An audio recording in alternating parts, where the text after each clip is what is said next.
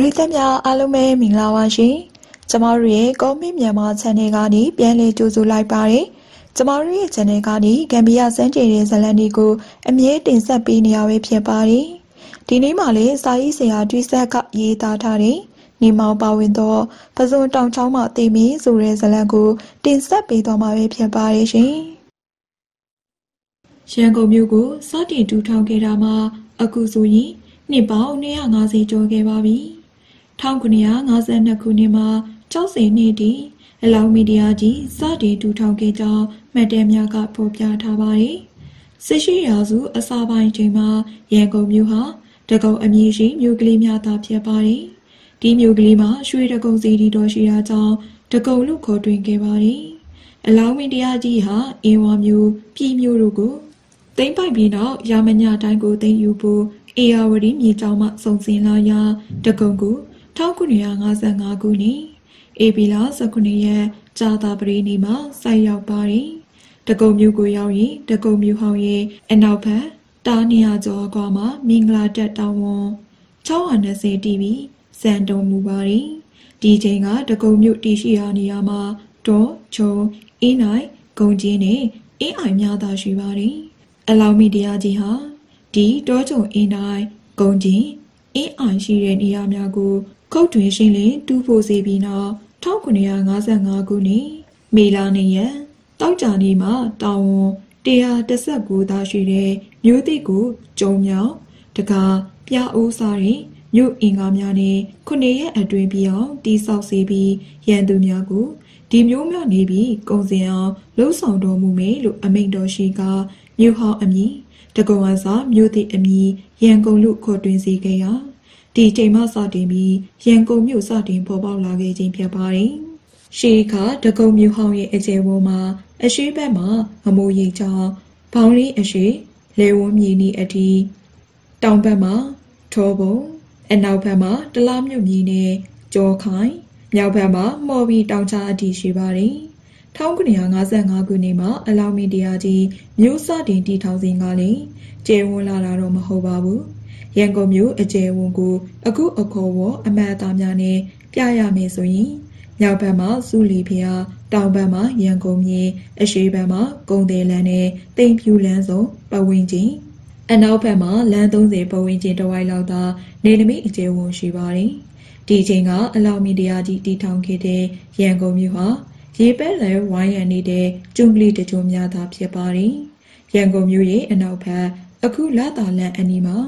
ဒီအတက်အကျရှိတဲ့ချောင်းတစ်ချောင်းရှိခဲ့ပါတယ်။အရှိဘက်ကရီလန်အနီးမှာဘူးတစ်ထောင်ချောင်းရှိပါတယ်။ဒီချောင်းဟာပဇွန်တောင်ချောင်းနဲ့ဆက်နေရာဒီချိန်ကပဇွန်တောင်နဲ့တန်လျက်စွန်းဧရိယာကိုဘရင်မကျွန်းလို့ခေါ်ပါတယ်။ပဇွန်တောင်ဟာရန်ကုန်မြို့စတင်တည်ထောင်ကစားကပြီးအသည့်အမှတ်ပြုခံရတဲ့ရှေးဟောင်းနေရာတစ်ခုဖြစ်ပါတယ်။ရှေးကဒီချောင်းအတွင်းမှာပဇွန်ထောင်သူများအခြေချနေထိုင်ခဲ့ရမှာပဇွန်တောင်လို့အမည်တွင်ခဲ့ပြီးကာလကြာတဲ့အခါပဇွန်တောင်တို့သာအမည်ပေါ်လာခဲ့ခြင်းဖြစ်ပါတယ်။ပဇွန်တောင်ဟာမွန်ဘာသာအမည်အတန်ထွက်ပဇွန်ဒေတာမှာစင်းသက်လာခဲ့ခြင်းဖြစ်ပြီးပတ်တုံးမှာငါးခုဒုံမှာတောင်ကုန်းဖြစ်တာကြောင့်တောင်ငါးလုံးလို့အဓိပ္ပာယ်ရပါတယ်။တောင်ကုန်းငါးကုန်းဖြစ်တဲ့မလွာကုန်းမအူကုန်းတစ်စိတ်ကုန်းပိန်ရွယ်ကုန်းနဲ့ညောင်ကုန်းတို့ကိုအစွဲပြုလျက်အဲ့လိုခေါ်ဝေါ်ခဲ့ပါတယ်။အခုကမလွာကုန်းနဲ့မအူကုန်းတို့မှာတာမွေမြို့နယ်အတွင်းပါဝင်လျက်ရှိကြပြီးတစ်စိတ်ကုန်းပိန်ရွယ်ကုန်းညောင်ကုန်းတို့မှာနောင်ခါကပေတော်ကုန်းချစ်တီကုန်းနဲ့ပွဲစိတ်ကုန်းလို့ခေါ်ဝေါ်လာကြောင်းဖော်ပြထားပါတယ်။ပဇွန်တော်ဟာညောင်ရင်ခင်အနောက်ဘက်လူမီလက်ထက်ကပြီးတကုံနေနမိတ်အတွင်းမှာပါဝင်ပါတယ်။အလောင်းမီဒီယာကြီးဟာ1955ခုနှစ်မှာရန်ကုန်မြို့ကိုတည်ထောင်ခဲ့ပြီးနောက်မှာပဇွန်တောင်ရွာဆိုပြီးတီရိရဲလာစော်ထင်ကိုရွာအုပ်အဖြစ်ခန့်အပ်ခဲ့ပါတယ်။ပဇွန်တောင်ရွာအုပ်အား1950ခုနှစ်မှာရန်ကုန်မြို့ဝန်ဦးရွှေရီနဲ့အတူပဇွန်တောင်ရရှိဓမ္မဝိလာတာစီဒီကိုပြုပြင်မှုမှန်က1958ခုနှစ်မဲလအတွင်းမှာထီတော်တင်လူခဲ့ပါတယ်။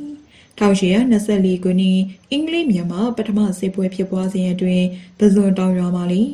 တိုက်ပွဲပြင်းထန်စွာဖြစ်ပွားခဲ့ပါတယ်။ပရပိုက်မဒန်တချို့မှာပဇွန်တောင်တိုက်ပွဲမှာပါဝင်တိုက်ခိုက်ခဲ့ရတဲ့မြန်မာအရာရှိများမှာအလုံဝင်ကြီးဦးရင် မြို့လက်ဝန်ဦးရီအလုံးဝန်ကြီးညီဦးအေအတွင်းဝင်ဦးခိုင်လက်ဝဲဝင်မှုဦးဖိုးစာတော်ဝန်ဦးမိုးနဲ့ကြီးဝန်ကြီးဦးရဲညိုတို့ဖြစ်ကြောင်းဖော်ပြထားပါတယ်။အင်္ဂလိပ်မြန်မာဒုတိယစစ်ပွဲကာလမှာလည်းပဇွန်တောင်ရွာမှာတိုက်ပွဲတချို့ဖြစ်ပွားခဲ့ပြီးအထူးသဖြင့်မြို့ဝန်အိမ်တော်နဲ့ကြီးတော်များတိုက်ခိုက်ဖျက်ဆီးခံခဲ့ရဟန်ရှိပါတယ်။မြန်မာဘရင်ကခန့်အပ်တဲ့နောက်ဆုံးရန်ကုန်မြို့ဝန်ဦးမုံဟာပဇွန်တောင်ရဲမှာနေထိုင်သူဖြစ်ရာ1852ခုနှစ်အောက်တိုဘာ14ရက်ကတိုက်ခိုက်ခံရတာနဲ့ဒဏ်ရာပြင်းထန်စွာရရှိသွားကြောင်းဗြိတိရှမှတ်တမ်းတစ်စောင်မှာပြောပြထားပါတယ်။ပဇွန်တော်ဟာရန်ကုန်မြို့ဗြိတိရှလက်အောက်ကျရောက်သွားပြီးနောက်မှာမြို့တစ်မြို့ဖြစ်လာခဲ့ပါတယ်။1854ခုနှစ်မှာဦးရွှေစိုးကိုပဇွန်တောင်မြို့တကြီးရာထူးခန့်အပ်ခဲ့ပါတယ်။မြို့တကြီးဦးရွှေစိုးဟာ1882ခုနှစ်မင်းတို့မင်းကြီးရဲ့ထီတော်ရန်ကုန်ကိုပြည်ဆောင်စဉ်က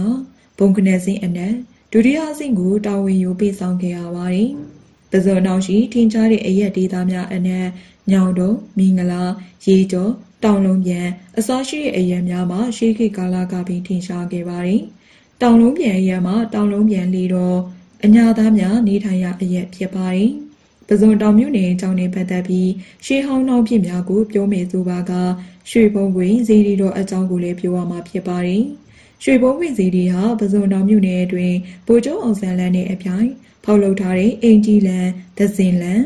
ဥရွှေကုန်းလန်တို့အကြောင်းမှတည်ရှိပါတယ်။ဇီရီတော်ဟာကိုလိုနီခေတ်ဦးကာလအထိရှေးဟောင်းဖျားငုတ်တို့တဆူများသာရှိပြီးအနီးပတ်ဝန်းကျင်မှာတင်ကြိုင်နဲ့ဘုံကြီးကျောင်းကလေးများသာရှိပါတယ်။ဒီတင်ကြိုင်ကိုပဇွန်တောင်တင်ကြိုင်လို့ခေါ်ပါတယ်။ရှေးခါကဒီနေရာတစ်ဝိုင်းမှာတင်ကြိုင်ရှိရာကြောင့်လူတေထိုင်မှုမရှိသေးပဲသိပင်ချုံတွေများသာပိတ်စည်းလျက်ရှိပါတယ်။1912ခုနှစ်ဝန်းကျင်ရောက်တော့အိန္ဒိယတိုင်းရင်းသားဗုဒ္ဓဘာသာဝင်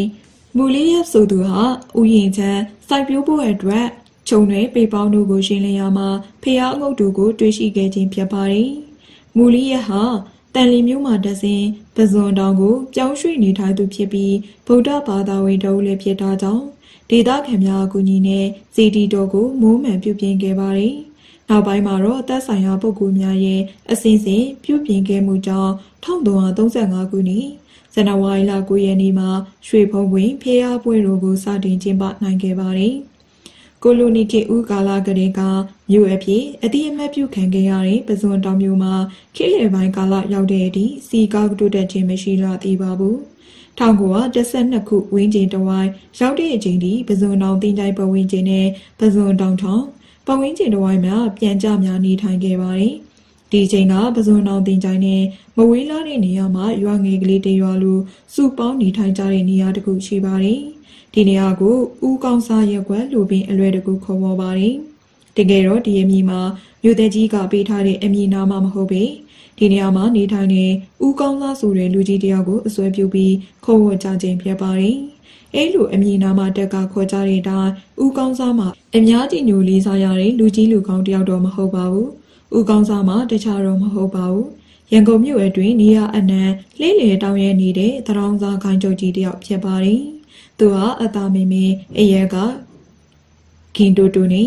မျက်နှာပေါ်မှာကြောက်ပေါက်မှများရှိပါတယ်။ကရုံးပြောင်ဟာတုံးထားပြီးများစွာအကျင်းနဲ့အယုတ်ဆိုးသူတယောက်ဖြစ်ပါတယ်။အမြဲတစေစေးပြင်းလိတ်တို့တစ်ပိုင်းကိုပါဇက်မှာခဲထားလိရှိပါတယ်။သူဟာဒေါသကြီးသူတယောက်မို့သူ့ထံမှာမိခိုနေထိုင်နေတရောင်းစားများကများစွာကြုံယုံပါတယ်။သူနေထိုင်တဲ့နေရာမှာပဇွန်တောင်တင်ကြိုင်နဲ့လည်းမဝေလာတဲ့ပဇွန်တောင်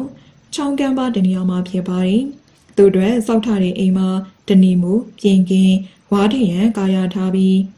တဲ့အိမ်လုံးရေနှံကြီးများမဲမောင်နေအောင်တုတ်ထားပါတယ်။သူ့အိမ်မှာကင်းထားတဲ့ပြင်ကျံများမှာပဇွန်တောင်တင်ကြိုင်မှာခွာယူလာတဲ့ခေါင်းပြင်များလည်းပါပါတယ်။သူ့အိမ်ရဲ့အနောက်ဘက်မှာတဲတန်းလျားများစောက်ပေးထားပါတယ်။ဒီတဲတန်းလျားများကိုတော့တင်ပေါင်းသာတိုင်ထူမျောရန်တင်ကဒဏီများမိုးပေးထားပါတယ်။အကာကိုတော့တက်ကဲဖြစ်များကားပေးထားပါတယ်။အခင်းကတော့မရှိပါဘူး။ကုန်းဖို့ထားတဲ့မြေကိုညှိက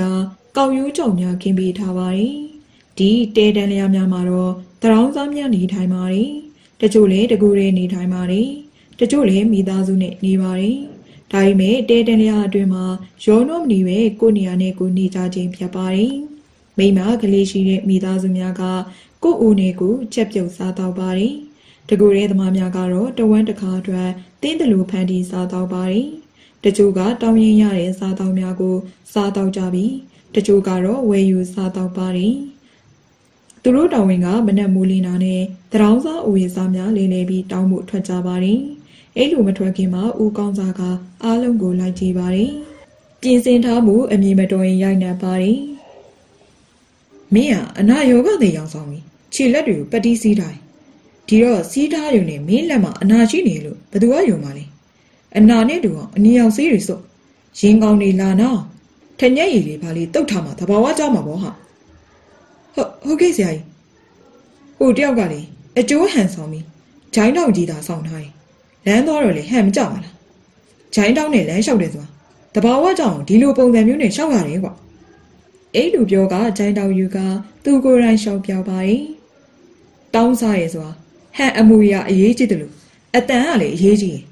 တချို့လူတွေကအတန်နားထောင်ယူနဲ့တရောင်းစားအစိဟုတ်မဟုတ်သိနိုင်တယ်ဒီတော့အတန်အစွဲအငင်အရေးကြီးတယ်လူတွေတနာလောက်လုံးပြနိုင်လေပတ်စံပို့ရလိမ့်မယ်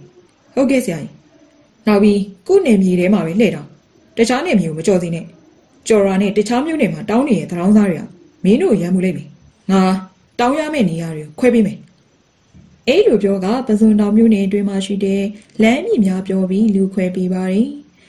ဦးကောင်းစားကသူတို့ထံမှာတရောင်းစားများကိုလမ်းရက်ကွက်နေရာများကိုခွဲပြီးလွှတ်လိုက်ပြီးနောက်သူကတော့မြို့လေတရုတ်တန်းမှာမိတ်ဆွေတအုပ်နေအိမ်မှာတိတ်တိတ်ပုံဖွင့်ထားတဲ့ဖွဲဝိုင်းကိုသွားကတနေ့ကုန်ပူကားထောင်းနေပြီးညနေဆောင်တော့မှလမ်းချခေါ်ကသူနေတဲ့နေရာကိုပြန်လာလိမ့်ရှိပါတယ်ဖဲဝိုင်းသွားကပူကားဆွဲတဲ့အလုပ်ကဦးကောင်းစားအတွက်နေစဉ်ပြုလုပ်နေကြအလုပ်ဖြစ်ပါတယ်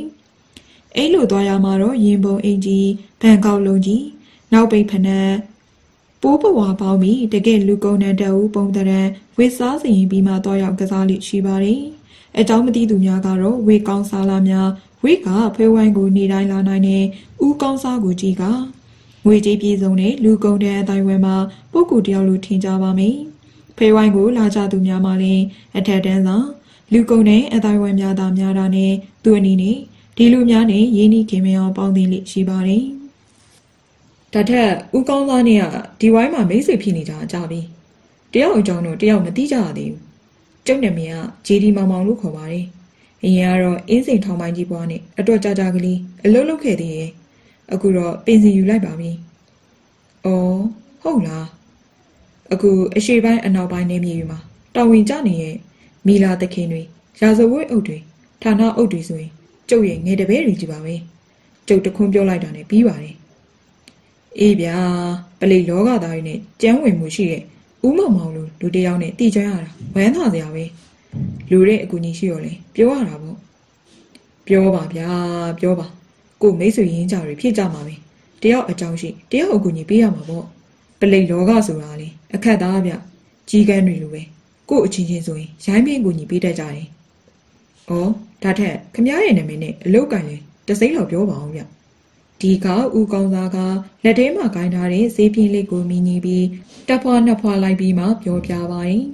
။ကျုပ်နာမည်ကဦးကောင်းသားလို့ခေါ်ပါတယ်။ပဇွန်တောင်ဘက်မှာနေပြီးငွေတိုးကြေးတိုးချစားတယ်ဆိုပါတော့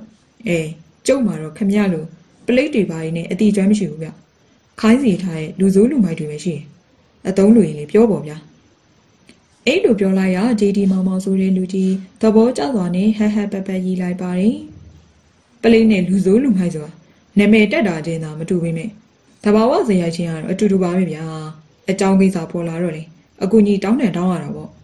ကဲအဖွဲသားကြီးလည်းစုံပြီဆိုတော့ကျုပ်တို့ရဲ့ပိုကာဝိုင်းလေးစလိုက်ကြရအဲ့လိုပြောဆိုကနှစ်ယောက်သားစကားဖြတ်ပြီးနောက်ပိုကာဝိုင်းဆွဲဖို့ပြင်ဆင်တဲ့နေရာကိုသွားပါတယ်ဦးကောင်းစားဟာတနေ့ကိုပိုကာဝိုင်းမှာရှိနေပြီးညနေပိုင်းချိန်ရောက်မှလက်စားသက်ကပဇွန်တောင်ဘက်ကိုပြန်သွားပါတယ်။တခါတည်းရလဲပိုကာဝိုင်းမသွားဘဲရုပ်ပြက်ကပဇွန်တောင်မြို့အတွင်းကိုလဲလဲကတောင်းရနေတဲ့သူတပည့်များကိုလိုက်လံကြည့်ရှုပါတယ်။တချို့ကအတောင်အရန်ထွက်ပြီးမယ်လေမတောင်းမင်းတနေရာမှာခွေအိမ်နေပြီးအချိန်တန်းမှပြန်လာလိရှိပါတယ်။တချို့ကလည်းအေးရရတဲ့တစ်ပင်အောင်မှထိုင်ပြီးအတင်းပြောသူပြောခေါင်းမှာတန်းရှာသူကရှာနေပါတယ်။ယောက်ျားများကကြားထိုးတဲ့သူကထိုးပစစ်ပြစ်သူကဖြစ်ပါတယ်တ တနေရာမှာတော့ရထားတန်လန်းပြီးနေပူရင်းမှာဆွဲကောင်းကောင်းနဲ့တောင်းနေတဲ့တရောင်းသားတယောက်ကိုတွေ့ရတာနဲ့သဘောကျသွားကအိတ်ထဲမှာတစ်ချက်တန်းအသိနည်းရွက်ကိုထုတ်ယူပြီးခွက်တဲကိုထည့်ပေးလိုက်ပါတယ်။တရောင်းသားကမကြုံစဘူးတစ်ချက်တန်းနေရွက်ကိုရရရော်ရော်ထင်းတဲ့လူကြီးကိုတစ်ချက်မော်ပြန်ပြီးဝမ်းသာအားရနဲ့စူညာပေးနေပါတယ်။ကျမ်းမာပါစီပါချမ်းသာပါစီဗျာကျွန်တော်ကိုကြီးအခုလိုစွန့်ကြဲရတဲ့အကျိုးကြောင့်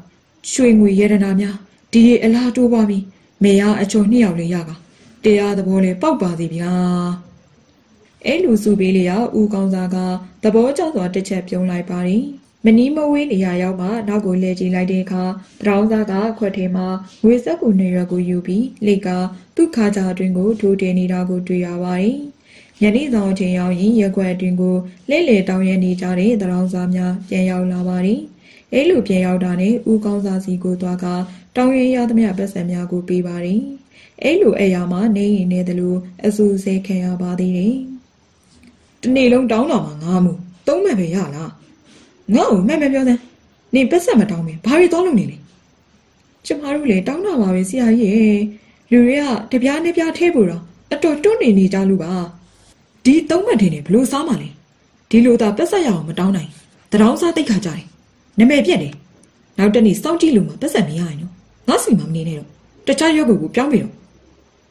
ဟုတ်ကဲ့ဆရာကြီးရအောင်တောင်းပါမယ်တချို့ကလည်းတောင်းရတဲ့ပတ်စံကိုတဝက်သာအပ်ပြီးတဝက်ကိုဝတ်ထားပါတယ်အဲ့လိုပြုလုပ်တာကိုစစ်စစ်တွေ့ရင်အရာအနှံ့ခံရရုံမကနေရာမှာပင်နှင်ထုတ်ခံရပါတယ်တချို့ကလည်းတောင်းရင်ရသမျှပတ်စံနေနေတဲ့အခါဦးကောင်းစားကသူ့အတွက်ခွဲရဲနှုတ်လိုက်တဲ့အခါမှာစားစရာပြီးမကြံတော့ပါဘူးဒီကတောင်းမှန်မှန်ပြောပါပါတယ်ဆရာကြီးဒီကနေ့တော့ထမင်းဘူးလေးနည်းနည်းပြန်ပြီးပါကျမတို့မှကလေးတွေကများတော့စားဖို့မလောက်လို့ပါနောက်တနေ့ကျရင်ဖြည့်ပြီးပါမယ်အဲ့လိုတောင်းမှန်ပြောဆိုရပါတယ်အခုမှတရောင်းသားလေးတန်းမျိုးနဲ့ငါ့ကိုလာပြောမနေနဲ့ယူစရာရှိတာတော့ယူရမှာပဲငါဘက်ကလည်းပြန်ကြည့်ကြအောင်လေမင်းတို့အတွက်နေဖို့စီစဉ်ပေးရတယ်နေမြေတစ်ခုထဲမှာအေးအေးချမ်းချမ်းတောင်းရမ်းတာသက်ဆိုင်ရာတွေနဲ့ညှိထားပေးရတယ်ဒီအတွက်အကုန်ကြရအများကြီးရှိတယ်ဒီတော့တောင်းလို့ရရင်စားတောင်းလို့မရရင်မစားနဲ့ငါတော့ငါအတွက်အပြည့်ယူရမှာပဲအဲ့လိုပြောရဒီတရောင်းသားလည်းနောက်ထပ်မပြောဝင်တော့ပါဘူးဒီချိန်မှာနောက်ကျနေတဲ့တရောင်းသားတယောက်ဝင်လာပါတယ်သူ့လူအိတ်ထဲမှာဝယ်ယူလာတဲ့ခေါက်ဆွဲကြော်တထုံလေးပါလာပါတယ်အော်ငထုံးအောင်ပြန်လာပြီလားမင်းလွယ်ကတွဲကြနေပါလားဘာတွေများလဲရထားပေါ်တက်ခဏခရီးတဲ့တယောက်ကပေးထားခဲ့တဲ့ခေါက်ဆွဲတုပ်ပါဆရာကြီးစားခြင်းယူထားလိုက်ပြီငတုံကဟန်ဆောင်ပန်းဆောင်ပြောနေမှသူ့အမူအရာကပေါ်လွင်လျက်ရှိပါတယ်ကဲမင်းဒီကနေ့ဘယ်လောက်ရလဲပြပါအောင်ကွာငတုံကတောင်းရင်ရလာတဲ့အကျွေးစီများကိုဦးကောင်းစားရှိကိုချပေးလိုက်ပါတယ်မနေလာပါဘူးနှစ်ချက်ကြောသုံးချက်နီးပါရှိပါတယ်ဒါပေမဲ့လည်းဦးကောင်းစားကကိုင်လို့မြမကြည့်ရသေးပါဘူးဒါအကုန်မေးလောက်ကွာဦးကောင်းစားကစေးပြင်းလိပ်ဖွာရင်မိလိုက်တော့ငတုံးမျက်နှာတစ်ချက်ပြတ်သွားပါတယ်ဒါပါပဲဆရာကြီးမင်းတောင်းတဲ့ထဲမှာတကြဲတန်လေးပါလေမရဘူးလားမရပါဘူးကဲဒါဖြင့်မင်းလွယ်ခဏပြပါအောင်ကွာငတုံးကကြောက်ရွံ့အမူအရာနဲ့လွယ်အိစုကလေးကိုကန်ပေးလိုက်ပါတယ်လွယ်ထဲမှာတော့တခြားတွေ့တူးမရှိပါဘူးခေါက်ဆွဲတုပ်တထုံနဲ့တခြားအသုံးဆောင်ပစ္စည်းတချို့သာရှိပါတယ်ကိုပလိစီဂရက်ဘူးကွန်တကူတရောတစိရမ်းမီးချစ်တဘူးနဲ့စေးပေါ်လေးများကရှိပါတယ်ဦးကောင်းစားကစီဂရက်မရှိတဲ့ Go Flake စီဂရက်ဘူးကွန်ကိုအသေးချကြည့်ပါတယ်ဘာမှမတွေ့ရပါဘူးတရောတစိရမ်းမီးချစ်ဘူးကိုမီးချစ်ဆံများသုံးချပြီးကြည့်ပါတယ်မရှိပါဘူးငတုံးအပါဝင်တခြားတရောင်းစားများကဦးကောင်းဆောင်ပြုလုပ်နေသမျှကိုရင်တထိန်နဲ့ကြည့်နေပါတယ်နောက်ဆုံးလွယ်အိတ်ထဲမှာခေါက်ဆွဲတုပ်တထုံသားကျန်မာတော့တယ်ဦးကောင်းစားခေါက်ဆွဲတုပ်ကိုကြည့်ပါတယ်အတုပ်ကိုကြည့်ထားတဲ့တင်ဦးကျိုးမှာခောက်ထုတ်ချီထားခြင်းမျိုးမဟုတ်ပေတာမန်လူတယောက်လိုကျိုးနဲ့ချောင်းပူးကအသေးထုတ်ချီထားတာကိုတွေ့တာနေသဘောကျစွာပြုံးပြီးခေါက်ဆွဲတုပ်ကိုဖြေလိုက်ပါတယ်ဒီကအတွင်းသတင်းစာစက်ကူနှစ်ချက်ချောင်းမှာညှက်ထားတဲ့တကြက်တန်နေရွက်ကိုတွေ့ရပါတယ်ငတုံးမှာများစွာမျက်စိမျက်နှာပြတ်သွားပါတယ်ခေါက်ဆွဲဆိုင်ရာတရုတ်တွေကကျိုးချင်ဘယ်တော့မှအသေးထုတ်မချီဘူးဖြေရလွယ်အောင်လို့တင်ဦးကြီးကိုခောက်တုံပဲချီလေးရှိအခုမင်းဟာကျိုးတွေကိုအသေးချီထားတော့တရခံရှာကလွယ်တော့ပေါ့ကွာကဲမင်းပါပြောလဲငါတော့ငါဒီလိုမယိုးမသားလောက်တာမျိုးလုံးဝမကြိုက်ဒီတော့မင်းဒီနေရာထွက်သွားမလား ဒါမှမဟုတ်ငါဆုံးမတော့ခံမလားဦးကောင်းသားကနေရမချိတ်ထားတဲ့ချက်ပြအဝိုင်းခံကြီးတဲ့ကျိန်လုံးကိုလန့်ကြည့်ပါရီကျွန်တော်မားပါရဲ့ဆရာကြီးနောက်ကဒီလိုမလုပ်တော့ပါဘူးကျွန်တော်ဆရာကြီးဆုံးမကိုပဲခံပါမယ်ဒီနေရာကတော့မသွားပြသေးနဲ့အဲ့လိုပြောရင်ကဦးကောင်းသားကခေါင်းညိတ်ပြပြီးကျိန်လုံးချိန်ဆွဲထားရကိုရှောင်သွားပါတယ်ဒီနေ့ညအဖို့တော့တရောင်စားများနေကြတဲ့တေးတဲလျားစီမှာအော်တန်များအဆက်မပြတ်ကြားရပါဦးမယ်ဦးကောင်းဆောင်နေတဲ့နေရာတစ်ဝိုက်မှာပစုံတောင်တင်ကြိုင်နဲ့နီးတာကတကြောင်တစ်တော်နဲ့ချုံရွယ်ပိတ်ပေါက်များထူပြိုးလာတာကြောင့်လူနေအိမ်ကြီးမရှိသလိုလူသွားလူလာလည်းတိတ်မရှိလာပါဘူးဒါပေမဲ့လည်းညနေပိုင်းချိန်မှာတော့ဦးကောင်းသောနေတဲ့နေရာကိုပစုံတောင်မြို့တွင်မှလူများအပါအဝင်တခြားရက်ွက်မြို့နယ်မှာလူတချို့အဝင်ထွက်ပြူပါတယ်။ညအပိုင်းချိန်ရောက်ရင်သူနေတဲ့အိမ်မှာအောက်လင်းတက်မီတလုံးတုံးကအိမ်အပြင်ကိုထုတ်ချိတ်ပေးထားပါတယ်။ဒီမီးရောင်ကသူ့အိမ်ပေါ်မှာတာမကတရောင်းစားများနေကြတဲ့တဲတန်းများအထိအလင်းရောင်ရရှိပါတယ်။ဒီအောက်လင်းတက်မီကိုလူတယောက်ကအမြဲထိုင်ဆောင်ပြီးရေးနံစီပြေးခြင်းလေတို့ချင်းကိစ္စများကိုပြုလုပ်ပေးရပါတယ်။အိမ်ပေါ်မှာတော့ခွေတစိတပြားဆက်တစ်လုံးရှိပြီးညစီညတိုင်းဇက်တုဇလန်းများကိုအများကြားလောက်တဲ့အထိအတန်ကြဲကြဲနဲ့ဖွင့်ပေးထားပါတယ်။ရှေးခါကအောက်လင်းတမီမှာတောနေစပားပွင့်စားများလေသမားများအသုံးပြုတဲ့အသုံးဆောင်တစ်ခုဖြစ်ခဲ့ပါတယ်။ညချင်းစပားလော်ကြတဲ့အခါလှော်စင်ကြီးများအောက်မှာအောက်လင်းတမီများချိန်ဆွဲပြီးတပြောတပါလုတ်ကိုင်းကြခြင်းဖြစ်ပါတယ်။မြို့အိမ်ကလေးများမှလည်းလျှက်စစ်မီများရှိရာကြောင့်အောက်လင်းတမီမယ်ရေနံစီမီအိမ်များကိုသာအားထားပြီးအသုံးပြုခဲ့ပါတယ်။ရှေးခါကတာယောမြို့ပါလူဒန်းစားတရက်အနေနဲ့အသုံးပြုတဲ့ပစ္စည်းများတွေမှာထင်ရှားတဲ့ပစ္စည်းများမှာသွတ်မိုးခြင်းအောက်လင်းတမီထွန်းခြင်းနဲ့ဓာတ်ဆက်ဖွင့်နိုင်ခြင်းတို့ပင်ဖြစ်ပါတယ်။ကြေးရွာမှာသွတ်မိုးအိမ်ထဲတွေကအောက်လင်းတမီညစဉ်ထွန်းနိုင်ပြီးဓာတ်ဆက်မှန်မှန်ဖွင့်နိုင်သူမှာတခြားသူများထက်ကြီးပွားချမ်းသာသူဖြစ်ကြောင်းမပြောနိုင်ပေနဲ့သိနိုင်ပါတယ်။အောက်လင်းတမီထိန်ထိန်လေးနေတဲ့တလင်းထဲမှာဖရာတကားတိုင်းကျိုးပြည်ကျိုးဆောင်ဦးဘိုးစိန်ကြီးရဲ့ပထကုတလဇတ်တုတ်တို့ကိုညနဲ့သကောင်ချင်းတီဖွင့်ပေးထားပါတယ်။တနေ့တစ်ခါပွဲကြည့်ခွင့်မရတဲ့တောသူတောင်သားများမှာလူကိုယ်တိုင်မကြည့်ရပေမဲ့လည်းဓာတ်ဆက်ထဲမှာအတန်ကိုနားထောင်လို့သာကြည်နဲ့နှင်သိမ့်ကြပါတယ်။ဖိုးစိန်နဲ့အောင်ပလာတို့စုံတွဲခေမတိုင်မီကဓာတ်ဆက်ကိုဓာတ်အိုးဓာတ်လုံးလို့ခေါ်ပေါ်ပါတယ်။ရှေးခါကအတန်သွင်းတဲ့အခါဓာတ်ပြားပေါ်မှာသွင်းယူခြင်းမဟုတ်ပဲဓာတ်လိန်တုံးနဲ့တူတဲ့ဓာတ်လုံးပေါ်မှာသွင်းယူရတာကြောင့်ဓာတ်လုံးလို့ခေါ်တွင်ကြခြင်းဖြစ်ပါတယ်။နောက်ပိုင်းမှာတော့ခွေတစေဓာတ်ပြားများတွင်ကျလာတဲ့အခါဓာတ်အိုးဓာတ်ဆက်တချင်းဆက်ဆိုပြီးအမျိုးမျိုးအခေါ်ဝေါ်ပြောင်းခဲ့ပါတယ်။နောက်ဆုံးအတန်ကျဲစဲဆိုပြီးအခေါ်ဝေါ်ရောက်တဲ့အထိဖြစ်ပါတယ်။ကျေးရွာများမှာဓာတ်အိုးဓာတ်ဆက်တချင်းဆက်များဝေရောက်လာတဲ့အချိန်မှာစိတ်ဝင်စားစရာလေးကောင်းပျော်စရာလေးကောင်းပါတယ်။ဓာတ်ဆက်ပွင့်တော့မယ့်အချိန်ရောက်ရင်အလုံးမရှိသူများကပွဲကြည့်တယ်လို့တကူးတကသွားရောက်နားထောင်ပါတယ်။အိမ်မှာပွင့်နေအိမ်မှာသွားရောက်နားထောင်ပြီးဇက်ပါလော်တဲ့တလင်းထဲမှာပွင့်ရင်လေတလင်းထဲမှာသွားရောက်နားထောင်ကြပါတယ်။ညအချိန်ဓာတ်ဝူအတွင်မှာထွက်လာတဲ့ဥပုသ်ရှင်ရဲ့ဆွဲဆောင်မှုရှိရဲ့အတန်ဝါကြီးကြောင့်ပွဲကြိုက်တဲ့ပြူပြူအူအူရွာသူရွာသားများမှာနှလုံးသားတုန်ခါသွားလောက်အောင်နှိမ့်ချိုက်မှုဖြစ်ပါတယ်။ချင်းဖဝေမောင်နှမကိုတနာတာကြောင့်မျက်ရည်ဝိုင်းသူဝိုင်းမျက်ရည်ကျသူကကြကြပါတယ်။အကျဉ်းရခတ်ပါတဲ့နော်တန်လျက်တော်ယူရဲ့တခုကူလားအဲ့လိုအတန်ကိုကြားတဲ့အခါပတိတရိကရဲ့တဝူးဆံမိုင်းဘရင်ရဲ့အကျဉ်းရုပ်မာပုံကိုတစီတစောင်းတည်ကြပါတယ်။ဘရင်ဆိုတိုင်းတသက်လုံးကောင်းနေတာမဟုတ်ပဲရုပ်မာတဲ့အခါရုပ်မာပုံများကိုတချင်းတပုံနဲ့တောသူတောင်သားများနားလည်သဘောပေါက်ပါတယ်။ဦးကောင်းစာအိမ်ပေါ်ဝါမှာအောက်လင်းထမီတလုံးအပြင်ထုတ်ချိတ်ထားတဲ့ရွယ်ချက်မှာသူ့အိမ်လေးလင်းစီမနီးမဝေးမှာရှိနေတဲ့တရောင်းစာတန်လျာများလည်းအလေးရောင်ရစီဒါအပြင်ညအုပ်ပိုင်းအချိန်ရောက်တော့သူ့အိမ်ကိုအဝေးအထက်ပြူကြတယ်။ပဇွန်တောင်စီနဲ့ရက်ွက်အတွင်းမှာလူများလမ်းမြင်ရစီဖို့ရွယ်ကတွန်းပေးထားခြင်းဖြစ်ပါတယ်။ဦးကောင်းစာကတော့ခေါင်းရည်စင်ပေါ်မှာတင်ထားပြီးအတန်ချစ်ချင်းနဲ့ဖွင့်ပေးထားတယ်။ဓာတ်ဆက်အောက်မှာတမ်ပလင်ချိတ်ထိုင်ပြီးစီပြင်းလေးကိုဖွာနေတတ်ပါတယ်။နေဝင်ရီပြောအချိန်ရောက်တဲ့အခါရက်ွက်ထဲမှာပြန်ကျစည်းသည်များလက်လုံလက်စားများ အလုတ်သမားများရောက်လာပြီးငွေတိုးချေပါတယ်အဲ့လိုငွေတိုးချေတဲ့အလုပ်ကိုတော့သမီးဖြစ်သူခင်နူးကထိုင်ခန့်လုပ်ပါတယ်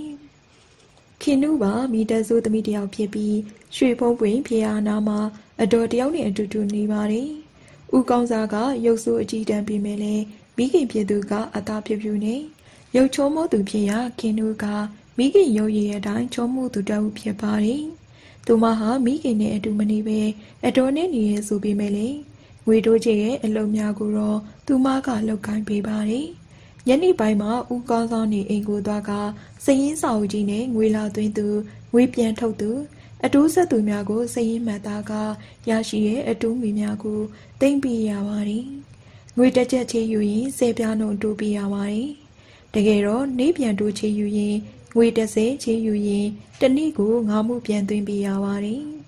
တလပြည့်ရင်15ချက်ပြန်ရပါတယ်တကယ်လို့ငွေသိန်းချိန်တန်းမှလည်းမသွင်းမဲနေရင်ဦးကောင်းစားကတရောင်းစားလူမိုင်းများကိုစိတ်လွတ်ပြီးတောင်းခိုင်းတာကြောင့်ဘသူမှပြန်မပြေးပဲမနေဝပါဘူးဒါပြင်ဦးကောင်းစားကပလိများနဲ့လည်းအစဉ်ပြေအောင်ပေါင်းတင်ထားတာကြောင့်တကယ်လို့မယိုးမသားလို့ပါကပလိများကိုတိုင်ကြပြီးဖမ်းဆီးခိုင်းလေရှိရာကြောင့်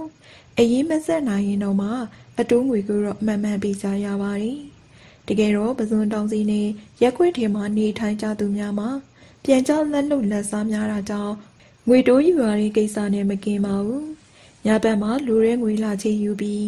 တနေ့ကုန်စီအောင်ပြီးမှညချိန်ရောက်တဲ့အခါအမျက်ငွေတွေမှာအတိုးလာပြီးကြပါတယ်ဒီလိုနည်းနဲ့တန်တရားလေးနေကြခြင်းဖြစ်ပါတယ်ညနေပိုင်း9နာရီလောက်ကတည်းကလူအဝင်ထွက်ရှုံနေတဲ့ဦးကောင်းသားနေအိမ်မှာည8နာရီချိန်ရောက်တဲ့အခါလူအဝင်ထွက်နေသွားပါတယ်နောက်ကျနေသူတဦးစားတယောက်စားသာကျန်ပါတယ်ဒီကခင်နူကတနည်းရတဲ့အတိုးအရင်ငွေများကိုစည်ရင်နဲ့တကွာဖခင်ဖြစ်သူကိုအပ်ပါတယ်ဒီငွေကိုတရောင်းစားများထံမှရတဲ့ငွေများနဲ့ပေါင်းကအိတ်ကြီးတစ်လုံးတည်းကိုထည့်ပါတယ်ပြီးရင်တန်တစ်တာကြီးတစ်လုံးတွင်ကိုထည့်ကအမခံတော်ကြီးနဲ့ခက်ကတင်ထားလိုက်ပါတယ်အဖေကိုကျမပြောစရာတခုရှိလို့ပါဘာပြောမှလဲကွယ်ပြောလေတခြားတော့မဟုတ်ပါဘူးအဖေလည်းအသက်အရွယ်ရလာပြီဆိုတော့ဒီအလုပ်တွေကိုစုံပြီးအေးချမ်းချမ်းနေဖို့ပြောမလို့ပါဒီစကားကြားတဲ့ကဦးကောင်းစားကအငွေ့ဝေစားပြုနေတဲ့စေးပြင်းလေးကိုတစ်ဖွာနှစ်ဖွာဖွာလိုက်ပါတယ်သမီးကအဖေအကြောင်းမသိသေးလို့ဒီစကားမျိုးပြောတာပါအဖေလည်းတရောင်းစားရည်နဲ့မပတ်သက်ချင်ပါဘူးဒါပေမဲ့တခြားအကြောင်းကိစ္စတွေအတွက်သူတို့ကိုထားရတယ်ဆိုရင်မမားပါဘူးတရောင်းစားရည်နဲ့ပတ်သက်တဲ့ဘလို့အကြောင်းရှိနေလို့လဲ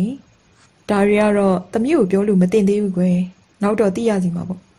ဒါကြောင့်ခင်နူလည်းစက်မမေးတော့ပဲသူမနေထိုင်ရာပဇွန်တောင်အိမ်ကိုပြန်သွားပါတယ်ဒီအချိန်မှနောက်ထပ်ဧည့်သည်2ယောက်ရောက်လာကြပါတယ်2ယောက်စလုံးဘောင်းပီရှည်နဲ့လောင်းကုတ်အင်ကြီးရှည်များကိုဝစ်ဆင်ထားပြီးတကယ်လက်အုပ်ထုပ်အပျော်များကိုခက်ဆိုင်ဆိုင်ဆောင်ထားပါတယ်မီးအောင်အောက်မှာဝင်းကလာကလေးကဝေတိုးချေမဲ့သူများမဟုတ်မှန်းတီးလိုက်ပါတယ်ဦးကောင်းသားနဲ့တွေ့ကြလို့ပါဦးကောင်းသားဆိုတာကျုပ်ပါပဲကိစ္စရှိရင်အိမ်မော်လာကြပါအဲ့လိုပြောလိုက်ရ2ယောက်သားဖဏတ်များကိုချုပ်ပြီးအိမ်မော်တက်လာပါတယ်ပြီးမှချထားတဲ့ကလဲထိုင်များမှာဝင်ထားပြီးခေါင်းပေါ်မှာအုပ်ထုပ်များကိုချုပ်လိုက်ပါတယ်သူတို့မှတခြားတော့မဟုတ်ပါဘူးနေမောင်နဲ့စုံတောက်ကျော်သွားတို့2ယောက်ဖြစ်ပါတယ်ဦးကောင်းသားက2ယောက်စလုံးကိုခက်ခဲကြည့်ပြီးတယောက်ကစွန်စားမှုခရီးရှည်အမြဲသွားနေတဲ့နေမောင်မှတ်တယ်ဒီတယောက်ကတော့ဗဟန်းကတည်းကစုံတောက်ကျော်သွားမဟုတ်လားအဲ့လိုအင်ဒရီမပြတ်မေးလိုက်ရာနေမောင်နဲ့ကျော်စွာတို့2ယောက်မှသဘောကျစွာပြုံးလိုက်ပါတယ်မှန်ပါတယ်ဗျာကျွန်တော်ကနေမောင်မသူကကြော်စွာပါပဲဒါထက်ဘလို့များသိရဆိုတာလေတစိမ့်လောက်ပြောပါဦးဒီတစ်ချိန်မှာတော့ဦးကောင်းစားကပြုံးလိုက်ခြင်းဖြစ်ပါတယ်ခမည်းတော်2ယောက်ကြောင့်အထွေအထူးစုံစမ်းစရာမှမလိုတဲ့ဟာခမည်းတော်နဲ့ပတ်သက်တဲ့ဓာတ်ပုံနဲ့သတင်းတွေကမကြာခဏပါနေရပဲတလောကပဲကျန်တော်သိညာသူ့ဘာရာစာ3ယောက်နဲ့ပေါင်းပြီးလာတာဥတီပါရဲ့ခိုင်းဖြုတ်ခွင်းလိုက်တဲ့သတင်းပါခဲ့သေးရပဲမှန်ပါရဲ့ဒါကြောင့်လေပဇွန်တောင်တကြောမှာဦးကောင်းစားနာမည်ကကြီးနေရအောင်စုံတော့ကျော်သားကပြောလိုက်ပါလေဒီလောက်လည်းချီးကျူးနေစရာမလိုပါဘူးဗျာခမည်းတော်အခုဒီလိုလာဘလို့ကိစ္စလဲဆိုတာသိပြစီတခြားတော့မဟုတ်ပါဘူးဦးကောင်းစားစီကသိချင်တာလေးရှိလို့ပေါ့ဘာများပါလဲ နေရီယာခိုင်နဲ့ပတ်သက်ပြီးသိကျင်တာပါနေမောင်ကလေတန်တူတူနဲ့မိလိုက်ရာဦးကောင်းစားမျက်နှာမှာတာမန်ထက်ပို့မှုတည်ငြိမ်သွားပါတယ်မိသေးစာပြူနေတဲ့စေပြင်းလိတ်ကိုလည်းစက်ကဖွာနေပါတယ်ဒါပြင်ခေါင်းရင်းစင်ပေါ်မှာတင်ဖွင့်ထားတဲ့ဓာတ်ဆက်ကူလည်းအတန်အနှင်းငယ်ပူမြင့်လိုက်ပါတယ်သူတို့ပြောနေတဲ့စကားများကိုတခြားသူများမကြားစီလူတဲ့သဘောဖြစ်ပါတယ်ကျုပ်ကကံမကောင်းလို့တောင်းစားနေတဲ့တရောင်းစားတယောက်ပါဗျာဒီအကြောင်းတွေကိုဘယ်မှသိပါမလဲကျွန်တော်တို့လည်းဒီလိုပဲထင်မိရပါပဲဒါပေမဲ့ချန်ဒရာနဲ့တွေ့တော့သူကဘဇွန်တော်ကတောင်းမစားတဲ့တရောင်းစားတယောက်နဲ့သွားတွေ့ပါလို့ပြောလိုက်တာ ਨੇ ဒီကိုရောက်လာပါနေမောင်စကားကြားတဲ့အခါဦးကောင်းသားမှာအနှဲငယ်တူဝေသွားပါတယ်နေမောင်နဲ့ကြော်စွာတို့ကလည်းအကဲခတ်တယ်လို့ကြည်လိုက်ပါတယ်ချန်ဒရာဆိုတာဘာတူလဲချန်ဒရာဆိုတာဦးမလာကိုပြောရပါချစ်တီတန်းအရှိတ်ဘက်မှာရှိရဲ့တောင်ဘလူးကျောင်းဝင်းထဲမှာနေရပါသူကတေသူရဲ့ဝိညာဉ်ကိုခေါ်ပေးနိုင်ပါတယ်အဲ့လိုပြောလိုက်မှဦးကောင်းစားရဲ့မျက်နှာမူရမှပြောင်းလဲသွားပါတယ်နေရီယာကတာမန်မဟုတ်ဘူးဗျရန်ကုန်တစ်မျိုးလုံးမှာဂိုင်းဝင်နေအများကြီးရှိတယ်ဂိုင်းကောင်းတော့ဘာတူလဲဆိုတာတော့မသိဘူးသူတို့ဂိုင်းရဲ့လှုပ်ရှားမှုတွေဘာရှိလဲဆိုတာသိချင်တာပါအခုတော့သူတို့ငြိမ်သက်နေကြတယ်ဒါပေမဲ့မကြခင်မှာတော့ရာဇဝတ်မှုကြီးတစ်ခုကျူးလွန်မှုကြံစီနေတာတော့သိကြပြီခင်ဗျားရထားရဲ့တဲလွန်စားရရှိရင်ပြောပြပါဦးအဲ့လိုမိရတဲ့ဦးကောင်းသားကသူတည်ထားတဲ့တဲလွန်စားများကိုပြောပြပါတယ်ညီမောင်တို့အတွက်ကတော့တန်ဖိုးမပြန်နိုင်တဲ့တဲလွန်စားများဖြစ်ပါတယ်ညီမောင်တို့နှစ်ယောက်ဦးကောင်းစားစီမှပြန်လာတဲ့အချိန်မှာညနေပိုင်းရောက်နေပါပြီလမ်းကြားလေးရဲ့တိုင်းထွက်လာရာပဇွန်တောင်တင်းကြိုင်အနီကိုရောက်တဲ့အခါအမော်ကြီးများအတွင်မှာလူတစုထွက်လာပါတယ်ချိန်ကျူနန်ချက်ကူဒုတ်ဝါစားရူကိုင်းထားတဲ့လူလေးယောက်ဖြစ်ပါတယ်အဝေးနဲ့မြောက်ဝေးကရုပ်ပြတ်ထားတာနဲ့ဘယ်သူပဲဝါမနှုံမသိပါဘူးကဲကိုကျော်သွားကြီးအညောင်းညာပြေအောင်သွေးပူလေးချိန်ကလေးလှုပ်လိုက်ကြအောင်ဆိုရဲ့သူတို့အနာရောက်တာနဲ့လူလေးယောက်ကညက်ပူးညက်ပိတ်ဝိုင်းကတိုက်ခိုက်ပါတယ်ညီမောင်တို့ရှိမှလူကဒုံးနဲ့ပြေးရိုက်ပြီးနောက်မှလူကဓာတ်နဲ့ပြေးထိုးပါတယ်ညီမောင်ကရှိမှကြာလာတဲ့ထုတ်ချက်ကိုရှိကူညာချီတလန်တက်ကဘယ်လက်ဖြန်နဲ့တုတ်ကင်လက်ကိုရိုက်ဖဲပါတယ်ပြီးမှဒဇက်သေးရန်သူမျက်နှာကိုညာလက်ဝါဆောင်နဲ့ခက်ပြင်းပြင်းခုတ်ကနောက်ဖက်ကိုရွှေ့ပါတယ်အငိုင်းမိသွားတဲ့ရန်သူကအရှိကိုအရှိန်နဲ့ထွက်သွားရာနောက်မှဝင်လာတဲ့ဓာတ်ချက်ကရင်ဝကိုစိုက်ဝင်သွားပါတယ်ဒီခါမှာရန်သူလက်မထုတ်ကိုယူပြီးဓာသမားမျက်နှာကိုလက်ပြန်ရိုက်ချလိုက်ရာနှစ်ယောက်စလုံးလဲကျသွားပါတယ်ပွဲကတိတ်မကြားလိုက်ပါဘူးပွဲပြီးလို့လှည့်ကြည့်လိုက်တော့ကြော်စွာကလည်းသူ့တောင်ဝီယူရတဲ့နှစ်ယောက်ကိုမြေပေါ်ကိုလှည့်သိပ်ထားလိုက်ပါပြီရန်သူလေးယောက်စလုံးမြေပေါ်မှာလဲသွားတဲ့အခါမှာရုပ်ပြတ်ထားတဲ့သူတို့မျက်နှာများကိုလက်နှိပ်မီနဲ့ထိုးကားကြည့်လိုက်ပါတယ်သူတို့တွေ့ဘူးတဲ့လူများမဟုတ်ပဲလူစိမ်းများဖြစ်ပြီးမယ်လေနောက်တစ်ချိန်တွေ့ပါကမှတ်မိသေးဘူးအတိအကျကြည့်ပြီးဒီနေရာမှာထွက်ခဲ့ပါတယ်ကိုလိုနီခေတ်ကာလကအခုရွှေပုံသာလန်းတနေရာတစ်ဝိုင်းမှာကုန်းမောင်ခင်မှာဖုန်ကြီးကျောင်းများရှိခဲ့ပါတယ်သူတို့မှာခင်ကြီးပြူကျောင်းတိုင်း၎င်းရဲ့တောင်ဘက်မှာမဟာပိန်းနဲ့တိုက်ကောပုံနဲ့တိုက်အနောက်မြောက်မှာဒူးရင်ဆရာတော်တိုင်းနဲ့အရှိဘက်မှာရှိတဲ့တောင်ဘလူးကျောင်းတို့မှာလူသီးများထင်ရှားခဲ့ပါတယ်တောင်ဘလူးကျောင်းဆရာတော်မှာစစ်သူကြီးမဟာဗန္ဒူလာရဲ့မြေတော်ဆက်သူဖြစ်ပါတယ်ဘုန်းကြီးကျောင်းများအတွင်းမှာတစ်ပင်ဝါပင်များပေါက်ရောက်နေပြီးတောင်ဘလူးကျောင်းဝင်းအတွင်းမှာခရီးပင်ကြီးနှစ်ပင်မှာ1915ခုနှစ်အထိအထင်ရှားရှိနေခဲ့ပါတယ်ရန်ကုန်မြို့ကိုပီတီရှားတို့သိမ့်ပိုက်ပြီးစကာလာကမြေကွက်တဲ့ဒီဆောင်ရမှာမကိုလူမျိုးများအခြေချနေထိုင်လာကြတာနဲ့မကိုလန်းလို့ခေါ်ဝေါ်ခဲ့ပါတယ်ဒီမတိုင်ခင်ကချစ်တီကလားများရဲ့ချစ်တီတိုက်ကြီးရှိရာကြောင့်ချစ်တီလန်းလို့လည်းခေါ်ဝေါ်ခဲ့ပါတယ်ပီတီရှားလက်အောက်ရောက်တဲ့အခါမှာမကိုလန်းလို့ပြောင်းလဲခေါ်ဝေါ်ခဲ့ကြခြင်းဖြစ်ပါတယ်နောင်ကမှရွှေအယောင်းဝယ်အလုပ်ကိုဒီလမ်းမှာပဲလုပ်ကိုင်မှုများလာတာကြောင့်1956ခုနှစ်ဧပြီလ3ရက်နေ့မှာရွှေဘုံသာလန်းလို့အမည်ပြောင်းလဲခေါ်ဆိုခဲ့ပါတယ်။ရွှေအယောင်းအဝယ်ပြုလုပ်တဲ့နေရာကိုအရှိဘက်ရှိချစ်တီးတိုက်ကြီးရှိတဲ့နေရာမှာစတင်ခဲ့ခြင်းဖြစ်ပါတယ်။တိုက်ရဲ့အထက်ဘက်မှာဖျားကြောင်အောက်ဘက်မှာအခန်း6ခန်းပါတဲ့ရွှေဆိုင်များရှိပါတယ်။ဒီခေတ်ခါကရွှေထဲတဲ့ပုံများအခုခေတ်ကာလအသုံးပြုနေတဲ့မှန်ပုံများအမဟုတ်ပဲတံပြားနဲ့ပြုလုပ်ထားတဲ့တစ်သားများသာဖြစ်ပါတယ်။လက်ဝိရတနာဝယ်ယူသူများအနေနဲ့ရွှေရခေါင်ငါးချက်သားစေချက်သားတို့ကိုပထိန်မှာအလိုရှိရာပုံစံတဲ့အန်ကြရာအခုခေတ်လိုအလျှော့အတွက်ပေးဖို့မလိုပဲလက်ကသာပေးရပါတယ်။ လဲမျက်နှာစာနဲ့ပြီးလေကားတစ်ဖက်တစ်ချက်ရှိနှက်ကွန်းလူရုံးကလေးအတွင်းမှာပရိစရာဟာလက်သုံးကရိယာအစုံနေမိဖို့ကလေးနဲ့တကွာအရန်တင်ဆောင်ဆိုင်နေလိရှိပါတယ်လက်ဝတ်ရတနာများလာရောက်အနှံ့ရင်ချက်ချင်းပြုလုပ်ပေးလိရှိပါတယ်ရှေ့ပိုင်းမှာရွှေလုံကိုင်းတဲ့လောက်ကိုအိန္ဒိယတိုင်းသားများသာလောက်ကိုင်းခဲ့ကြပြီးမယ်လေနောက်ပိုင်းမှာမြန်မာလူမျိုးပြပါဝေရောက်လောက်ကိုင်းကစိုင်ပိုင်ရှင်များဖြစ်လာပါတယ်ကိုလိုနီကဲကရွှေပုံသားလမ်းမှာရွှေအယောင်ဝယ်လုပ်တဲ့ကလာများသာအနေများမိပင်လေဖုန်ကြီးကြောင်ဝများအတွင်မှာတော့ဘေးဒီဟောပြောတဲ့ပုံနာများကလားလူမျိုးများရှိပါတယ်သူတို့ဟာစိုင်ဖွင့်ပြီးအတီတကြဟောတာမဟုတ်ပဲ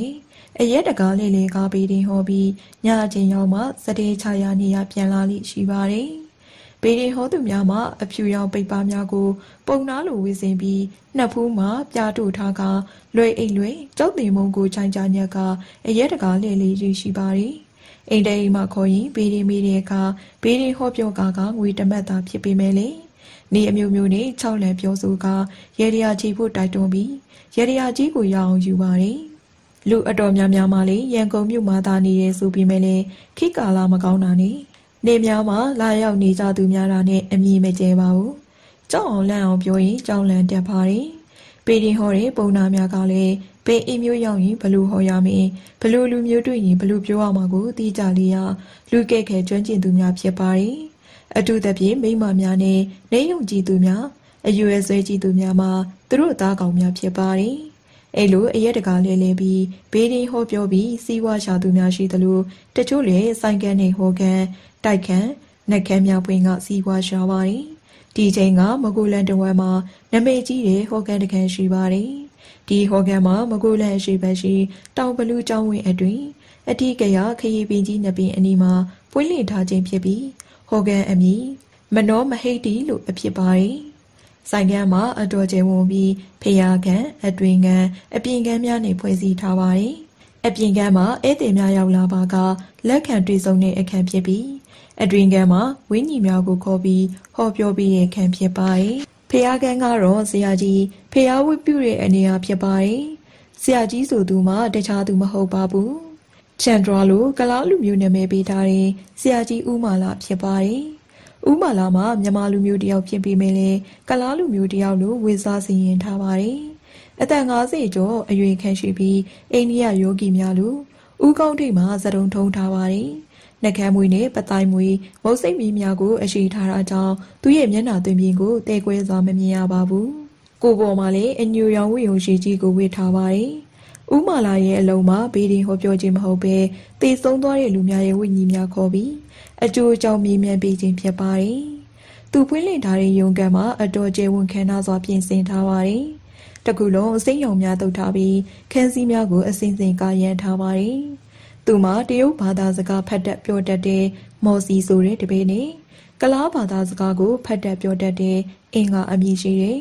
တပည့်နှစ်ယောက်အပြင်တခြားခိုင်းစီဖို့ကျွေးမွေးထားတဲ့တပည့်များလေးရှိပါတယ်။မနေ့ပိုင်းဟော်ကန်ဖွင့်တာနဲ့သူ့ရဲ့တပည့်နှစ်ယောက်ကအပဝအေခမ်းမှာထိုင်ဆောင်ပါတယ်။အဲ့ဒီတယောက်ဝင်လာရင်တရုတ်လူမျိုးဖြစ်ရင်မော်စီကတရုတ်ဘာသာနဲ့မေးမြန်းပြောဆိုရပြီးကလားလူမျိုးဖြစ်ရင်အင်္ဂါကတာဝန်ယူရပါတယ်။သူတို့ရဲ့တာဝန်ကလာရောက်မေးမြန်းသူရဲ့နာမည်နဲ့နေရဲလိပ်စာပြေဆုံးအပြင်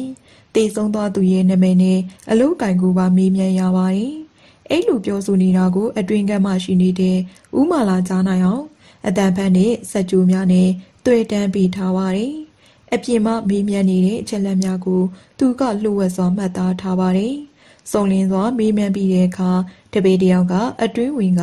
အခြေအနေကိုပြောပြပါတယ်။ပြီးမှပြန်ထွက်လာပါတယ်။ဆရာကြီးတရားထိုင်နေပါတယ်။ဝင်းကြီးလောကသားကြီးနဲ့ဆက်သွယ်မှုယူနေပါတယ်။နောက်နိုင်ဝဲလောက်ကြရင်တွေ့ခွင့်ရပါလိမ့်မယ်။အဲ့လူပြောကလာရောက်မေးမြန်းသူကိုစောင့်ခိုင်းထားပါတယ်။အခန်းတွင်းမှာတော့ဦးမာလာကသူ့ရဲ့တပည့်တဦးကိုခေါ်ပြီးဒီနေ့ရက်နဲ့သက်ဆိုင်တဲ့နိုင်ရေးသတင်းပါတဲ့သတင်းစာများကိုထုတ်ယူခိုင်းပါတယ်။ရှေ့မှာမိမယ်အမျိုးသမီးရဲ့ယောက်ျားနိုင်ရေးကြော်ညာကိုရှာလိုက်။အဲ့လူပြောကနေတပည့်မှရှာပြီးရပါတယ်။သူစီကိုလာရောက်မေးမြန်းသူများမှာတာမန်ငွေကြေးမတက်နိုင်သူတို့မလာကြပဲငွေကြေးတက်နိုင်သူများသာလာပါတယ်။အဲ့လိုငွေကြေးတက်နိုင်သူများမှာတစုံတယောက်တည်ဆုံးသွားပါကနိုင်ရေးသတင်းထဲလိရှိပါတယ်။အတန်ကြတော့တပည့်ဖြစ်သူကသတင်းစာတစ်စောင်လာပြီးပါတယ် ဒီမှာတွေ့ဆရာကြီးဦးမာလာကတရင်စာကိုယူပြီးလာရောက်မေးမြန်းတဲ့အမျိုးသမီးရဲ့အမည်နာမသူ့ရဲ့ယောက်ျားတည်ဆုံးသူရဲ့အမည်နာမသာမကအလိုကိုင်းတဲ့ဆွေမျိုးများသားသမီးများရဲ့နာမည်များကိုရေးမှတ်ကသူ့ထိုင်တဲ့ဇပွဲနောက်ဖက်မြင်သာတဲ့နေရာမှာကတ်ထားပါတယ်။ပြီးမှအခန်းကိုမောင်းသွားစီဖို့ပရိမောက်မှခန်းစည်းများကိုဆွဲစီလိုက်ပါတယ်။အခန်းအလယ်မှာအားနေတဲ့ဖျောင်းနိုင်တိုင်းထွန်းထားပြီးရနံတင်တဲ့အမွှေးတိုင်များကိုလည်းထွန်းထားသေးပါတယ်။ဒီမိခိုးငွေများဟာအခန်းတွင်းကိုဝင်လာသူကိုစိတ်ကိုပြောင်းလဲစေမှဖြစ်ပြီးလူဝက်စမ်းကြတဲ့ခံစားမှုကိုလည်းဖြစ်စေပါတယ်။ဇပွဲပေါ်မှာကြီးမားတဲ့ဖန်လုံးကြီးတစ်လုံးကိုရွှေချထားတဲ့ကလပ်တစ်ခုပေါ်မှာတင်ထားပါတယ်။ဒီဖန်လုံးရှိရာကိုတနေရာမှာဝင်လာတဲ့အလင်းရောင်တစ်ခုကထိုးကျနေရာမိခိုးရောင်များတန်းနေတယ်လို့ရှိပါတယ်။မလဲမကန့်မှကြည့်ရင်ဖန်လုံးထဲမှာမိခိုးငွေလိုလှုပ်ရှားနေတဲ့အရာများရှိတယ်လို့ထင်ရပါတယ်။အားလုံးအစင်းသင့်ပြင်ပြီးရဲ့အခါအပြင်မှာစောင့်နေတဲ့မြို့သမီးကျူကိုအခန်းတွင်းကိုဝင်လာဖို့အချက်ပေးလိုက်ပါတယ်။ဒီအခါအခန်းပေါက်မှာစောင့်နေသူကအမျိုးသမီးကြီးထံကိုသွားကလေတံတူတူနဲ့ပြောပါတယ်။ဆရာကြီးအတိတ်ထံဝင်လို့ပြီးပြီမို့အတွင်းကန်းကိုကြွပါခင်ဗျာ။ဒီကအပြင်မှာစောင့်နေတဲ့မိမကြီးခန်းတွင်ကိုမရေတရေဝင်လာပါတယ်။သူမဟာစိန်ရွှေရတနာလောဝတ္တန်စားများဝစ်စင်ထားပြီးကြီးမားတဲ့ပစိတ်အိတ်ကြီးကိုလက်မချိတ်ဆွဲထားပါတယ်။အခန်းထဲမှာမောင်းနေပြီးတင်းပြက်တဲ့ရနံနဲ့မိခိုးငွေများကိုရှူရမြင်ရတဲ့အခါသူမကိုယ်တိုင်ဝိညာဉ်လောကကိုရောက်သွားတယ်လို့ထင်မိပါတယ်။ဆရာကြီးကတော့ဇပွဲနောက်မှာကလဲထိုင်ပေါ်မှာထိုင်ကမျက်စိမိတ်ထားပါတယ်။ရှေးရထိုင်ကုန်ပေါ်မှာထိုင်ပါ။အတန်အောကြီးနဲ့ပြောလိုက်တဲ့အခါအနေငယ်စိတ်လှုပ်ရှားနေတဲ့အမျိုးသမီးကြီးကဇပွဲရှိမှချထားတဲ့ကလဲထိုင်ပေါ်မှာဝင်ထိုင်လိုက်ပါတယ်။ဆရာကြီးကဘာမှမပြောသေးပဲမျက်စိမိတ်ကငြိမ်သက်နေတာနဲ့အခန်းတစ်ခုလုံးတိတ်ဆိတ်ငြိမ်သက်လျက်ရှိပါတယ်။အတန်ကြာမှဒေါ်စိန်ကြီးမဟုတ်လား။အဲ့လိုမိလိုက်ရအမျိုးသမီးကြီးကအံ့ဟောဟန်နဲ့ကောင်းကြီးပြလိုက်ပါတယ်။ဟုတ်ပါတယ်။လမ်းမတော်လမ်းမှာနေရမဟုတ်လား။ဟုတ်ပါတယ်ဆရာကြီး။အခုလာတဲ့ကိစ္စလွန်ခဲ့ရလားတည်ဆုံးသွားတဲ့ခင်မုန်းဖြစ်သူရဲ့ဝိညာဉ်ဘယ်နေရာရောက်နေလဲဆိုတာသိချင်လို့လာခဲ့ရမို့လား။မှန်ပါတယ်ဆရာကြီးရဲ့ဘလို့များသိနေရပါလဲ။ကျုပ်ကတည်သွားတဲ့လူရဲ့ဝိညာဉ်နဲ့တွေ့ပြီးပါပြီ။တည်သွားတဲ့ခမည်းယောက်ျားရဲ့နာမည်ကဦးစိန်လောင်းမဟုတ်လား။ဟုတ်ပါရဲ့ရှင်။ပြောရင်းနဲ့ဒေါ်စိန်ကြီးဆိုတဲ့အမျိုးသမီးကြီးမှတည်ဆုံးသွားတဲ့ယောက်ျားကိုတတိယဟန်နဲ့အတန်များပင်တုံရီလာပါတယ်။ဦးစိန်လောင်းပွဲရုံလုပ်ငန်းနဲ့ကြီးပွားလာသူပဲ။သူတည်တော့သားနှစ်ယောက်နဲ့သမီးတစ်ယောက်ကြံခဲ့တယ်လို့ပြောပါတယ်။အဲ့လိုပြောပြီးနာရီကျန်ညာမှကူထားတဲ့ဆွေမျိုးများရဲ့နာမည်သားသမီးများရဲ့နာမည်များကိုပြောပြလိုက်ရာဒေါ်စိန်ကြီးမှအံ့ဩလွန်တာနဲ့ပါဇက်အဟောင်းသားဖြစ်သွားပါတယ်။မှန်လိုက်တာဆရာကြီးရဲ့ဦးစိန်လောင်းရဲ့ဆွေမျိုးသားချင်းတွေရဲ့နာမည်ရွယ်အစအားလုံးမှန်ပါရဲ့ဆရာကြီးဒီအကြောင်းတွေဘယ်လိုများသိနေရပါလဲရှင်။ကျုပ်ကဦးစိန်လောင်းရဲ့ဝိညာဉ်နဲ့တွေ့ပြီးသူ့ပြောပြလို့သိရတာပါ။တတ်သူ့ရဲ့ဝိညာဉ်နဲ့ဘယ်နေရာများရောက်နေလဲဆရာကြီးရဲ့အဲ့ဒါသိချင်လို့လာတာပါကျုပ်ခမည်းတီးချင်တာတွေဆောင်ရွက်ပေးပါမယ်မနေ့ပိုင်းကကျုပ်တရားထိုင်နေရောအသားဖြူဖြူပိန်ပိန်ပါပါအရက်မြင့်မြင့်နဲ့စိတ်သဘောကောင်းတဲ့ရုပ်စင်းအင်္ဂါမျိုးရှိရဲ့တရုတ်အမျိုးသားတယောက်ရောက်လာတယ်သူ့နာမည်ကဦးစိန်လောင်းဖြစ်တဲ့အကြောင်းနဲ့သူ့အကြောင်းတွေပြောပြပါတယ်အော်ပြီးတော့သူကပြောသေးရင်ဒီငနေ့မနေ့မှာသူ့ရဲ့ဇနီးဖြစ်တဲ့ဒေါ်စိန်ကြီးရောက်လာပါလိမ့်မယ်ခင်ဗျာရောက်လာရင်ပြောပေးဖို့စကားတွေပြောပြသွားပါတယ်။အိုးကျမအခုလာဒီကိစ္စတွေပါပဲရှင်။သူဘယ်ဘဝရောက်နေရဲ့။ဘာတွေမှသွားလဲဆိုတာသိချင်ပါရဲ့ဆရာကြီး။အဲ့လိုအလောတက်ကြီးဆေးရတက်ကြွနေတဲ့တန်းနဲ့ပြောပါတယ်။ဆရာကြီးကအတန်ကြောင်စဉ်းစားနေတာနဲ့အခန်းထဲမှာတိတ်ဆိတ်နေတဲ့သွားပြန်ပါတယ်။သူကတည်ခြင်းတရားနဲ့ကူးပြောင်းမှရတယ်။ဘဝတစ်တစ်ခုရောက်ရှိတော့မှာမို့ဒေါ်စိန်ကြီးအနေနဲ့ဝမ်းနဲ့ပူဆွေးမှုတွေကိုတက်နိုင်သမျှလျှော်ထားဖို့လေသူကအဓိကမှားထားပါတယ်။နောက်ဘဝတစ်ခုရောက်နေတဲ့အတိုင်းသူကခမရအပေါ်မှာတန်ရောစဉ်ရှိနေတော့မှာပဲ။ဒေါ်စိန်ကြီးကစီးကြလာတဲ့မျက်ရည်များကိုပေါ်ဝါနဲ့တူတုံရင်ခေါင်းကြီးပြပါတယ်။ဦးစိန်လောင်းကမကြခင်မှာအခုဘဝထက်ပိုကောင်းတဲ့ဘဝတစ်တစ်ခုရဲ့တကားပေါ့ဝါကိုရောက်ရှိပါလိမ့်မယ်။ဒါပေမဲ့သူ့ဝင်ခွင့်မရသေးပါဘူး။ဘာကြောင့်လဲဆရာကြီးရဲ့ကုသိုလ်ကောင်းမှုတစ်ခုပြုဖို့လိုနေသေးရဲ့ဗျာသူကမြကုသိုလ်ကောင်းမှုမပါတော့ရုံနေဝင်ကနေမှလက်မပြောက်သူလို့ဖြစ်နေရှာတာပေါ့ဒါပြည့်ဘလို့များလှုပ်ပြရမလဲဆရာကြီးသူ့အတွက်ရည်စူးပြီးကုသိုလ်ကောင်းမှုတစ်ခုပြုလုပ်ပေးရပါမယ်ဗျ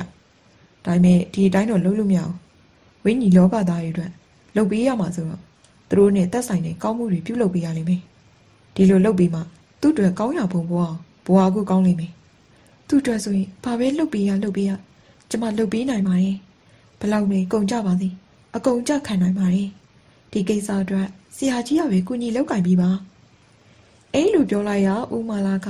သဘောကျစွာနဲ့ခေါင်းငိမ်ပြလိုက်ပါတယ်စိတ်ထဲမှာလည်းတိုက်စာနဲ့တကူတကလိုက်ရှာစရာမလိုပဲအလွယ်တကူငွေရနိုင်တဲ့ငွေရင်းတကူတော့တွေ့ရပြီလို့မှတ်ချက်ချလိုက်ပါတယ်တနေ့ရုံးခန်းပိတ်ကသိန်းနေချိန်မှာတပည့်ပြည့်သူအင်္ဂါကဒီနေ့တော့သတင်းစာတစ်စောင်ကိုကိုင်ကဝင်လာပါတယ်အချိန်နေပါထူးလေအင်္ဂါဒီကနေ့သတင်းစာတွေမှာမကူလန်းထပ်ပံမှာနေရဲ့စိန်ပါဘူးတယောက်ရင်နိုင်ပါလာစရာကြီးမင်းမေဖက်ပြပါအောင်ကွာအဲ့လိုပြောရနေကလာစာနေစာကိုကျွမ်းကျင်စွာတက်ကျွမ်းတဲ့အင်္ဂါကဖက်ပြပါတယ်ဒီထဲမှာသေဆုံးသွားတဲ့စိန်ပါဘူးရဲ့ဆွေစင်းမျိုးဆက်များပါလာပါတယ်သတင်းစာမှာပါတဲ့အကြောင်းများကိုနားထောင်ပြီးတဲ့အခါဦးမာလာကပြောပါတယ်သတင်းစာကိုတည်တည်ချာချာရက်စဲနေတဲ့ကဖိုင်တွဲသိမ်းထားရမယ်ပြီးရင်စိန်ပါဘူးရဲ့ဆွေမျိုးတွေနာမည်သူ့မှာမရေကြီးမရေငယ်ဘယ်နှယောက်ရှိတယ်နာမည်ဘယ်သူတွေလဲဆိုတာသိအောင်စုံစမ်းထားရမယ်ဟုတ်ကဲ့ဆရာကြီးအရေးကြီးတာကသူ့မသိခင်ကဘာတွေလုပ်ခဲ့တယ်ဘယ်လောက်ချမ်းသာတယ်ဘသူတွေနဲ့ဆက်သွယ်ရှိရဆိုတာအသေးစိတ်စုံစမ်းရမယ်အရေးကြီးဆုံးကမင်းတို့စုံစမ်းတာတွေကိုဘသူမှမရိပ်မိဖို့အရေးကြီးဒါကြောင့်တွားရင်ရုပ်ပြတ်သွားကြရမယ်စိတ်ချပါဆရာကြီးအဲ့လူပြောကနောက်တနေ့မှာအင်္ဂါကကလားတယောက်လူရွဖြက်ကစိန်ပါဘူးသိဆုံးတဲ့နေအိမ်ကိုသွားပါတယ်သူနဲ့အတူတခြားအဖော်တယောက်နဲ့ခေါ်သွားပါသေးတယ်အင်္ဂါမှာကလားလူမျိုးတယောက်ဖြစ်တာကြောင့်ကလားတယောက်လူရုပ်ဖြတ်သွားပြီးမင်းနဲ့ဘယ်သူမှမသိပါဘူးနိုင်ရီဖြစ်တဲ့အိမ်မှာမကူလန်းအထက်ပိုင်းမှာရှိပြီးတိုက်တန်းလျားရဲ့အောက်ဆုံးတက်ဖြစ်တာနဲ့တိုက်ရှိမျက်နှာစာမှာတာလာဘက်များမူပြီးစပွဲကလေးထိုင်များချထားပါတယ်သူတို့ရောက်သွားတဲ့အချိန်မှာအာသူပါချပြီးတဲ့အချိန်ဖြစ်တာကြောင့်အိမ်ရှိမှာခင်းထားတယ်စပွဲကလေးထိုင်များလူသိမ့်မရှိပါဘူးအင်္ဂါရုစပွဲမှာဝင်ထိုင်နေတဲ့အချိန်မှာအိမ်တွင်းမှာကလာအမျိုးသမီးတယောက်ထွက်လာပြီးအိတ်ခံပါတယ်ဦးတာဘို့နိုင်ရီဖြစ်နေရကကျွန်တော်တို့ကမန္တလေးရောက်နေလို့နိုင်ရီလာမပူးဖြစ်တာပါနောက်မှသတင်းစာမှာတွေ့ပြီးသိရတာပါဦးတာဘို့အခုလိုဆုံးမသွားတဲ့အတွက်စိတ်မကောင်းပါဘူးအမျိုးသမီးကမျက်ရည်ဝဲသားနဲ့ခေါင်းငိမ်ပြပါတယ်တထက်ရှင်ကအကူကြီးရဲ့မိတ်ဆွေလားဟုတ်ပါတယ်ဒီလိုဆိုရင်အိမ်ထဲဝင်ကြပါရှင်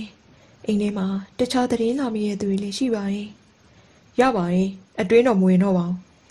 ဒီချိန်မှာအိမ်တွင်းမှာကလားတယောက်ထွက်လာပါတယ်သူကအင်္ဂါတို့ထိုင်နေတာကိုမြင်တဲ့အခါဒီစပွဲမှာလာထိုင်ပါတယ်ဒီသူဝင်ထိုင်တဲ့အခါစောစောကကလားအမျိုးသမီးကအိမ်ထဲပြန်ဝင်သွားပါတယ်သူတို့အနီကိုလာရောက်ထိုင်တဲ့ကလားမှာအသက်40ကျော်အရွယ်ခန့်ရှိပြီးသတင်းလာမေးသူတယောက်ဖြစ်ဟန်ရှိပါတယ်ဒီလူကအင်္ဂါတို့ကိုတစ်ချက်ကြည့်ပြီးပြောပါတယ်ဦးတာဝုရဲ့မိတ်ဆွေထင်ပါရဲ့ဟုတ်ပါတယ်အေးဗျာစီးပွားဥစ္စာကောင်းပြီအရွယ်အားလေးရှိပါသေးရဲ့နဲ့အခုလိုမမျော်လင့်မဲ့တည်ဆုံးသွားတာနှမျောစရာပေါ့အဲ့လိုစကားစားလိုက်တာနဲ့အင်္ဂါမှာဝမ်းသာသွားပါတယ်သူသိကျင်တာတွေကိုမေးခွန်းရပြီလို့စိတ်ထဲမှာထင်လိုက်မိပါတယ်တည်ချင်းတရားကတော့ဒီလိုပါပဲဗျာကြီးတယ်ငယ်တယ်မဟုတ်ပါဘူးဒါထက်ဦးတော်ကဘာယောကနေသိရတာလဲဗျနေ့လေဘက်မှာဓာန်ပေါက်ထမင်းနေစားတယ်ညနေဘက်မှာရေချိုးပြီးပန်ကာလီခရင်နဲ့အိပ်ပျော်သွားတာညောင်ပိုင်းချိန်ရောက်တော့အုံနောက်သွေးကြောပိတ်ပြီးတေးရပါမယ်စိတ်မကောင်းစရာပေါ့ဗျာအင်္ဂါကသူတီးကျင်တဲ့ချက်တစ်ချက်ရလိုက်တာနဲ့စိတ်ထဲမှာကြိတ်ပြီးဝမ်းသာသွားပါတယ်သူ့အတွက်ကတော့တေးသွားပြီးရဲ့နောက်မှာဘာမှမသိနိုင်တော့မိမယ်ကြံခဲ့တဲ့လူတွေအတွက်ကတော့အကြီးအကျယ်စိတ်ဆင်းရဲစရာတွေနဲ့ကြုံရတော့မှာပေါ့ဘာကြောင့်လဲဗျဦးတာဝပိုင်ဆိုင်တဲ့ဥစ္စာပစ္စည်းတွေကနဲတာမှတ်လို့ရန်ကုန်မြို့မှာရှိတဲ့အကြမ်းချာကြရဲ့နေရာတွေမှာသူပိုင်တဲ့တိုက်တွေအခန်းတွေအများကြီးရှိတယ်တိမ်ကြီးစီစကော့စီတန်စီညောင်ပင်လေးစီးမှာလေတန်ပစ္စည်းရောင်းနေဆိုင်တွေအများကြီးရှိသေးတယ်အင်္ဂါကဒီလူပြောပြနေတဲ့အကြောင်းအရာများကိုစိတ်တွင်းမှာလိုက်မှတ်နေပါတယ်ဒါပြင်ရွှေငွေလက်ဝတ်ရနာစတဲ့အတွင်းပစ္စည်းတွေပြင်ခနောင်တူဘက်မှာသူပိုင်နဲ့စပားကြည့်တဲ့ဆန်ဆက်တွေလည်းရှိသေးတယ်မနှဲပါလားနော်ဒီလိုမနှဲလို့လေခက်ကုန်ကြတာပေါ့ဘာကြောင့်ခက်ရတာလဲဗျအင်္ဂါကစိတ်မဝင်စားဟန်နဲ့မေးလိုက်ပါတယ်အမွေခရရမယ့်ကိစ္စပေါ့ဗျာဒီလိုချမ်းသာတဲ့လူတွေသိကြံငယ်တဲ့ပစ္စည်းတွေအတွက် အမွေကိစ္စရှုပ်ကြဓမက်တာပဲမို့လားအခုလေဒီတိုင်းပဲပေါ့ဒါများဗျာဘာစမ်းတာမလို့ယောက်ျားသည်ကြံခဲ့တဲ့မိန်းမပစ္စည်းတွေထိမ့်သိမ့်ထားပြီးသားသမီးတွေကိုတင့်တော်တယ်လို့ခွဲပေးလိုက်ရင်ပြီးရပဲပေါ့အဲ့ဒါခက်တာပေါ့ဗျာဥတော်ကမိန်းမတယောက်တည်းရှိရမှာမဟုတ်တာတရားဝင်ယူထားတဲ့မိန်းမကြီး၃ယောက်ရှိတယ်ဒါပြင်တိတ်တိတ်ပုံယူထားတဲ့မိန်းမတွေကလည်းအများကြီးရှိသေးတယ်အဲ့ဒီမိန်းမတွေကမွေးထားတဲ့ကလေးတွေကလည်းအများကြီးရှိသေးတယ်ဒါတွေကလည်းသူတည်သွားပြီးမှပဲပေါ်လာကြတာနိဒီတော့မခက်ပေဘူးလားဒီလူကသူတည်သမျှအကြောင်းများကိုတာမန်စကားဆက်မိပြီးပြောနေတယ်လို့ခက်ပေါ်ပေါ်နေပြီးပြောနေပြီမယ်လေအင်္ဂါကတော့ရေငယ်တုံးရည်တွင်နေကြတယ်လို့ဖြစ်ကတခုချင်းအတိချမှတ်ထားပါတယ်ဒါထက်ခမရဒီအကြောင်းတွေကိုဘလို့သိနေရလဲကျွန်တော်ကဥတော်ဝေရဲ့မိန်းမတယောက်နဲ့ဆွေမျိုးတော်ရည်လေဗျာဒါတောင်သိရပါ့ဒါထက်ပို့သိတာတွေအောင်ရှိသေးတယ်ဘာတွေများလဲဗျအခုအမွေပစ္စည်းတွေပိုင်ဆိုင်ရဖို့တရားဥပဒေရအပြင်အောက်လန်းနီးအထက်လန်းနီးတွေနေပါလုံးဖို့စူးစမ်းနေကြပြီလေဒီတခါတော့တကယ်ပွဲကြီးပွဲကောင်းနေဖြစ်ကြအောင်ပါဗောဒါကတော့လောဘကြောင့်ဆိုတော့တရားတွေမတရားမစင်းစားနိုင်တော့ပဲကိုရဖို့ပဲစူးစမ်းကြမှာပေါ့ဗျာဒီလိုလုပ်မယ်ဆိုရင်တော့ဆရာကောင်းကောင်းရနိုင်မဲ့သူကအတာရမှာပေါ့ဗျာအင်းငါစကားကြားရင်ခါရှေ့မှာထိုင်နေတဲ့လူကများစွာစိတ်ဝင်စားသွားဟန်ရှိပါတယ်ခင်ဗျာပြောတာစိတ်ဝင်စားစရာပဲပြောကျွန်တော်တို့လည်းအရင်ကဒီအကြောင်းတွေမသိပါဘူးဒါထက်အဲ့လိုကိစ္စတွေမှာကျန်းကျင်နေဆရာမျိုးရှိလားဗျရှိပါတယ်ဒီမကူလန်းအောက်ဘက်မှာမနောမဟိတ်တိတက်ခန်းဆိုတာရှိတယ်အဲ့ဒီတက်ခန်းမှာရှိတဲ့ဆရာကြီးချန်ဒရာဆိုတာဝိညာဉ်ရေးနဲ့ဆက်သွယ်နိုင်တဲ့သူတစ်ယောက်ဖြစ်ပါတယ်သူနဲ့တွေ့လိုက်ရင်ခင်ဗျားတို့လူချင်းနဲ့အကူအညီရနိုင်ပါတယ်အခုလူပြောပြကျေးဇူးတင်ပါတယ်ဗျာမနေ့ပြန်မနေ့ကြောင်ပါပဲခင်ဗျားပြောတဲ့ဆရာကြီးနဲ့သွားတွေ့လိုက်ပါမယ်အဲ့လူပြောကအင်္ဂါတို့လည်းအတူပါအိမ်မှာပြန်ခဲ့ပါတယ်အခန်းကိုပြန်ရောက်တဲ့အခါအင်္ဂါကသူစုံစမ်းရခဲ့တဲ့အချက်လက်များကိုဆရာကြီးကိုပြန်ပြောပြလိုက်ပါတယ်မနေ့ကျရင်လေအဲ့ဒီကလူတယောက်လာလိမ့်မယ်ဆရာကြီးအမွေကိစ္စအနိုင်ရအောင်ဆရာကြီးကိုအကူအညီတောင်းမှုပဲအစီအရင်တွေလောက်ခိုင်းတော့ဆရာကြီးကြည့်ပြီးစီစဉ်ပြီးတော့အဲ့လိုပြောရဦးမာလာမှာတောင်းဝင်ကြည့်တဲ့တပည့်ဖြစ်သူရဲ့အတွက်များစွာကြည်နက်သွားပါတယ်နောက်တနေ့တက်ခန်းဖွင့်တာနဲ့ဦးမာလာဟာအခန်းကိုကြားနာစွာပြင်ဆင်ပြီးအစင်သင့်ဆောင်နေပါတယ်အခန်းတစ်ခုလုံးကိုအမောင်ချထားပြီးအားနေလာတဲ့မိတပွင့်ကိုသာထွန်းထားပါတယ်ဒါပြင်ရနက်ကိုရှူမီယုံနဲ့စိတ်ကိုရည်ဝေစေတဲ့မိခိုးငွေများကိုလည်းလွတ်ထားပါတယ်စပွဲပေါ်မှာတင်ထားတဲ့ဖန်လုံးကြီးကိုတော့အလင်းရောင်ရစီဖို့လိုအပ်တဲ့နေရာမှာစလိုက်မီတစ်ခုနဲ့ထိုးပေးထားပါတယ်ဖန်လုံးထဲမှာမီအောင်ကြောင်မိခိုးငွေနဲ့တူတဲ့အရာများရွေလျာနေပါတယ်မနေ့9နာရီခန့်ရောက်တဲ့အခါလူတစ်ယောက်ရောက်လာပါတယ်တခြားတော့မဟုတ်ပါဘူးမနေ့ကနိုင်ရရှိတဲ့အိမ်မှာတွေ့ခဲ့ရတဲ့ကလားလူမျိုးဖြစ်ပါတယ်ဒီလိုရောက်လာတဲ့အခါအိမ်ကမှာအင်္ဂါကပင်စစ်မေးပြီးစရင်မဲ့ရပါတယ်အခုကအင်္ဂါမှာရုပ်ပြတ်တာခြင်းမရှိတော့ပဲမူလရုပ်အတိုင်းပင်ရှိနေတာနဲ့ဒီလူကမမှန်မိပါဘူးခင်ဗျားနာမည်ဘယ်သူလဲကိုမောင်စိန်ပါအင်္ဂါကကလားဘာသာနဲ့မိတာကိုဒီလူကလည်းကလားဘာသာနဲ့ပဲပြန်ပြေးပေးပါတယ်ဖေမနေလေမကူလဲအထက်ပန်းမှာပါဘလို့ကိစ္စအတွက်မိမှလဲအမွေကိစ္စအတွက်အကူအညီတောင်းမှုပါပဲကောင်းပါပြီခဏလေးစောင့်ပါသူတို့အပြင်မှာပြောဆိုနေတာကိုအတွင်းမှာဦးမာလာကမှတ်သားပြီးမြင်သာတဲ့နေရာမှာရေးမှတ်ထားပါတယ်ဒါပြင်မနေ့ကအင်္ဂါစုံစမ်းရလာတဲ့အထက်လက်များကိုလည်းတနေရာမှာရေးထားပါတယ်ခဏကြာတော့အင်္ဂါဝင်လာပြီးအခြေအနေပြောပြကပြန်ထွက်သွားပါတယ်မနေ့ကကျွန်တော်နဲ့တွေ့ခဲ့တဲ့သူပဲဆရာကြီးကြည့်ရတော့စိန်ပါဘူးနဲ့ပတ်သက်ပြီးအတော်ကလေးပတ်သက်ရှိရပုံပေါ်တယ်ဆရာကြီးကြည့်တာစီစဉ်လိုက်ပြီးတော့အင်္ဂါပြန်ထွက်သွားတဲ့အခါဦးမာလာကကြိုတင်ပြင်ဆင်စရာရှိတာများကိုပြင်ဆင်ပါတယ်အပြင်ကိုရောက်တဲ့အခါအင်္ဂါကပြောပါတယ်ဆရာကြီးအတိတ်ထံဝင်လို့ပြီးပါပြီခင်ဗျာအထဲကိုဝင်ပြီးမေးချင်တာမေးနိုင်ပါပြီကိုမောင်စိန်ဆိုတဲ့လူကခေါင်းတစ်ချက်ငိမ့်ပြကခန်းစည်းလိုက်ကာကိုဖဲပြီးအတွင်းကိုဝင်သွားပါတယ်ဆရာကြီးဦးမာလာကဖန်လုံးကြီးနောက်မှာရှိတဲ့ကလက်ထိုင်မှာညင်သက်စွာထိုင်ရင်မျက်စိမိတ်ထားပါတယ်ရောက်လာပြီလား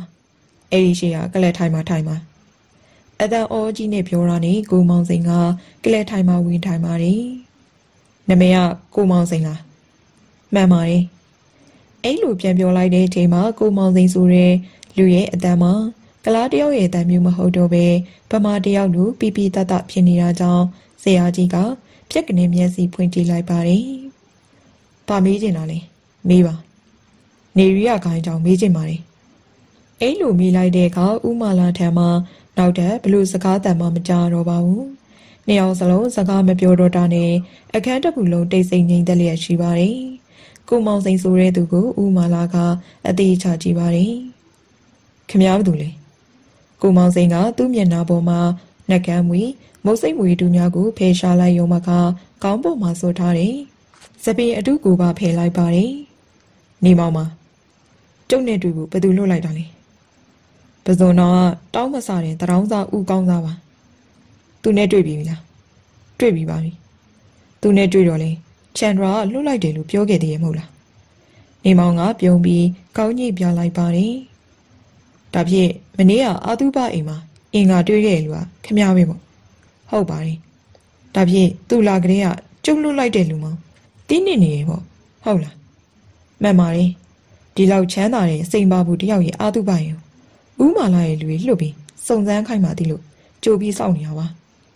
ဥမာလာကတပြင်းတက်ချဲချလိုက်ပါတယ်စိတ်ထဲမှာလေလောကမှာမိမိပင်လဲလာပြီလို့ထင်နေမိရာမိမိထက်ပိုပြီးလေသူများလေးရှိပါသည်လားလို့တွေးလိုက်မိပါတယ်ခင်ဗျားကပလိတ်ကလားမဟုတ်ပါဘူးအပြင်ကလူပါဒီလိုဆိုရင်တော့ကူညီပါမယ်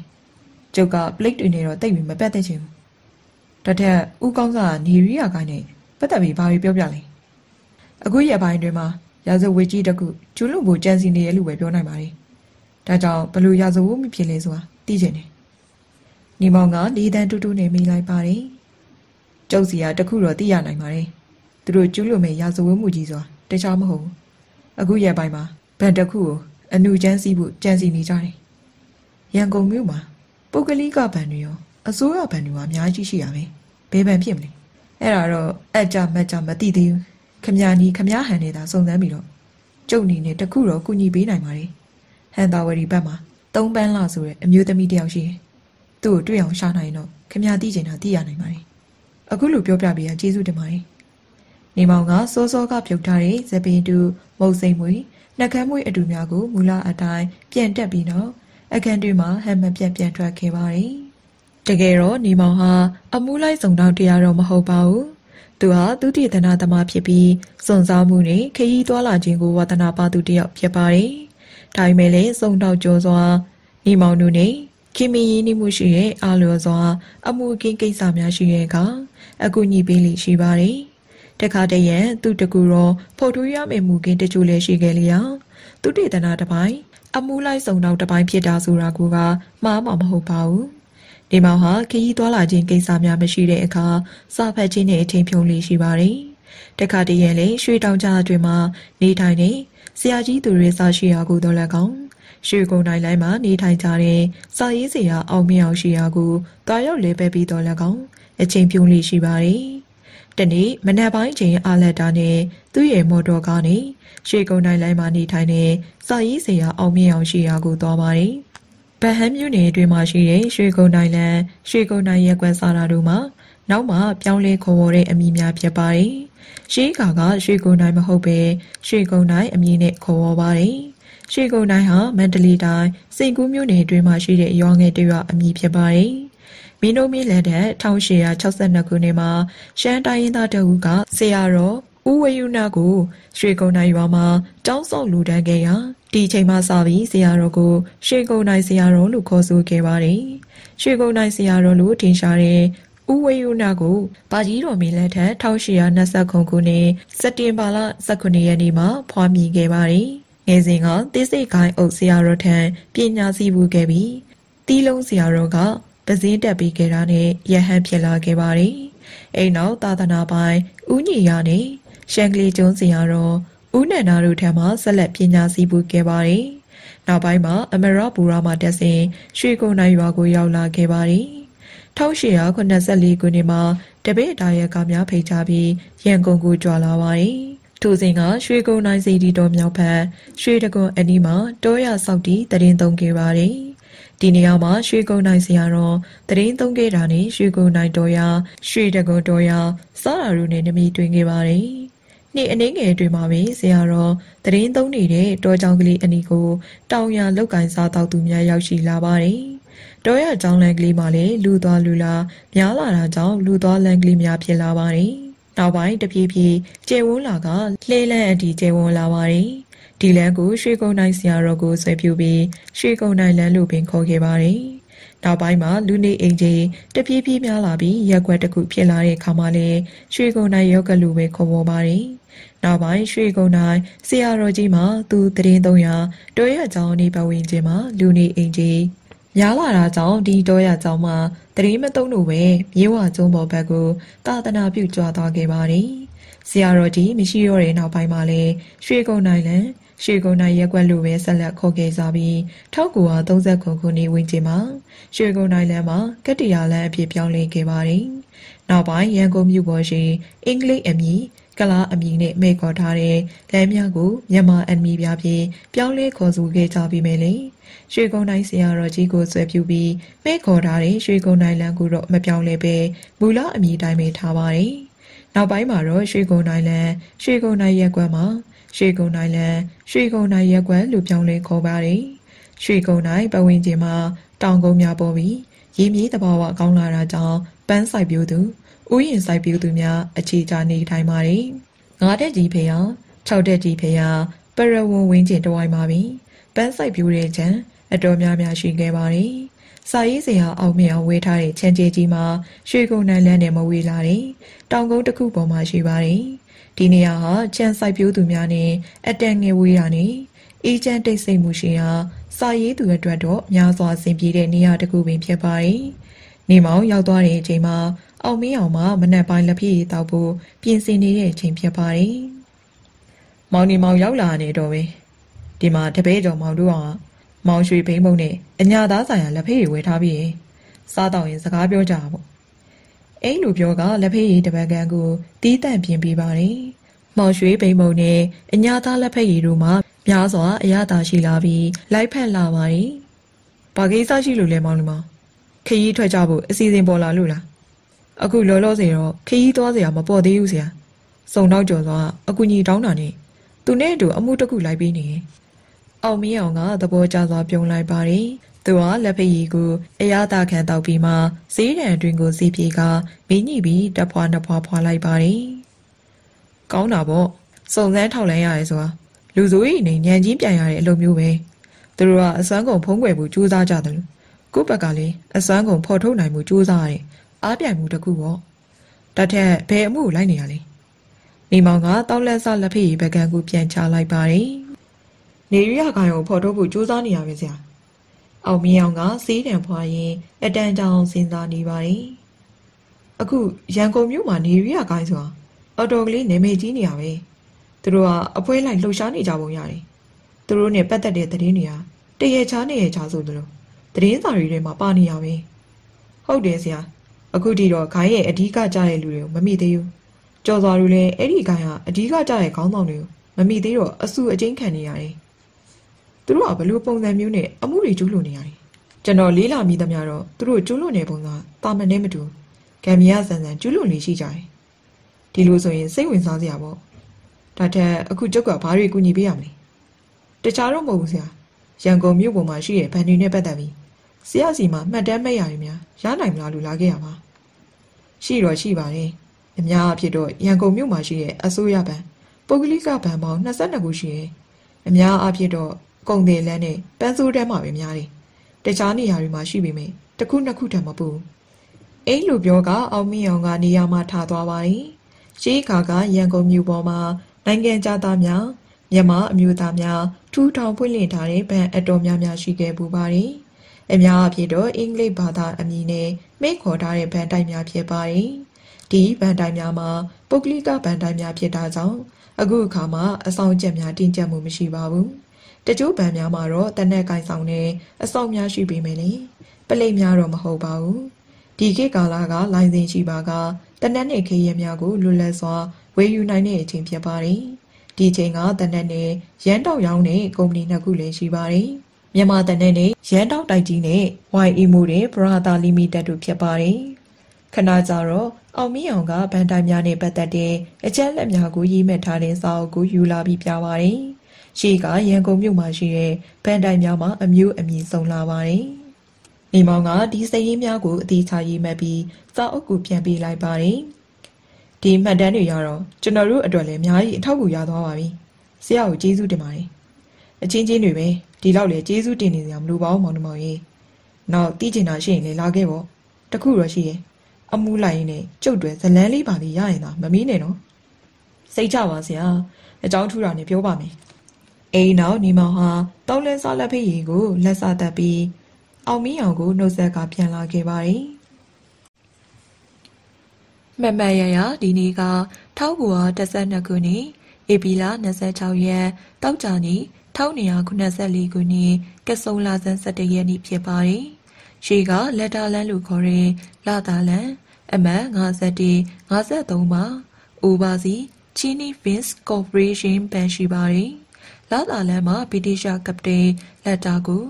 ဂုံပြုပြီးလက်အမည်မိတ်ခေါ်ခဲ့ရမှာဒီအမည်တွင်ခဲ့ပြီးနောက်ပိုင်းမှာတော့လာတာလန်းလို့ပြောင်းလဲခေါ်ခဲ့ကြပါတယ်ရန်ကုန်အနောက်ပိုင်းခရိုင်မှာပါဝင်တဲ့မြို့နယ်တစ်ခုဖြစ်ပါတယ်ဒီနေ့ကတောက်ကြနေလည်းဖြင့်လာကုတ်ရံလည်းပြီးပြီးဖြစ်တာကြောင့်ဘဏ်အတွင်းမှာငွေထုတ်သူငွေသိမ်းသူပါလျက်ရှိပါတယ်အခုရပိုင်းအတွင်းမှာဘဏ်အတွင်းမှာငွေထုတ်ငွေသွင်းနေပါနေခြင်းရဲ့အဓိကအကြောင်းရှိပါတယ်တခြားတော့မဟုတ်ပါဘူးလာတာမျိုးနယ်အတွင်းမှာအခုရပိုင်းအတွင်းပလိယောဂနဲ့ဝဲယောဂများဖြစ်နေတဲ့အကြောင်းဖြစ်ပါတယ်ယောဂဖြစ်ပွားခဲ့ရမှာတရက်နှစ်ရက်ရှိပြီးမို့တေဆုံးသူမရှိသေးကမူယောဂပြင်းထန်တာနဲ့ဈေးရုံကိုပိုးရတဲ့လူနာများရှိပါတယ်ကုသတတ်တဲ့ယောဂဖြစ်တဲ့အပြင်ယောဂပြန်ပွားလွယ်တာကြောင့်ရက်ွက်တွေမှာနေထိုင်ကြသူများမှာအပြည့်မထက်ဝအောင်ရှိပါတယ်။ထူးခြားရဲ့အချက်မှာယောဂဖြစ်ပွားမှုများမှာတခြားမျိုးနယ်များမှာမဖြစ်ပေလာတာမျိုးနယ်တစ်ခုတည်းမှာသာရွေးပြီးဖြစ်ပွားနေခြင်းဖြစ်ပါတယ်။ဒီထက်ပိုပြီးပြောရရင်လာတာလန်တဝိုက်မှာသာအပြည့်များနေရကြောင်းဒီလန်တဝိုက်မှာနေထိုင်ကြသူများမှာ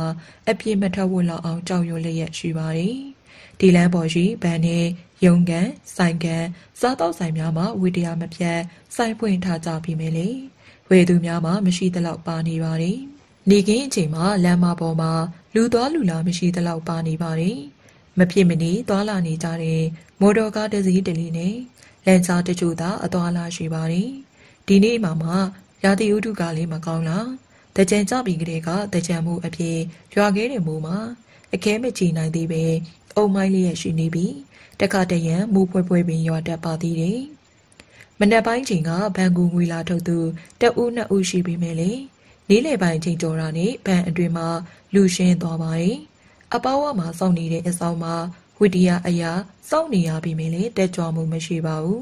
။ဘန်မီနေဂျာနဲ့ငွေကိုင်းစရီများမှလည်းပြင်းရီပွဲကောင်းတဲ့နေ့လယ်ပိုင်းချိန်ကိုမြန်ကုန်ပါစေလို့ဆုတောင်းလျက်ရှိပါတယ်။ဘန်နဲ့မနီမဝီမှာခက်တဲ့တခုရှိအားကြောင့်ဒီဘက်အတွက်ထွေထွေတူတူအဆောင်ချထားစရာပြီမလို့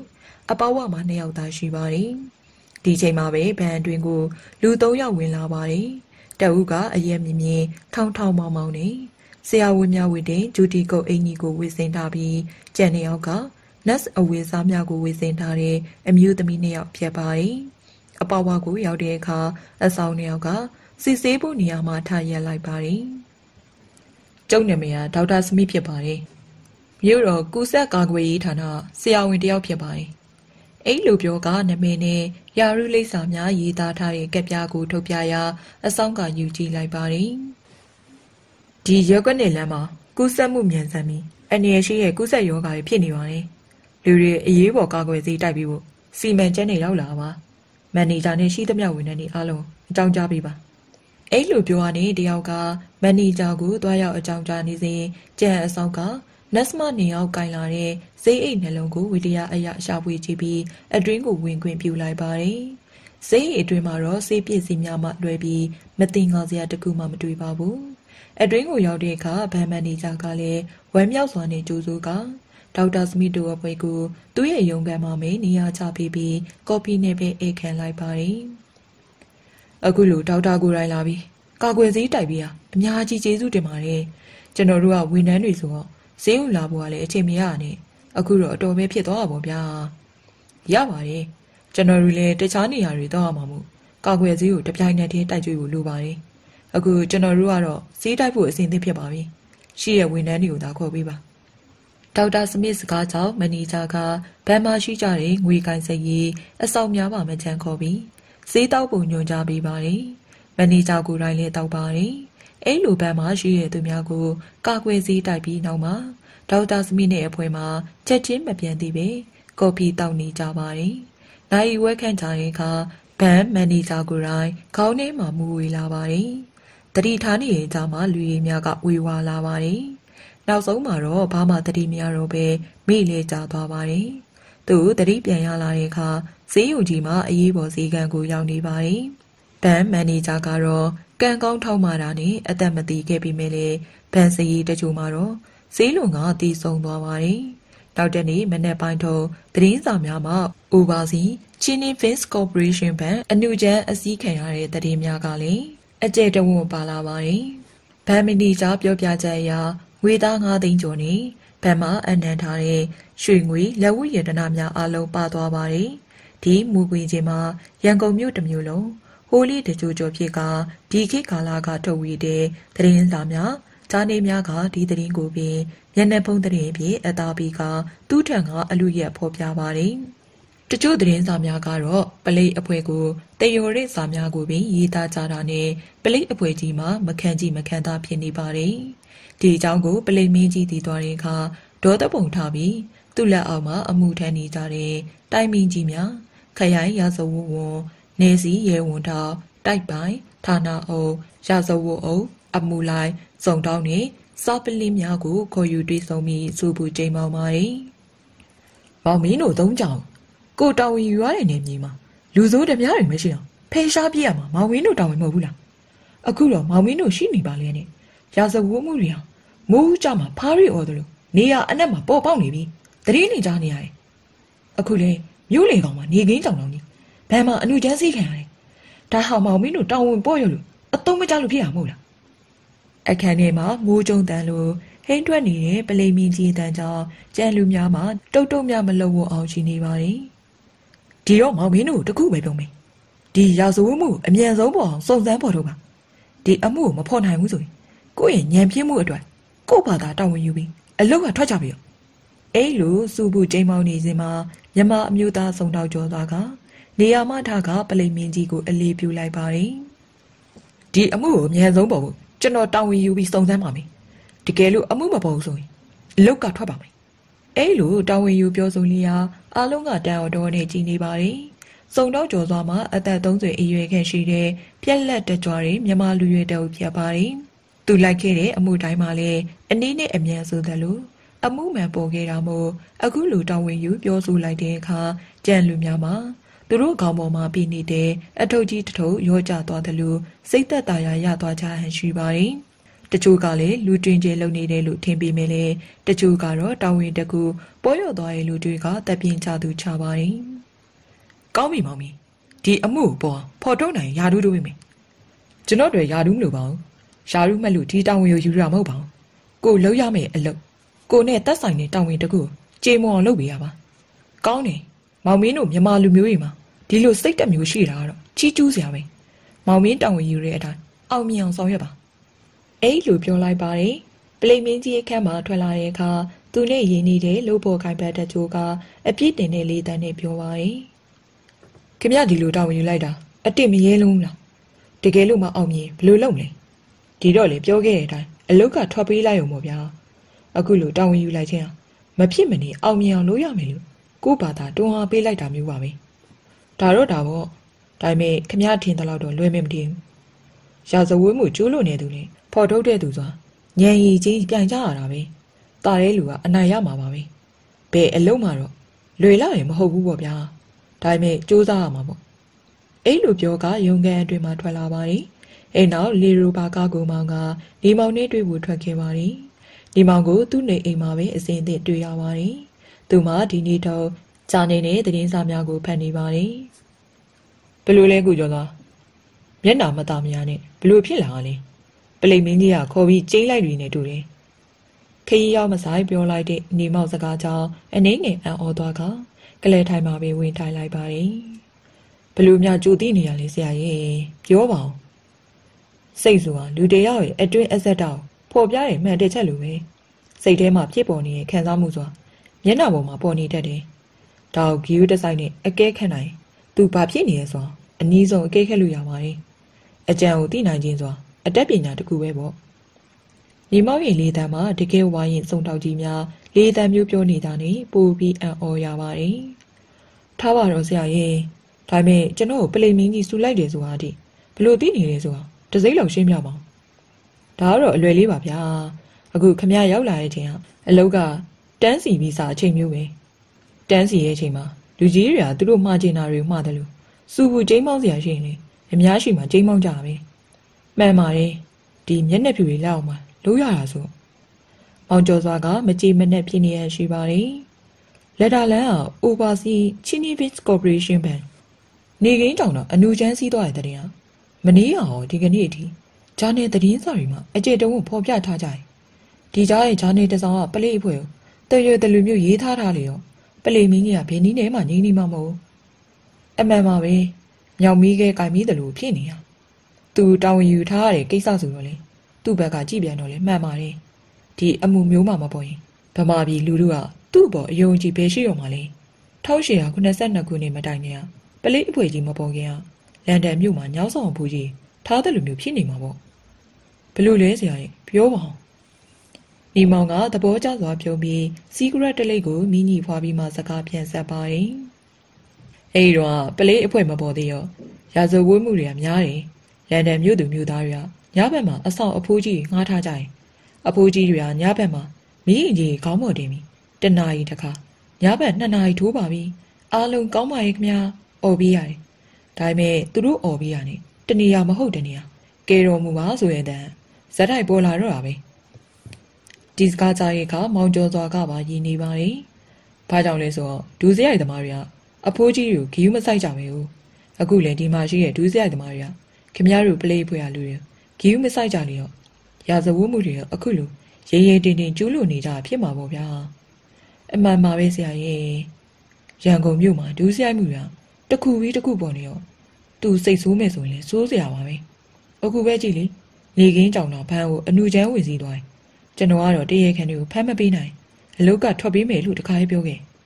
မင်းအလုတ်ထွက်တာမထွက်တာနောက်ပိုင်းကိစ္စပါလောလောဆယ်မှာတော့ဒီလိုဂတိပေးခဲ့တဲ့အတွက်ကိုတွန်းအားတစ်ခုတော့ဖြစ်တာပေါ့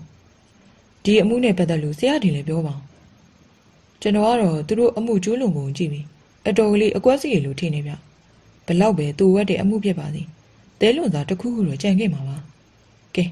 အခုခမရရောက်လာနေတော့ပဲဈေးဝင်သွားကြအောင်ဘာထွက်သွားမှလဲလောလောဆယ်ဘန်မန်နေဂျာဈေးဝင်မှာပဲရှိသေးရဲ့လေသူနဲ့တွေ့ပြီးမေးချင်ရင်တဲလွန်သာတစ်ခုခုတော့ရနိုင်တာပေါ့အဲ့လိုပြောဆိုကနေရောက်သားအပြင်ကိုထွက်လာပါတယ်အဲ့နောက်မောင်ကျော်စွာစီးလာတဲ့မော်တော်ကားနဲ့ပဲဈေးရုံကြီးကိုမောင်းခဲ့ပါတယ်ဈေးရုံကြီးကိုရောက်တဲ့အခါဈေးရုံမှာမစင်းရသေးတဲ့ဘန်မန်နေဂျာကိုတည်တံ့ခန့်တွေမှာတွေ့ခွင့်ရပါတယ်အဲ့ဒီသူရဲ့နာမည်မှာဦးကျော်ကောင်းဖြစ်ပြီးအသက်40ကျော်ခန့်ရှိပါတယ်သူမှာအစိတ်ဆေးမပြေသေးဟန်နဲ့ဖြူဘက်ဖြူရောဖြစ်နေပါတယ်နေကောင်းသွားပြီလားကျွန်တော်တို့တီးကျင်တာလေးမိပြစီသူကခေါင်းကြီးပြပါတယ်ဒီနေ့ကအဖြစ်ပြက်ကလေးတွေကိုခမရသည်မြပြောပြပါလားခေါင်းဆောင်လာတဲ့သူကဒေါက်တာစမစ်ဆိုတဲ့လူပဲသူကအသားဖြူဖြူအရက်ထောင်မောင်းမောင်းနေပဲဦးကျော်ကောင်းကတနေ့ကအဖြစ်ပြက်များကိုမှတ်မိသမျှပြန်ပြောပြပါတယ်သူ့ကိုဆရာဝန်တယောက်လိုထင်ပါလားသူ့ရဲ့လုပ်ပုံကိုင်ပုံကြည့်ရတော့စေးဝါးနဲ့ပတ်သက်ပြီးအတော်ကလေးကျွမ်းကျင်တဲ့ပုံမျိုးတွေ့ရတယ်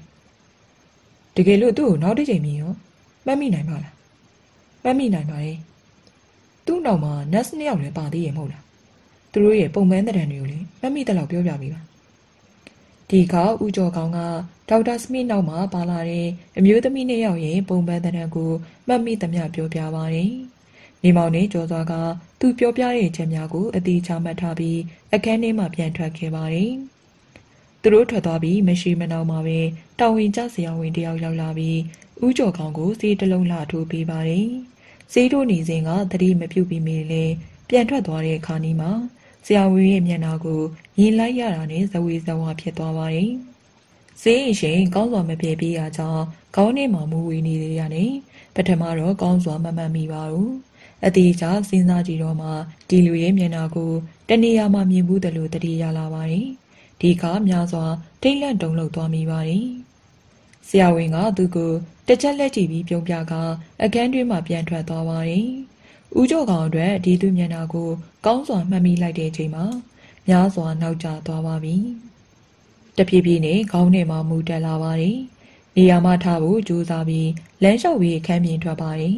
အခန်းပေါ်ဝကိုမရောက်မီမှာပဲဝုန်းကနေလေကျသွားပါတယ်နောက်ပိုင်းခေါင်းထဲမှာမှောင်ကျသွားပြီးဘာမှမသိနိုင်တော့ပါဘူးလူသက်ကောင်ရဲ့တကြောပြန်ကြော်ကွင်းအတွင်းကိုဆင်းသက်ခဲ့ရပြီဖြစ်ပါတယ်ညီမအတွက်ဒုတိယသေးလွန်စာကောက်ရမယ့်သူမှာကူးစက်ရောဂါကာကွယ်ရေးဌာနမှာတာဝန်ယူနေရတဲ့ဒေါက်တာစမစ်ဖြစ်ပါတယ်သူ့ဌာနကိုရောက်သွားတဲ့အခါဒေါက်တာစမစ်မှာ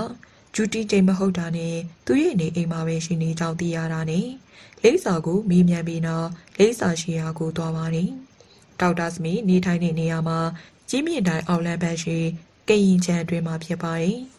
ဒေါက်တာစမစ်ကိုသူ့ရဲ့နေအိမ်မှာပဲအစင်သင့်တွေ့ရပါတယ်အသက်50ကျော်ရွယ်ရှိတဲ့အင်္ဂလိပ်ကပြကရင်တိုင်းသားတစ်ယောက်ဖြစ်ပါတယ်နေမောင်ကအကျိုးအကြောင်းပြောပြတဲ့အခါများစွာအံ့ဩနေပါတယ်ကျွန်တော်ကသတင်းစာမှာဖတ်လိုက်ရတော့အတော်ကလေးအံ့ဩသွားတယ်ကုဆက်ယောဂကာကွယ်ရေးဌာနဝန်ထမ်းတွေရောင်ဆောင်ပြီးအနုချမ်းစီးသွားရဆိုတာလောက်သာသိရတာပါအခုလိုကျွန်တော်ရဲ့လိပ်စာကပ်ပြောင်းအသုံးချသွားတာတော့မသိပါဘူးဒေါက်တာအနေနဲ့တခြားသူတယောက်ကိုမှတ်မှတ်ရရလိပ်စာကပ်ပြောင်းပေးမိရဲ့လူတွေကိုများမှတ်မိပါလားအဲ့ဒါအတော်ခက်တဲ့ကိစ္စပဲဗျကျွန်တော်ကဆရာဝန်တယောက်ဆိုတော့ကျွန်တော်ရဲ့လိပ်စာကပ်ကိုမိတ်ဆွေအချင်းချင်းတွေကိုလည်းပေးမိရဲ့နောက်ပြီးကျွန်တော်စီမှာစီးကူးလာတဲ့လူနာတွေကိုလည်းပေးမိရဲ့လူတွေအများကြီးဆိုတော့ဘသူ့ကိုပေးမိရဲ့ဆိုတော့မမှတ်မိတော့ဘူးဗျအဲ့လိုအေးအေးဆေးဆေးပြောပြပါတယ်ဒါတော့မှန်ပါတယ်ဒူးစရိုက်သမားဒေါက်တာရဲ့အကြောင်းအတော်အတန်သိရဲ့လူမို့ဆက်ပြီးမေးရတာပါဒေါက်တာအကြောင်းမသိရဲ့လူတယောက်ကတော့ဒီလိုလူတယောက်ရဲ့နာမည်ကိုသုံးချမှာမဟုတ်ပါဘူးဒီစကားကြောင့်ဒေါက်တာစမင်းမှာစိတ်ညစ်သွားဟန်ရှိပါတယ်ဘန်အနုချမ်းစီရဲ့ကိစ္စပြီးတော့ဒေါက်တာအနေနဲ့ဘယ်လိုများဆောင်ရွက်မှုတွေပြုလုပ်ခဲ့ပါသေးလဲလောက်ရတာပေါ့ဗျာဒီကိစ္စကျွန်တော်ဌာနနဲ့ဓာတ်ရဲ့တက်ဆိုင်နေတဲ့ကိစ္စဆိုစုံစမ်းရတာပေါ့လက်တာလန်းတစ်ဝိုက်မှာပလိတ်ယောဂဝယ်ယောဂစတဲ့ကူးစက်ယောဂတွေဖြစ်နေရဆိုတာကျွန်တော်တို့ဌာနမသိခဲ့ဘူးဗျဒီစကားကြောင့်ညီမောင်ကအံ့ဩသွားပါတယ်ရက်ကွက်ကလူတွေကဒေါက်တာတို့ဌာနအကြောင်းမကြားတာဖြစ်ပါလိမ့်မယ်ဟုတ်တယ်ဘယ်သူမှအကြောင်းမကြားကြအောင်သတင်းစာမှာအနုချမ်းစီရဲ့သတင်းပါလာတော့မှကူးစက်ယောဂတွေဖြစ်နေရဆိုတော့သိရပါဒီတော့ဒေါက်တာအနေနဲ့ဘယ်လိုဆောင်ရွက်ပါလဲချက်ချင်းအဲ့ဒီနေရာကိုသွားပြီးစစ်ဆေးရတာပေါ့ဒီတော့အဖြစ်ဘယ်လိုတွေ့ပါလဲအံ့ဩစရာပဲဗျဝမ်ယောဂဖြစ်နေရဆိုတော့မှန်တယ်ပလေယောဂဖြစ်နေရဆိုတော့မဟုတ်ပါဘူးကြွက်သေးတွေကိုလမ်းပေါ်မှာပြစ်ထားပြီးတစုံတစ်ယောက်ကလူတွေကြောက်လန့်ကုန်ကောလာဟာလာလွှတ်လိုက်တဲ့သဘောပါပဲဟင်ဒါဖြစ်ပလေယောဂတကယ်မဖြစ်တဲ့တစုံတစ်ယောက်ကအကွက်စင်ပြီးတရေလွှတ်လိုက်တာပေါ့ဒါဖြစ်ဝမ်ယောဂဖြစ်ပြီးအသေးပြောက်ရှိတာဟောဆရာအဲ့ဒါကလေဝမ်ယောဂဖြစ်လို့မဟုတ်ပါဘူးကျွန်တော်တို့တီးတီးချာချာစစ်ဆေးကြည့်ပါပြီယောဂဘုံမတွေ့ရပါဘူးယောဂဘုံမတွေ့ရပြီဘာကြောင့်သိရလဲဒေါက်တာတစုံတစ်ယောက်ကသုံးရီတောက်ရီတွေကိုဝမ်းလျှောဝမ်းပြက်စီမဲ့စီးတွေကိုခက်လိုက်လို့သိရတာပါဒီစကားကြတော့မှမူကီကျွလွန်ပုံအခြေအနေကိုတဖြည်းဖြည်းနဲ့သဘောပေါက်စာပြူလာပါတယ်အနုချမ်းစီးမဲ့သူများကဒီပြစ်မှုမကျူးလွန်ခဲ့တဲ့ကလက်တာလန်းတဝိုက်မှာလူများကြောက်လန့်လျက်အပြစ်မထွက်ဖို့အောင်ကြိုတင်ကြံစည်ထားပါတယ်အဲ့လိုကြံစည်ခြင်းမှာတစ်ချက်ကိုနှစ်ချက်ပဲသဘောမျိုးဖြစ်ပါတယ်ပလေယောဂဝမ်ယောဂများပြည့်နေရဆိုခြင်းကြောင့်ကြောက်လန့်မှုဖြစ်ကအပြစ်မထွက်ဖို့မဟုတ်အဲ့လိုအခြေအနေဖြစ်ပေါ်နေစဉ်မှာကူးစက်ယောဂကာကွယ်စီတိုက်ဖြတ်ရေးဌာနမှာဝန်ထမ်းများဟန်ဆောင်လျက်ဗန်အတွင်းကိုဝင်ကဝန်ထမ်းများကိုအစိတ်ကက်လျက်ဝေများယူသွားကြခြင်းဖြစ်ပါတယ်ကျွန်တော်လည်းဒီသတင်းကြတော့အတော်ကလေးစိတ်မချမ်းမသာဖြစ်ရပါတယ်ဘာပဲဖြစ်ဖြစ်ကျွန်တော်တို့ဌာနရဲ့နာမည်ကိုအသုံးပြုပြီးပြင်းမှုကျူးလွန်သွားတော့ဟုတ်တော်ရှိမဟုတ်တော်ရှိလူတွေကကျွန်တော်တို့ဌာနထင်အောင်ထင်မှာဖြစ်နေကြတာပေါ့ဒေါက်တာစမီကတကယ်ပင်စိတ်မကောင်းတဲ့အမူအရာမျိုးနဲ့ပြောပါတယ်ဒီလောက်လည်းစိတ်တက်မကြပါနဲ့ဒေါက်တာအမှန်တရားဆိုတာဖုံးကွယ်ထားလို့မရအောင်တနေ့တော့အဖြေတစ်ခုပေါ်လာမှာပါဒေါက်တာအနေနဲ့ကျွန်တော်ကိုအကူအညီပေးစီချင်ပါတယ်ဘလို့အကူအညီမျိုးလဲပြောပါကျွန်တော်တက်နိုင်တာဆိုရင်ဘာမှမဆိုလုပ်ပေးပါမယ်တခြားတော့မဟုတ်ပါဘူးဒေါက်တာတာဝန်ယူထားတဲ့ကူးစက်ယောဂကာကွယ်ရေးဌာနမှာအလုပ်လုပ်ခဲ့ပူပြီး အလုတ်ကထွက်သွားတယ်လို့ဒါမှမဟုတ်အပြစ်တစ်ခုကြောင့်ထုတ်ပယ်ခံရလူတွေရှိရင်ကျွန်တော်ပြောပြပေးပါဒေါက်တာစမစ်ကအတန်ကြောင်စဉ်းစားနေပြီးမှဒီတိုင်းတော့မမှတ်မိဘူးလုပ်ငန်းနဲ့သက်ဆိုင်တဲ့ဖိုင်နေမှတ်တမ်းစာအုပ်တွေပြန်ပြီးစစ်ဆေးကြည့်မှသိရမယ်ဒီတော့ဒီလိုလုပ်ပါလားမနေ့ပြန်ကျွန်တော်ရဲ့ဂျူတီဆိုတော့ခင်ဗျာရုံးကိုလာခဲ့ပါလားကျွန်တော်ရှာထားလိုက်မယ်အခုလိုအကူအညီပေးရကျေးဇူးတင်ပါတယ်ဒေါက်တာအဲ့လိုပြောဆိုကပြန်လာခဲ့ပါတယ်ညနေပိုင်းအချိန်မှာစုံတော်ကျော်စွာနဲ့တွေ့ရခါဗန်မန်နေဂျာဦးကျော်ကောင်နဲ့ပတ်သက်တဲ့စိတ်မကောင်းစရာသတင်းကိုကြားရပါတယ်ဦးကျော်ကောင်တယောက်တော့အသက်ခံလိုက်ရပြီဆရာလူသက်သမားတကြောပြန်လာပြီးနှုတ်ပိတ်သွားပြီဒါဖြစ်ကိုကျော်သွားဒီကနေ့ဆေးရုံကိုရောက်နေရမို့ဘယ်ချိန်ကအသက်ခံလိုက်ရလဲဆရာနဲ့ကျွန်တော်သွားတွေ့ပြီးပြန်ထွက်လာတဲ့အချိန်နဲ့သူသေးရဲ့အချိန်ကတိတ်မကွာလောက်ဆေးရုံကအကြောင်းကြားချင်းကျွန်တော်သွားတဲ့အချိန်မှာသူသေးနေပြီလူသက်သမားကကျွန်တော်တို့နဲ့ရှေ့စိတ်နောက်စိဝင်လိုက်ပုံရတယ်နေမောင်ကတက်ပြင်းချလိုက်ပါတယ်ဘလို့တက်သွားလဲအစိတ်စည်းနဲ့ထိုးတက်သွားပြီဘယ်မှာအစိတ်စည်းနဲ့တက်တော့ကံကောင်းလို့လုခဲ့ပြီမေအခုတစ်ချိန်တော့မလွတ်တော့ဘူးပေါ့လူသက်သမားကဈေးုံဈေးကန်းနေနဲ့အတော်ကလေးကျန်းဝင်ပုံရတယ်ဒီပုံအတိုင်းဆိုရင်တော့တဲလွန်စာကောက်ရတာတဖြည်းဖြည်းနဲ့ကျင်းလာပြီလို့ဆိုရမယ်အိမ်နောက်နေရောက်သားလွမ်းခွဲလိုက်ပြီးနောက်အိမ်ကိုပြန်လာခဲ့ပါတယ်အိမ်ကိုရောက်တဲ့အခါတပည့်တယောက်ကစာတစောင်းပေးပါတယ်ဘသူပေးသွားတာလဲလန်ကြားကလာတယောက်လာပေးသွားပါဆရာအိမ်ထဲရောက်ပြီးစာကိုဖောက်ဖက်ကြည့်တဲ့အခါအောက်ပါအတိုင်းဖြစ်ပါတယ်အသက်မသိခြင်းကိုနဲ့မပတ်သက်တဲ့အလုပ်မှာဝင်မပါပါနဲ့နေရရကိုင်းအဲ့လိုရေးထားပါတယ်ဒီမောင်ကစာရွက်ကိုခောက်ပြီးစာရေးအတွင်ကိုပြန်ထည့်ကတင်ထားလိုက်ပါတယ်သူ့အကြောင်းနဲ့ပတ်သက်ပြီးနေရရခိုင်ကတည်တောက်ခဲ့ပြီးဖြစ်တာကြောင့်တတိနဲ့နေရပါတယ်နောက်တနေ့မနက်9:00 နာရီချိန်ကမှဒေါက်တာစမစ်ရှိရာကိုသွားရသူရဲ့တီးတန့်ရုံကန်တွေမှာအစင်သင့်တွေ့ရပါတယ်ဇပွဲပေါ်မှာတော့ဖိုင်တွဲများတင်ထားပြီးသူ့ရှိမှာတော့တီးတန့်ထုတ်ထားရရှိတဲ့ဖိုင်တစ်ခုကိုချထားပါတယ်ခင်ဗျပြောတဲ့အတိုင်းရှာကြည့်တော့ဒီဌာနကပင်စင်ယူသွားတဲ့လူတွေအလောက်ကထွက်သွားတဲ့လူတွေနဲ့အထုပ်ပေခံရတဲ့လူတွေစိမ်းရုံအသေးစိတ်မှတ်တမ်းတင်ထားတဲ့ဖိုင်ကိုတွေ့ရပါတယ်အေးစီစီကြည့်နိုင်ပါတယ်ကျေးဇူးပါပဲဒေါက်တာညီမောင်ကဖိုင်ကိုယူပြီးတွေ့ရချင်းလန့်ကြည့်ပါတယ်ကူးစက်ရောဂါကာကွယ်ရေးဌာနမှာဇေဝကုသမှုနဲ့ပတ်သက်ပြီးကျွမ်းကျင်သူများသာလုပ်ကိုင်ခွင့်ရတဲ့ဌာနဖြစ်တာနဲ့အလုပ်ကအနားယူသွားတဲ့သူများမှာများများဆဆတော့မရှိလာပါဘူးအများအပြည့်တော့အမျိုးသမီးဝင်တဲ့များဖြစ်ကြပြီးကရင်အမျိုးသမီးများသာများပါတယ်သူကဒီစရင်များမှာအမျိုးသမီးစရင်များကိုတည်တံ့ဖယ်ထားလိုက်ပါတယ်ဒီကအမျိုးသားဝင်တဲ့ဦးရေကတိတ်မရှိပါဘူးပင်စင်ယူသွားသူ15ယောက်အလုံးမှထွက်သွားသူ9ယောက်နဲ့အလုံးမှအထုပ်ပေခံရသူ3ယောက်တို့ကိုတွေ့ရပါတယ်အလုံးမှထုတ်ခံရသူများကိုတည်တံ့ရွေးထုတ်လိုက်ပါတယ်ဦးစောကျော်ဦးအောင်ဖန်းဦးနေရောင်စရဲ3ယောက်ဖြစ်ပါတယ်ဒီ3ယောက်ရဲ့အလုံးထုတ်ခံရတဲ့ပြည့်ချက်များမှလည်းမတူပါဘူးဦးစောကျော်ကစေဝပစ္စည်းအလွဲသုံးစားပြုတာနဲ့အလုံးထုတ်ခံခြင်းဖြစ်ပါတယ်ဦးအောင်ဖန်းကစေမရွေးနာနဲ့လူနာတည်ဆုံးရခြင်းကြောင့်ဖြစ်ပါတယ်နောက်ဆုံးအလုံးမထုတ်ခံရတဲ့ဦးနေရောင်ရဲ့ကိုကြီးရာဇဝင်ဖိုင်ကတော့စိတ်ဝင်စားစရာဖြစ်ပါတယ်သူမှမြို့ဝကျုံပေါ်ဘက်မှာစာတီဖြစ်ပြီးတက္ကသိုလ်ရောက်ပြီးနောက်ပိုင်းမှာဇေဝပညာများကိုလေ့လာလိုက်စားခဲ့ပါတယ်သူလေ့လာစုဆောင်းခဲ့တဲ့အရာများတွေမှာလူတို့ကိုအကျိုးပြုနိုင်တယ်လို့စိုးကျိုးလဲပေးစေနိုင်တဲ့အရာဝတ္ထုများသစ်ပင်များနဲ့တခြားစီးပတ်ဝေးနဲ့ပစ္စည်းများဖြစ်ပါတယ်အထူးသဖြင့်အစိမ့်နဲ့ပတ်သက်ပြီးသူတေသနာပြုရမှာအတော်အသင်ခရီးပေါက်ခဲ့ပါပြီနောက်ပိုင်းမှာတော့ဦးနီယောင်ဟာကူးစက်ရောဂါကာကွယ်ရေးဌာနရဲ့အရေးပါတဲ့လူတစ်ယောက်ဖြစ်လာရုံမကဒေါက်တာစမစ်ရဲ့လက်ထောက်တစ်ယောက်ဖြစ်ပါခန့်အပ်ခြင်းခံရပါတယ်သူဟာလက်မရဆရာဝန်တစ်ယောက်မဟုတ်စီကမူဇေဝများနဲ့ပတ်သက်ရင်ကျွမ်းကျင်နှံ့စပ်သူတစ်ယောက်ဖြစ်ပါတယ်နောက်ပိုင်းအစိမ့်နဲ့ပတ်သက်တဲ့ဇွဲအိမ်များကိုသူတည်တနာပြုခဲ့ရာအန်ဒီယေနဲ့နီးရကြောင်းဒေါက်တာစမစ်ကိုယ်တိုင်ကကန့်ကွက်ခဲ့ပါတယ်အစိမ့်ဆိုတာမှားယွင်းမှုဖြင့်အသက်အန္တရာယ်ဖြစ်စေနိုင်တာမို့ခင်ဗျာသူတေသနာလုပ်နေအောင်ရတဲ့ရပါကျွန်တော်သူတေသနာလုပ်နေအောင်စွဲရင်ကြီးမရဲ့အစိမ့်ရဲ့တံပြန်တက်ရောက်မှုစွဲရင်ကိုပြန်ပြီးအတုံးချဖို့စူးစမ်းနေရပါတော့တာဒါပေမဲ့ခင်ဗျာဆရာဝန်တယောက်လည်းမဟုတ်တယ်လို့ပါရဂူတယောက်လည်းမဟုတ်ဘူးဒီတော့စက်မလုပ်ပါနဲ့ဒါမှကျွန်တော်ပြောတဲ့စကားကိုနားမထောင်ဘူးဆိုရင်တော့အလုတ်ကထွက်ပါဒေါက်တာစမစ်ကလေတံမမနဲ့ပြောရာဦးနေအောင်ဆိုသူဟာ နောက်တစ်ပတ်ခန့်အကြာမှာထွက်စာတင်လျက်အလုံးမှထွက်သွားပါတယ်။သူအလုံးထွက်သွားဘယ်လောက်ကြာလဲဒေါက်တာ။9 နှစ်ကျော်လောက်ရှိသွားပြီ။သူ့ရဲ့ပုံပန်းတံကိုဒေါက်တာမှတ်မိတဲ့လောက်ပြောပြပေးပါ။အသားဖြူဖြူအရက်မြင့်မြင့်ထောင်ထောင်မောင်းမောင်းနဲ့ဥပရိယကောင်းသူတယောက်ပဲ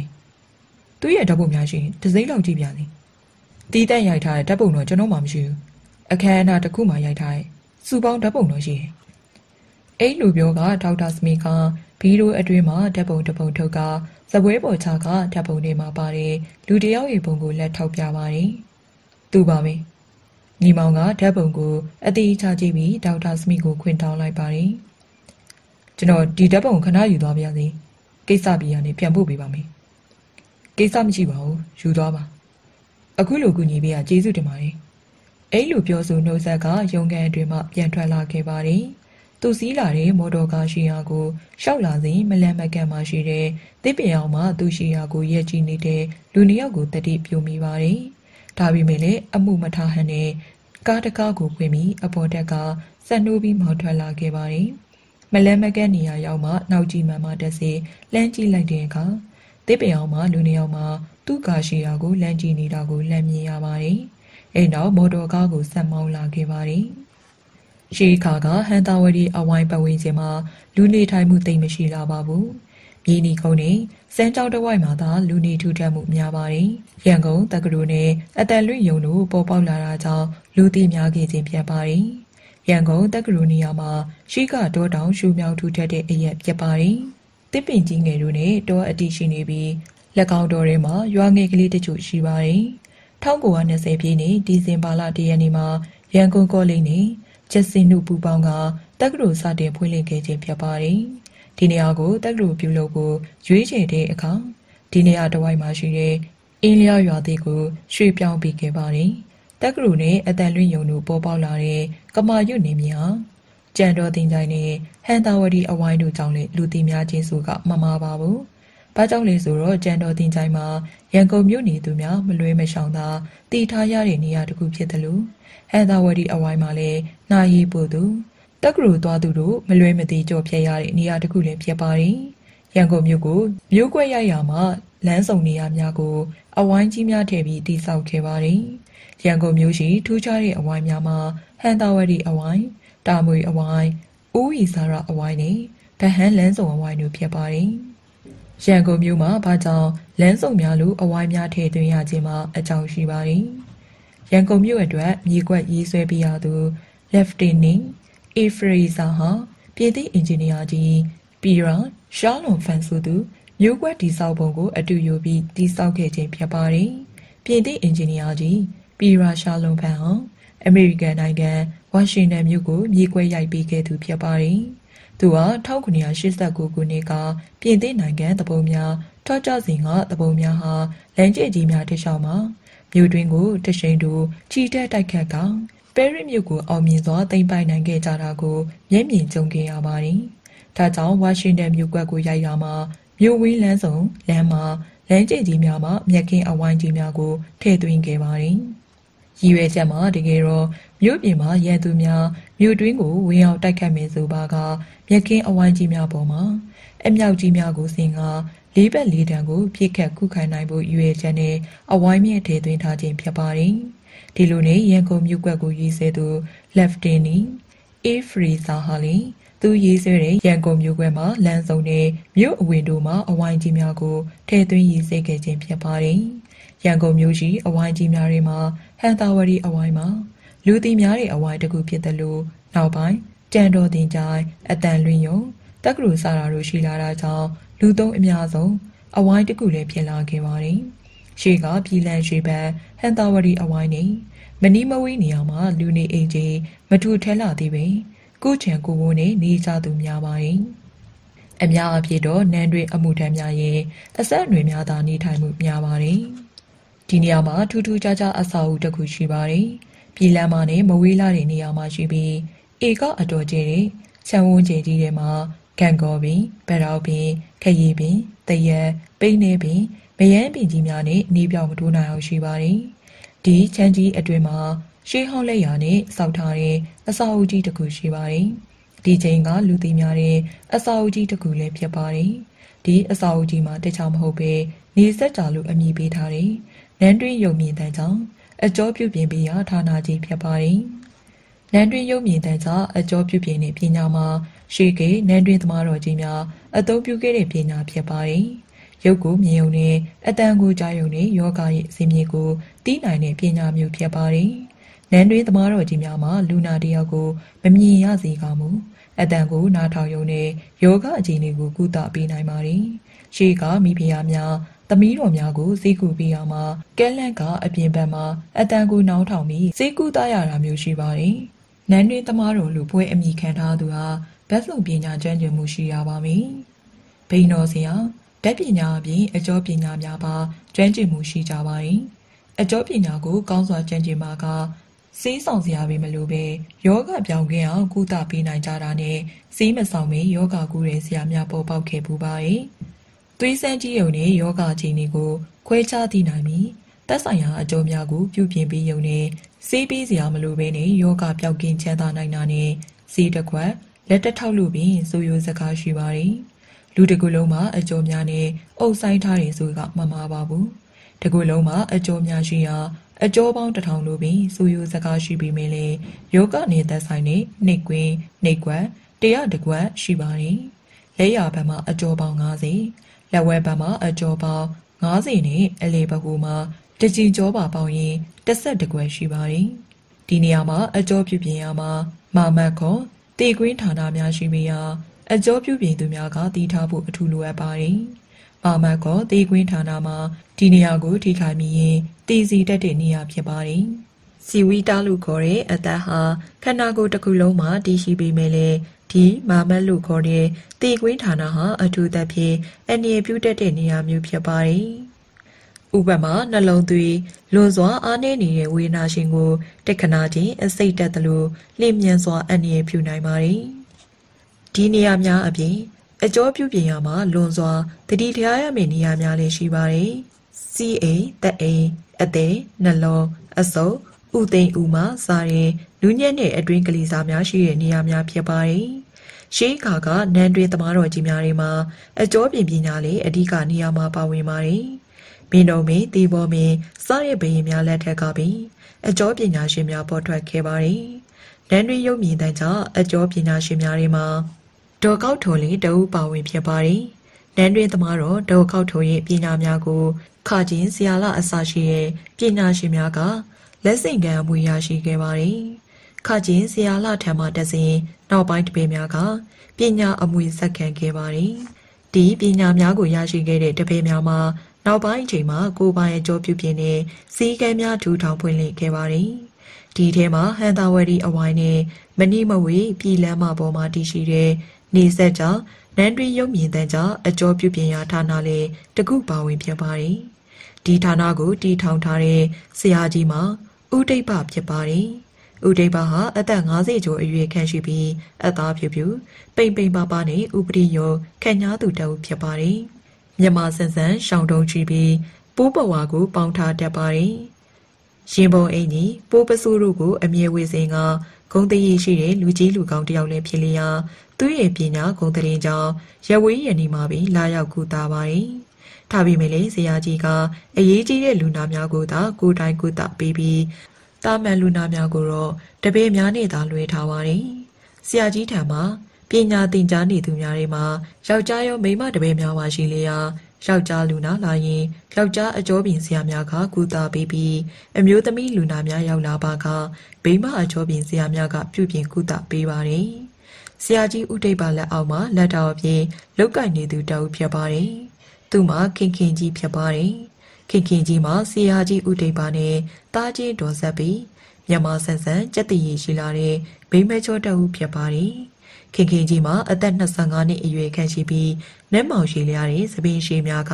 ဒူးစစ်လောက်ထိရှိပါတယ်။ဒီသပင်ရှည်များကိုနှစ်ဖူးမှနောက်ကိုသိမ့်တင်ထားပြီးတပတ်ရှူထုံးက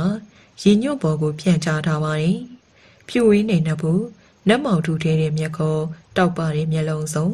ပေါ်လွင်နဲ့နာတဲ့နဲ့နေတွေးတဲ့နှကန်းစားတာတို့မှာမြန်မာဆန်ဆန်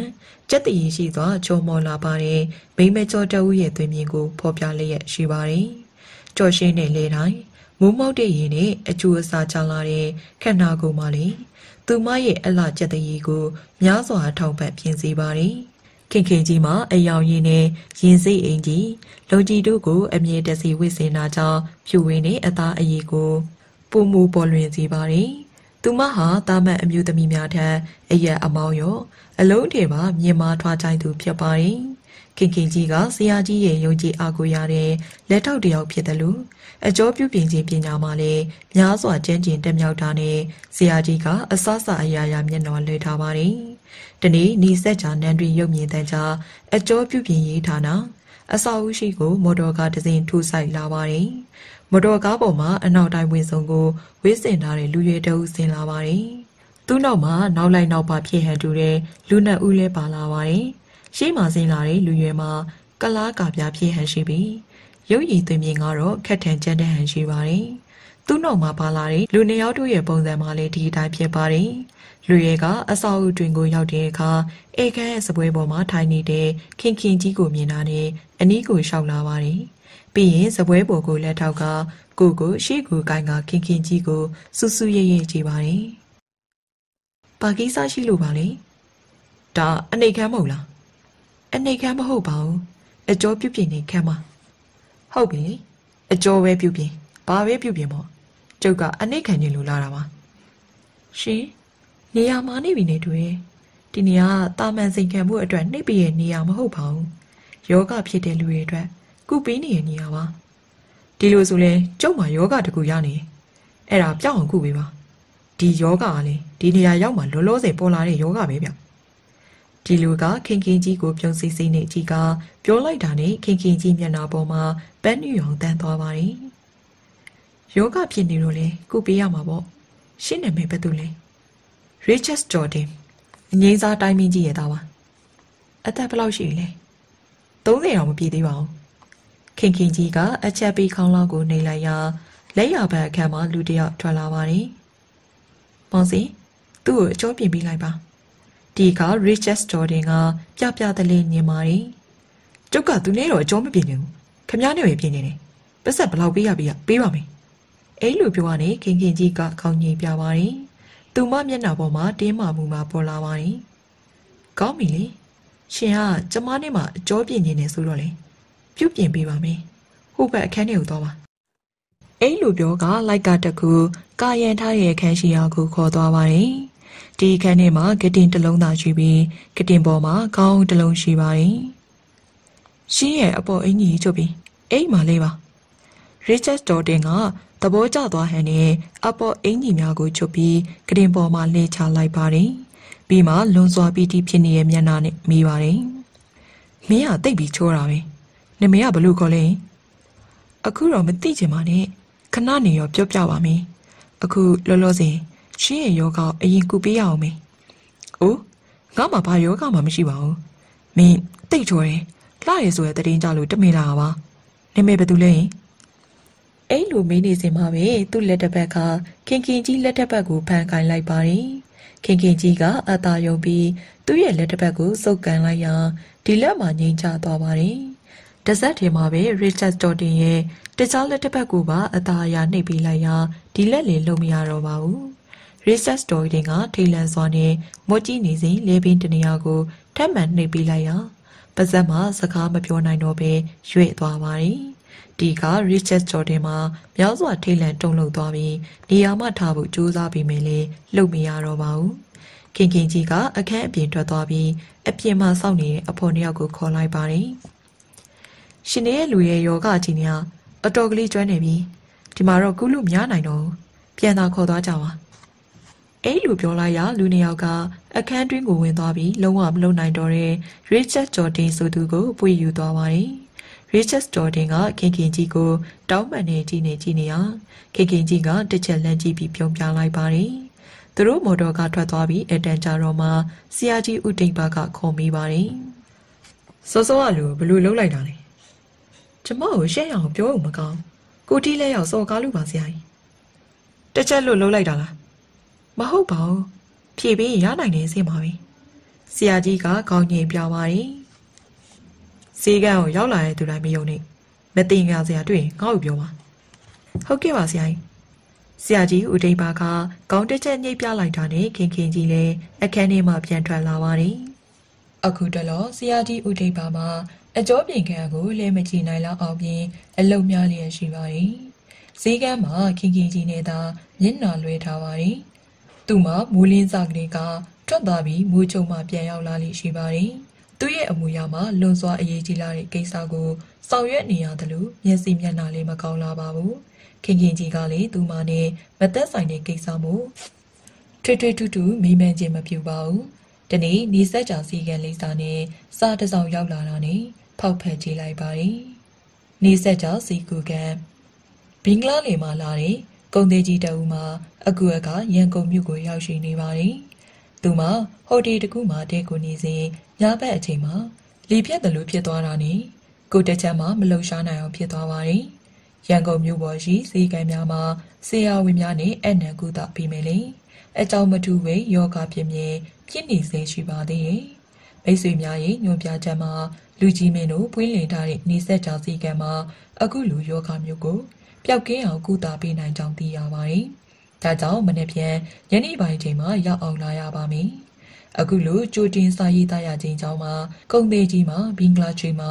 လွန်စွာနမိတ်ကြည့်ပြီးကိုသိန်းကြော်ကြသူတယောက်ဖြစ်ပါတယ်သူအနေနဲ့အခုလိုယောဂဖြစ်နေခြင်းကိုလုံးဝလူသိမခံလိုပါကြောင်းကျွန်ုပ်တို့လာရောက်မယ့်ချိန်မှာတခြားလူနာများမရှိစေပဲဈေးကန်နဲ့သက်ဆိုင်သူများသာရှိစေလိုပါတယ်ဒီအတွက်ထိုက်တန်တဲ့နေနာကြီးကိုပေးမယ်လို့လည်းကတိပြုထားပါတယ်အခုလိုကြိုတင်အကြောင်းကြားခြင်းအတွက်ခွင့်လွှတ်ပေးစဉ်ချင်ပါတယ်ဆိုရဲစာသားပဲဖြစ်ပါတယ်ဒီစာရောက်လာတဲ့ချိန်မှာဈေးကန်မှာဆရာကြီးဦးတိတ်ပါမရှိတဲ့ချိန်ဖြစ်တာနဲ့ခင်ခင်ကြီးကဒီအကြောင်းကိုဘသူကမှမပြောတော့ပဲစာကိုစပွဲအန်ဆဲအတွင်းကိုထည့်ထားလိုက်ပါတယ်စိတ်ထဲမှာလည်းထူးဆန်းမှုရှိနေရလို့တော့ထင်မိပါတယ်ဒါပေမဲ့လည်းနောက်တနေ့မနက်ပိုင်းနဲ့နေ့လယ်ပိုင်းမှာရောက်လာတဲ့လူနေများကိုသာလက်ခံကူတာပေးပြီးမိုးလွဲအချိန်ရောက်တဲ့အခါဈေးကန်ကိုပိတ်ထားလိုက်ပါတယ်အချိန်မတန်သေးပဲဈေးကန်ပိတ်ထားကြောင်းတခြားတပည့်များကအံ့ဩစွာမိတဲ့အခါရေးကြီးရဲ့လူနာတယောက်လာမှမို့လို့ဈေးကန်နားကြအောင်အเจ้าရှင်ခေါ်လိုက်မယ်အဲ့လိုပြောလိုက်ရတပည့်များကခြံဝေးအတွင်းကိုသူတို့အတွက်ပေးထားတဲ့ခံများကိုပျော်ရွှင်စွာပြန်သွားပါတယ်ဈေးကန်အတွင်းမှာတော့ခင်ခင်ကြီးနဲ့တခြားအဖော်တယောက်သာရှိပါတယ်ညနေ4 နာရီချိန်ကမှဈေးကန်ရှိကိုမော်တော်ကားတစ်စီးရပ်လာပြီးနောက်ကိုတချမ်းမလုံနိုင်ပဲတရွတ်ဆွဲနေတဲ့အိန္ဒိယအမျိုးသားကြီးတအူးကိုလူနှစ်ယောက်ကတစ်ဖက်တစ်ချက်တွေကဈေးကန်အတွင်းခေါ်လာပါတယ်လူနာကိုကတိမော်တင်ပေးပြီးတယောက်ကအခြေအနေပြောပြဖို့အနားမှာစောင့်နေပြီးကျန်တယောက်ကအခန်းအပြင်ကိုပြန်ထွက်သွားပါတယ်စကားပြန်ဖြစ်ဟန်တူသူကဗမာစကားနဲ့ပဲအခြေအနေကိုပြောပြပါတယ်ဒီခိုက်မှာပဲကတိမော်တင်ထားတဲ့လူနာအခြေအနေဆိုလာတာကြောင့်ခင်ခင်ကြီးနဲ့တေချာတယောက်တို့ကယောဂသက်သာအောင်ဂရုတစိုက်ကြည့်ရှုကုသပေးပါတယ်ဒါပေမဲ့လည်းယောဂကသက်သာမှုမရှိပါဘူးဘေးနောက်မှာရှိနေတဲ့စကားပြန်မှာလည်းဘာလို့ရောက်မှန်းမသိပဲမျက်လုံးပြူနေပါတယ်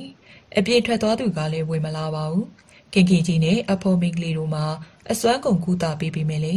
လူနာကမတတ်တာပဲယောဂကပိုးဆိုးလာတဲ့အပြင်အသက်ပြီးအနေရောက်နိုင်လောက်တဲ့အခြေအနေမျိုးဖြစ်လာပါတယ်ဒါကြောင့်နောက်ဆုံးကြံရမရတော့ပဲဆရာကြီးဦးတိတ်ပအနေနဲ့အရေးကြီးတဲ့လူနာများအတွက်ဒီသက်ဈေးများနဲ့ကူဖို့တတိယတာနဲ့ဈေးများထားတဲ့အပေါ်တက်ကိုတက်ခဲ့ပါတယ်ခင်ခင်ကြီးနောက်မှာအဖော်မိန်ကလေးကပါလိုက်လာတာကြောင့်အောက်တဲ့အခန်းထဲမှာယောဂသေးနေတဲ့လူနာနဲ့စကားပြန်သားကြံခဲ့ပါတယ်ဆရာကြီးဦးတိတ်ပါဈေးများထားတဲ့အခန်းမှာအပေါ်တက်ရှိဒီသက်အခန်းတွေမှာဖြစ်ပြီးဈေးပလင်းများစွာရှိတာနဲ့အလူရှိရဲ့ဈေးကိုတော်တော်နဲ့ရှာမတွေ့ပဲရှိပါတယ်ရခင်ကတော့တစ်ချိန်နှစ်ချိန်ထပ်မနေဒီအခန်းကိုရောက်ပို့ပြီးဈေးပလင်းအတော်များများကိုတည်ပြီးမယ်လေအခုခါမှာတော့စိတ်လောကြီးနေရကြောင်းတော်တော်နဲ့ရှာမတွေ့နိုင်ခြင်းဖြစ်ပါတယ်ဒီခိုင်မှာပဲဈေးကန်ရှိမှာမော်တော်ကားတစ်စီးမောင်းထွက်သွားတဲ့စက်တန်ကိုကြားလိုက်ရပါတယ်ဒီခါမှာပဲဈေးပလင်းကိုတွေ့ရနဲ့ကြပြကြရယူပြီးအောက်ထက်ကိုပြန်ဆင်းလာတဲ့အခါအခန်းတွင်းမှာဘယ်သူမှမရှိတော့ပါဘူးခင်ခင်ကြီးစိတ်ထဲမှာမကြေတတ်တာနဲ့အပြင်ကိုထွက်ကြည့်တော့လေအစားအနားများမတွေ့ရတော့ပါဘူးမိုးချုပ်ကနေချင်းရောက်တဲ့အခါအပြင်မှာဆရာကြီးဦးထိပ်ပါပြန်လာပြီးသူ့အခန်းထဲဝင်သွားတယ်အတန်ကြာတော့ပြန်ထွက်လာပြီးခင်ခင်ကြီးကိုမိပါတယ်စီကန်းပဲချိန်ပိတ်လေစိုးစိုးကားပါပဲဆရာကြီးလူနာများနေလို့လားမဟုတ်ပါဘူးဆရာကြီးထူးထူးခြားခြားလူနာတယောက်ရောက်လာလို့ပါ ခင်ခင်ကြီးကအဖြစ်ပြက်များကိုပြောပြလိုက်ပါတယ်။ဒါပေမဲ့လည်းသူမှဈေးပလင်းတက်ရှာနေစဉ်လူနာပြန်သွားတယ်ဆိုတဲ့အချက်ကိုတော့ထည့်မပြောတော့ပါဘူး။ဆရာကြီးကခင်ခင်ကြီးပြောတဲ့စကားများကိုနားထောင်ပြီးမျက်မှောင်ကျုံလေးအတန်ကြောင်စဉ်းစားနေပါတယ်။ပြီးမှအေးအခုချိန်ကခေတ်ကာလမကောင်းတော့ကို့အလုပ်ကိုလုပ်တယ်ဆိုပေမဲ့အစအရာရာတတိဝရိယလေးနဲ့လုပ်ပါကို့စီကံလာရဲ့လူတိုင်းလည်းတိတ်မယုံနဲ့တချို့ကယောဂရှိလို့မဟုတ်ပဲအကြံစီနဲ့လာတာလည်းဖြစ်ချင်ဖြစ်မယ်ဒီတော့အစအရာရာတတိလေးနဲ့လုပ်ပါဟုတ်ကဲ့ဆရာကြီးဒါထက်ဆရာကြီးမှာတခြားအလုပ်တွေအတော်များနေလားယင်ဟုတ်တယ်ဒီရက်ထဲမှာအလုပ်နည်းနည်းများနေတယ်ဘာဖြစ်လို့မရလဲဟိုတခြားတော့မဟုတ်ပါဘူးတိတ်ပြီးအရေးကြီးတဲ့လူနာကြီးလာရင်ကျမတယောက်တည်းနဲ့မဖြစ်လို့ပါဒီလိုပဲစူးစမ်းပြီးလုပ်ပါမလုပ်ဘူးလို့မလုပ်ဝင်နေဘယ်ပညာမှတက်မှာမဟုတ်ဒီလိုပဲတဖြည်းဖြည်းစမ်းလုပ်ရင်းနေမှာပဲအလုပ်ကပြီးရဲ့အတွေ့အကြုံတွေရလာပြီကျွမ်းကျင်နေသူတယောက်ဖြစ်လာမှာပေါ့ဟုတ်ကဲ့ဆရာကြီးကျမစူးစမ်းပါမယ်ဆရာကြီးဦးတေပါကသူ့အခန်းတွင်ကိုပြန်ဝင်သွားတာနဲ့ခင်ကြီးလည်းသူမနေထိုင်ရာအခန်းရှိရာကိုပြန်လာပါတယ်နောက်တနေ့မှလည်းဆရာကြီးဦးတေပါမနေ့ပိုင်းချိန်ကလေးကအပြင်ကိုထွက်သွားရာစီကန်းကိုခင်ကြီးကပဲတောင်းပြီးကလုတ်ကိုင်ရပါတယ်တနေ့ကုန်လူနာများကိုကူပေးပြီးနောက်ညနေပိုင်းချိန်လူရှင်းတဲ့အချိန်မှာမနေ့ကလာတယ်မော်တော်ကားရောက်လာပြန်ပါတယ်ကားကိုစီကန်းရှိမှရက်ပြီးလေပြတ်ထားတဲ့လူနာကိုစကဲပြတ်နဲ့ကောင်းမောင်းသူကတပတ်တက်ချက်တွဲပြီးစီကန်းနဲ့ခေါ်လာပါတယ်လူနာကိုကတိမော်တင်ထားခဲ့ပြီးနောက်တယောက်ကအပြင်ကိုထွက်သွားရာအခန်းတွင်းမှာလူနာနဲ့စကံပြန်သာကျန်ခဲ့ပါတယ်ရှင်တို့မနေ့ကဘလို့ဖြစ်ပြီးပြန်သွားကြရလဲကျမကစီးပလင်းတက်ယူနေအောင်ရှိသေးတယ်ပြန်စင်းလာတော့မရှိတော့စိတ်မရှိပါနဲ့ဗျာမနေ့ကလူနာအခြေအနေတော်ဆူးတာတော့ကျွန်တော်တို့လည်းစိတ်ပူပြီးမော်တော်ကားနဲ့တင်သွားပြီတခြားစီကံတစ်ခုမှအရေးပေါ်သွားပြနေကြလို့ပါခင်ကြီးကဘာမှထပ်မပြောဘဲလူနာကိုစမ်းသပ်ကြည့်ရာသွေးလီများကပုံမှန်ရှိနေပါတယ်ဒီကနေ့တော့အခြေအနေအတော်ကောင်းသွားပါလားဟုတ်တယ်မနေ့ကနိုင်ငံခြားပြန်ဆရာဝန်ကြီးတယောက်နဲ့တွေ့လို့ကုသပေးလိုက်တာနဲ့အခုလိုအခြေအနေပြန်ကောင်းလာပါဒါပေမဲ့အကျော်တွေထုံထိုင်းနေသေးတာကြောင့်နည်းနည်းတော့ပြုပြင်ပြီးပါဦးအဲ့လိုတောင်းပန်ပြောဆိုတာနဲ့လူနာရှင်စိတ်တည်နှံအောင်အကျော်ပြုပြင်ပေးပြီးနောက်မနေ့ကအစင်းသင့်ဆောင်ထားတဲ့ဈေးပလင်းကိုပါပေးလိုက်တော့ကျေနပ်သွားကြကောင်ဈေးဘွယ်ပြင်အကျော်ပြင်ကအတွက်တတ်မှတ်ထားတဲ့ငွေထက်ပိုမှုကပေးပြီးပြန်သွားပါတယ်ဒီနေ့ကတော့အတော်ကြီးညနေတော့မှဆရာကြီးဦးထိပ်ပပြန်ရောက်လာပါတယ်သူကအခန်းပြန်ရောက်တာနဲ့အခြေအနေပြတ်နေတဲ့အခန်းအခြေအနေကိုမြင်တဲ့အခါတပည့်တယောက်ကိုလွတ်ပြီးခင်ကြီးကိုအခေါ်ခိုင်းရလိုက်လာပါတယ်ဘာဖြစ်လို့လဲဆရာကြီးဒီမှာငါရဲ့အခန်းအခြေအနေကိုပြချင်လို့ပါအဲ့လိုပြောပြီးအခန်းတကားကိုဖွင့်လိုက်တော့မှအခန်းထဲကိုတစုံတယောက်ဝင်သွားဟန်နဲ့ခြေရလက်ရများပြတ်နေတာကိုတွေ့ရပါတယ်ဟင်ဒါကဘလို့ဖြစ်တာလဲဆရာကြီးတကူးဝင်သွားများလားခင်ကြီးကအထိတ်လက်လက်မေးလိုက်ပါတယ်မနေ့ကမော်တော်ကားနဲ့လူ၃ယောက်ထက်လာသေးရဲ့မဟုတ်လားလာသေးရဲ့ဆရာကြီးသူတို့လက်ချက်ပဲဖြစ်မှာပေါ့ဒီလူ၃ယောက်ဟာအကြံသမားတွေဖြစ်ပြီးတစုံတစ်ခုအကြံနဲ့ဒီကိုရောက်လာဆိုတော့တေချာပဲခင်ကြီးမှမျက်လုံးပြူသွားပါတယ်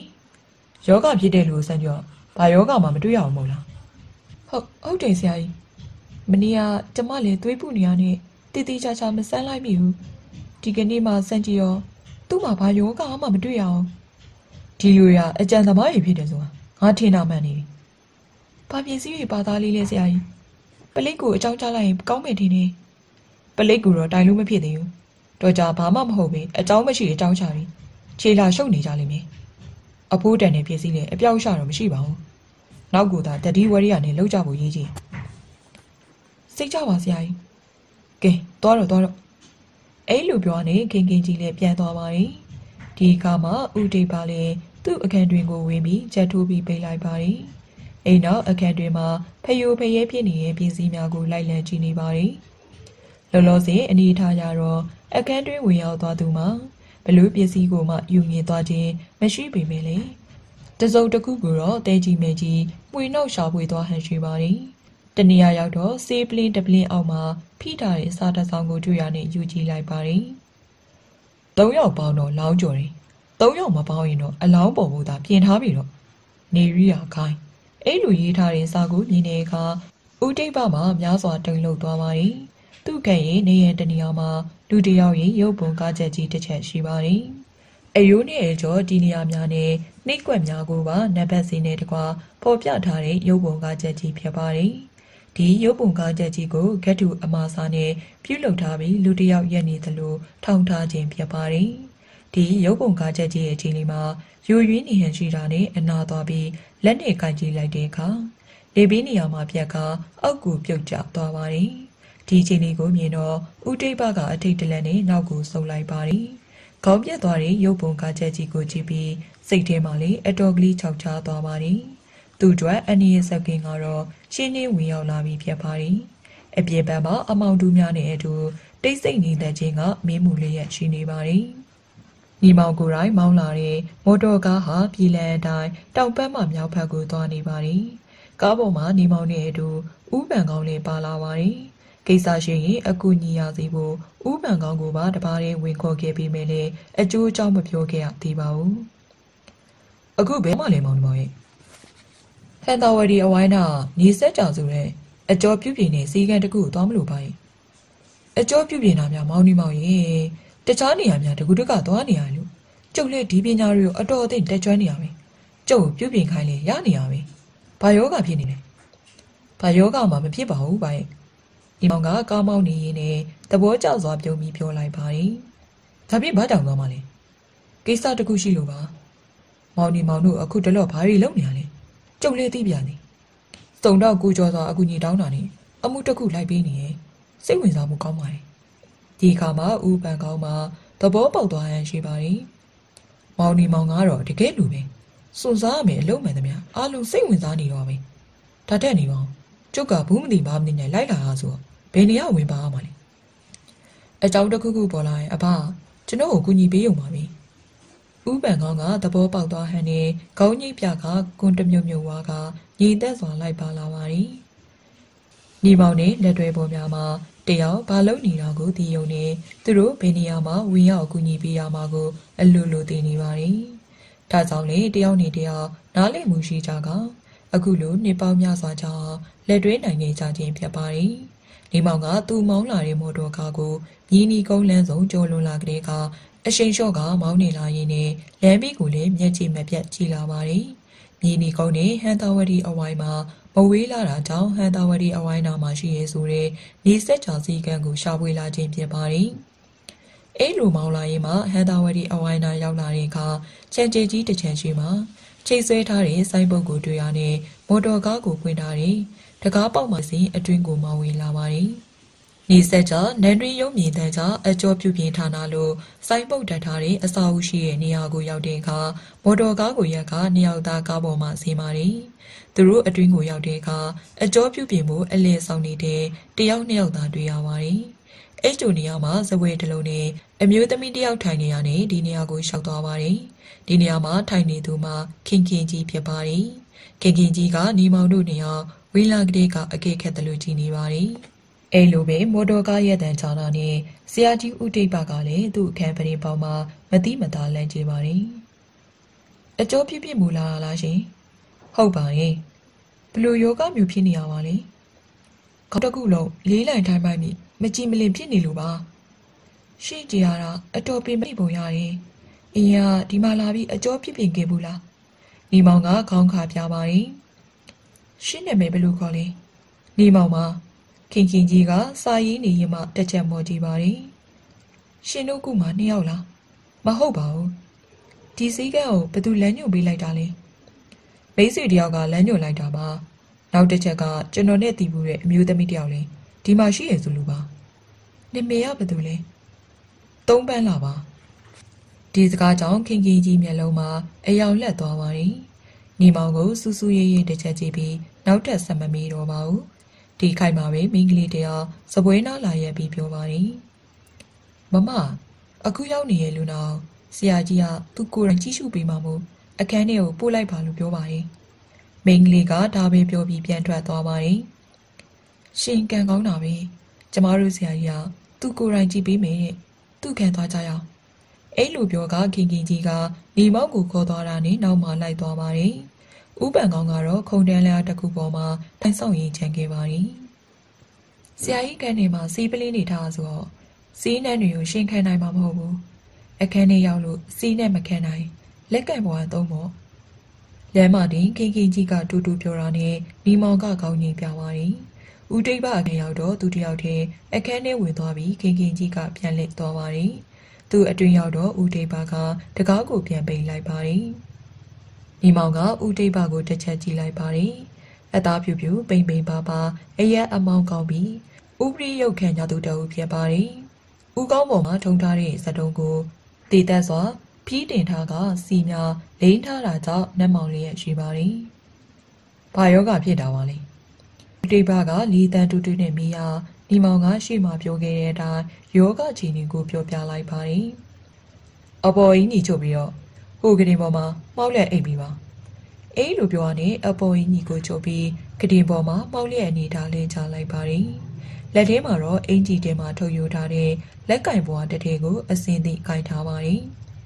Kao Mogu, Yana Alaitani, Dimyane Yana the Kuga, Nakone Wilawari. Tadao like I boani, Nakago Peta like bari. Babilu lewe. Tunoa, Yija Yoga Shibari, and then Bienarizo, Makana Luba. Oh, Udebaga, Bama Samamirobe, Uga Abawi, the Guloshi, a Jomiago at the town, Pupian Bibari. The Mabaluko Bali. Nimama. Gunima Amula Diala. Mahoba, Epien Ludiaba. Epiema Lokan Sadado, Lulamushi away. Now be a Niluyamo. Mamari. Tata, Siwa Sayario, Lokebula. Melokebo. Time, Siwa in a Pataino, Sewin Sawari. A two tapi, a saying a patati, a swan that you, Sewin Sawari. But only way. A say Sia, Matonda in a PPB. Don't day, a dogly, a swan that she am Yushibari.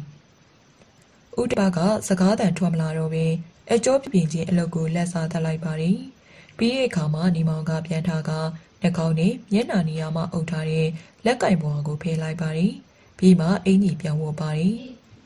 Tata lagwe. Okay, Tata wari. Time yoga, a mime piadu. The yedola me. Penny lam lizai. The Ningoni deaga, Siganaro Lucene. A ni giant lagibala. The oute, Titan Pupi Biluyavo. Jesu Babe, Genola gave me. A Lubioga, a camping good Piantwella, Kingi, the way she out a car, do mummy now, Kaitari, Lakaiboago, a tape piante like bari. A Kulu Kunibia, Jesu de Mari. Sia, the Ningani lage will change our body. Ania, see can bait away. See can bait a yama, did then Gibation and Lubiobari. Shile, yoga genie that out of Mari. Malajine Malawanila. To my lapa Miana Boma, so in Doga Shini Munya, the zone does up pony bari. Shabai, Genoa, Tomela nearly tweeting the Aja, Lagebami. A Lubioga, chatting with Gushibi, Ubangangu Coca Piantwella Bari, Gani Pialaya, Ingu Piayodeca, a Sintin Sonides, so no Jozago Batuya Bari. Blue Lesia, a chini blue tule. Tomelazo, mutamine Twigela. People go Joza. Nimano Eriabi, Galetama Wintaneka, so no Jozaga, a load of meeting Piabari. Nimanga secret go minibi, Tapuana Papa like Bima, Zaga Piazabari. A good daughter, Domelazo, and Mutamiro Matugani. Lolo de Timinjo in a Tugalu, Manation Gay.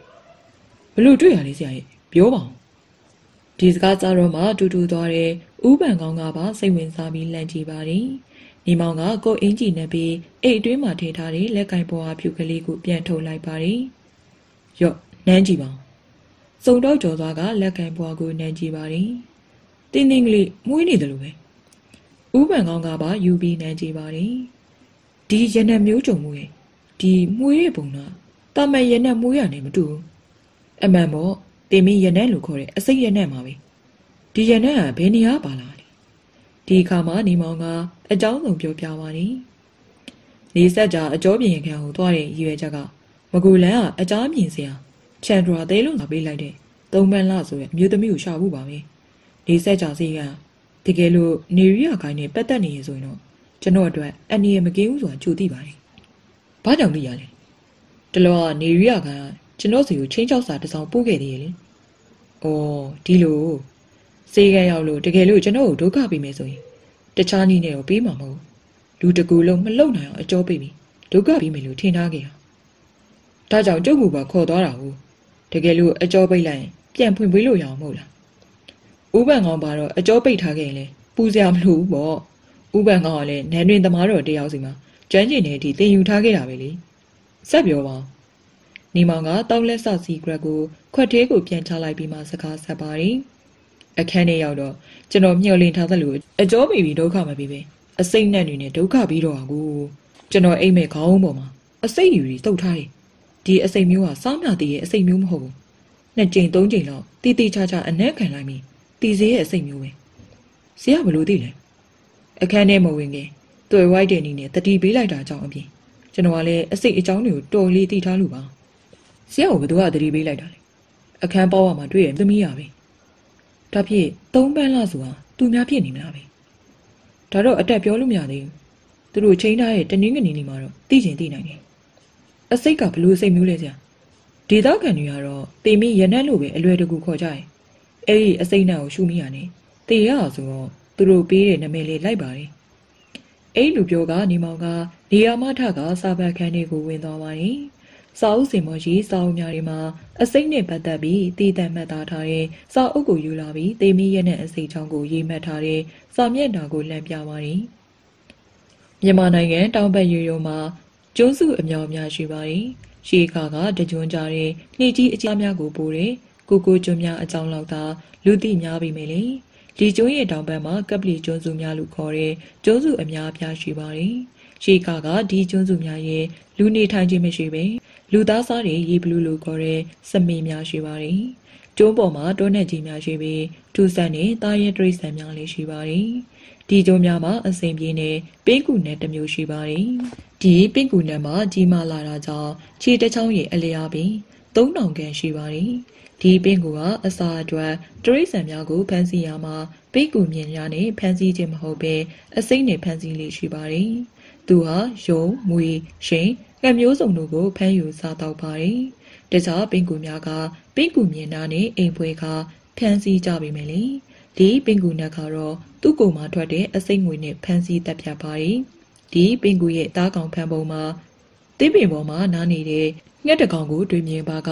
ဒီပင်ကူဟာငှက်ရှိနေတဲ့နေရာရဲ့လေးညာအရက်ဘက်ကိုလှိုးဝက်စွာသွားပြီးရင်သူ့ပါးစပ်အတွင်းမှာအစိမ့်ငွေများကိုမှုတ်ထုတ်ပါတယ်။ဒီအစိမ့်ရနံမှာပြင်းထန်မှုမရှိဘဲမွေးတိုင်သိမ့်မြတ်နဲ့အနံ့ရှိပါတယ်။ငါဟာဒီမွေးပြတ်တဲ့ရနံကိုရတာနဲ့နှိမ့်သက်ခံစားမှုဖြစ်က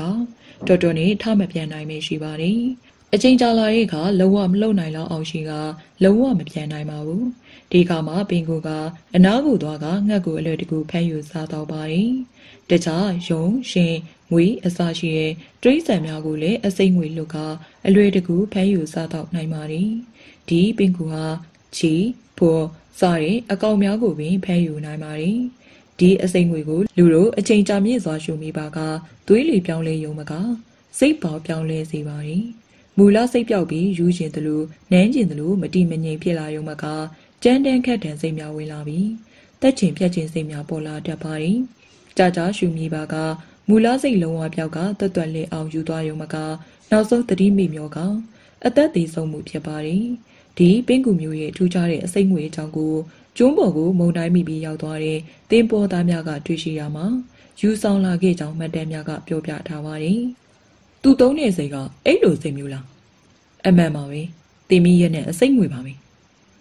ဒါဖြစ် तू ကအစိမ့်တွေကြောင့်သူ့တေသနာလုံးမိလို့အလုတ်ကထုတ်ခင်ရတဲ့ဦးနေအောင်ဆိုတဲ့လူနေများဆက်ဆက်မှုရှိနေရောလားစုံတော့ကြော်စွာကသူ့ရဲ့ထင်မြင်ချက်ကိုပြောပါတယ်ဒါကတော့အတက်ပြောလို့မရသေးဘူးမကြခင်အဖြေထွက်လာတော့မှာပါသုံးပန်းလဆိုရဲ့အမျိုးသမီးနဲ့တွေ့ရရင်တော့အတော်ကလေးပြေဆုံးသွားမှာပါဒါထက်သူချင်းသားရဲ့တနင်္ဂနွေနေ့မှာဆရာသွားလို့ဖြစ်ပါမလားစိတ်မပူပါနဲ့အစစအရာရာအသေးစိတ်စီမံပြီးမှသွားကြတာပေါ့နေမောင်ကစုံတော့ကြော်စွာနဲ့ဥပန်ကောင်းတို့ကိုပြုလုပ်ရမယ့်အစီအစဉ်များကိုတခုချင်းပြောပြပါတယ်နောက်တနေ့လူရှင်းနေချိန်မှာခင်ကြီးရှိရာကိုလူရဲတယောက်ရောက်လာပြီးစားတစောင်ပေးတာနဲ့ဖွင့်ကြည့်လိုက်ပါတယ်ညရှင်းလာချိန်မှာဟန်တာဝရီအဝိုင်းကိုတယောက်ထဲလာခဲ့ပါသုံးပန်းလာနဲ့တွေ့ချင်သူ Saga, Mятаဖြစ်ပါတယ်။ဒါပေမဲ့လည်းသူမရဲ့ရင်ခုန်နှုန်းကအတန်ကြောင်အောင်ဖြစ်နေပါတယ်။နောက်ပဝင်းကျင်အခြေအနေကိုကြည့်ပြီးစာကိုဖြတ်စည်းပြလိုက်ပါတယ်။ဒီနေ့ကတနေ့ကုန်အလုပ်လုပ်ရတာစိတ်မဖြောင်းနိုင်မရှိနေပြီ။ညံ့မိုးချုပ်ပါစီလို့သာဆူတောင်းနေမိပါတယ်။ရှင်းနာရီထိုးကနေတဲ့အခါမိမိအခန်းတကားကိုပိတ်ကအပြင်ကိုထွက်လာခဲ့ပါတယ်။အပြင်ဘက်မှာအလင်းအောင်မရှိပါဘူး။လိုင်းအောင်ကလည်းမရှိလမ်းမီအောင်ကလည်းတစ်ပိရီများနဲ့꿰နေရကြောင်းပဝင်းကျင်တစ်ခုလုံးမှောင်နေပါတယ်။ချက်စီယိုမှာအပြင်ကိုထွက်လိုက်တာနဲ့အမောင်ရဲ့အတွင်မှာအေးအေးမဲကြီးထွက်လာပါတယ်။ခင်ကြီးမှာများစွာထိတ်လန့်ကြောက်ရွံ့နေတာနဲ့ဒီနေရာမှာထွက်သွားဖို့ပြင်လိုက်တာနဲ့အေးအေးမဲကြီးကရှေ့မှာရက်လိုက်ပါတယ်။မင်းပဲသွားမယ်ဆိုတာငါသိတယ်။ဒါပေမဲ့ချိန်ထားတဲ့အတိုင်းသွားတွေ့လိုက်ပါ။ဒါပေမဲ့ငါအကြောင်းနဲ့ငါရဲ့လူ့ဝက်ချက်တွေကိုပြောလာခဲ့မယ်ဆိုရင်တော့အသက်ရှင်ကိုမပေးနိုင်ဘူးကြားလားလိုအတန်ခတ်အုပ်အုပ်နဲ့ပြောကအေးမဲကြီးကအမောင်လေးကိုပြန်ဝင်သွားပါတယ်ခင်ကြီးမှာကြောက်လွန်တာနဲ့အသားများပင်တဆက်ဆက်တုံနေပါတယ်အတန်ကြောင်တော့မှဒီနေရာမှာထွက်လာပါတယ်ညချိန်ဖြစ်တာနဲ့ဟန်သာဝတီအဝိုင်းနာမှာလူသွားလူလာမရှိပါဘူးတခါတည်းရန်ကားတစင်းတလီသားပြတ်သွားပါတယ်အဝိုင်းနာရောက်တော့ခင်ကြီးကရက်ပြီးဟူတီတီကြည့်နေစဉ်သူမနဲ့မနီမဝီနေရာမှာလူတယောက်ထွက်လာပါတယ်တကယ်လက်အုပ်တို့ကိုခက်ဆိုင်ဆိုင်ဆောင်ထားပြီးလောင်ကွအင်ဂျီရှိကိုဝေထားပါတယ်သူကအနားရောက်လာတဲ့အခါလေတန်းတူတူနဲ့ပြောပါတယ်သုံးပန်းလားမဟုတ်လားရှင်ဘာလို့လဲနေမောင်ပါကျမအကြောင်းဘလို့သိနေရလဲအတွင်းလူတယောက်ကလက်ထောက်ချလို့သိရမှာအခုကျမကိုတွေ့ဖို့ချိန်တာဘာအတွက်လဲဟိုတနေ့ကမင်းကြိုတင်တတိပြီးလို့အသက်ဘေးကတီတီလေးလုခဲ့ရတာကျေးဇူးတင်ပါတယ်ခင်ကြီးကတပြင်းတစ်ချက်ချလိုက်ပါတယ်ဒါပဲလားနောက်တစ်ချက်ကအန်ရီကြားမှာနေရမင်းတို့လည်းစိုးရိမ်မိပါတယ်ဒါကတော့ကျမရဲ့ဘဝအကြောင်းပဲပေါ့ကျွန်တော်နေရီယာကားနဲ့ပတ်သက်တဲ့လှုပ်ဝက်ချက်တွေပြောပြစေချင်ပါတယ်ခင်ကြီးကပဝင်းကျင်ကိုစိတ်မချသလိုတစ်ချက်ကြည့်ပါတယ်ဒီနေရာမှာတော့ပြောဖို့မသိဘူးထင်တယ်ကျွန်တော်မှမော်တော်ကားပါလာရင်ကျွန်တော်နေလိုက်ခင်ပါပြီးရင်ပြန်ပို့ပေးပါမယ်နေမောင်ကခင်ကြီးကိုလက်မတွဲပြီးကားရှိအားကိုခေါ်သွားပြီးတော့ခဏကြာတဲ့ကဒီနေရာမှာမော်တော်ကားတစ်စင်းမောက်ထွက်သွားပါတယ်ဒီကအမောင်ကြီးထဲမှာသူတို့အခြေအနေကိုစောင့်ကြည့်နေတဲ့အေးမဲကြီးကတောက်တစ်ချက်ခေါက်လိုက်ပါတယ်တစ္ဆဖောင်းမပြန်လာမှပဲငါအကြောင်းသိစီရမှာပေါ့လူချိန်မောင်ကအစာအုပ်ရှိရာဘက်ကိုပြန်သွားပါတယ်အေးမဲကြီးမှာဦးတိတ်ပနေတဲ့အခန်းထဲကိုဝင်သွားကအခန်းထဲရောက်တဲ့အခါအပေါ်မှာဝေစင်ထားတဲ့အဝိမဲကြီးကိုဖယ်လိုက်ပါတယ်တခြားလူတော့မဟုတ်ပါဘူးဦးတိတ်ပပဲဖြစ်ပါတယ်ဦးတိတ်ပဟာဒေါသထွက်လွန်တာကြောင့်မီးကြောကြီးများထောင်ထားလာတဲ့အထိအန်ကျိတ်ထားပါတယ်အခန်းတွင်မှာခောက်တုတ်ခောက်ပြန်ရှောင်ရင်လက်သီးနှစ်ဖက်ကိုလည်းကြစ်ချစ်ပေါအောင်ဆုပ်ထားပါတယ်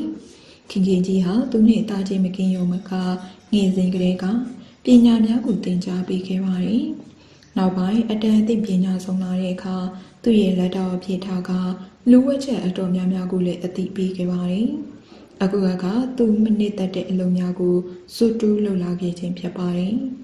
။အတန်းတန်းတတိပေးတဲ့ကြောင့်မှအခုစီးပေါက်ခဲ့တာကြောင့်တီးမခဏအောင်ဖြစ်နေပါတယ်။ဝမ်းနေမလွယ်တောင်းမှမယ်ဘဝမျိုးစုံနင့်ကိုလည်းမညာနိုင်တော့တွေးကြပြီပေါ့လိုအန်တကြိတ်ကြီးနဲ့ချိန်မောင်နေပါတယ်အချိန်မှလေးတဖြည်းဖြည်းနဲ့ညာနဲ့ပိုင်းကိုရောက်လာပါပြီပတ်ဝန်းကျင်မှလည်းတိတ်ဆိတ်နေတဲ့လျက်ရှိပါတယ်ဦးတိတ်ပါမှာအခန့်တွင်မှာခောက်တုတ်ခောက်ပြန်ရှောင်နေစေဖြစ်ပါတယ်ဒီချိန်မှာပဲလမ်းမဘက်မှာမော်တော်ကားတစ်စီးရက်တန်ကိုခတ်သက်သက်ကြားလိုက်ရပါတယ်ဦးတိတ်ပါကခင်ကြီးပြန်လာတယ်လို့ထင်လိုက်မိပါတယ်ခဏကြာတော့သူ့အခန်းတကာတဖြည်းဖြည်းပွင့်သွားတော့မှမဟုတ်မှန်သိရပါတယ်တကူလုံးရုပ်ပြက်ပြီးအဝိမဲကြီးများခြုံထားပြီးလူနေအောင်အခန်းတွင်းကိုဝင်လာပါတယ်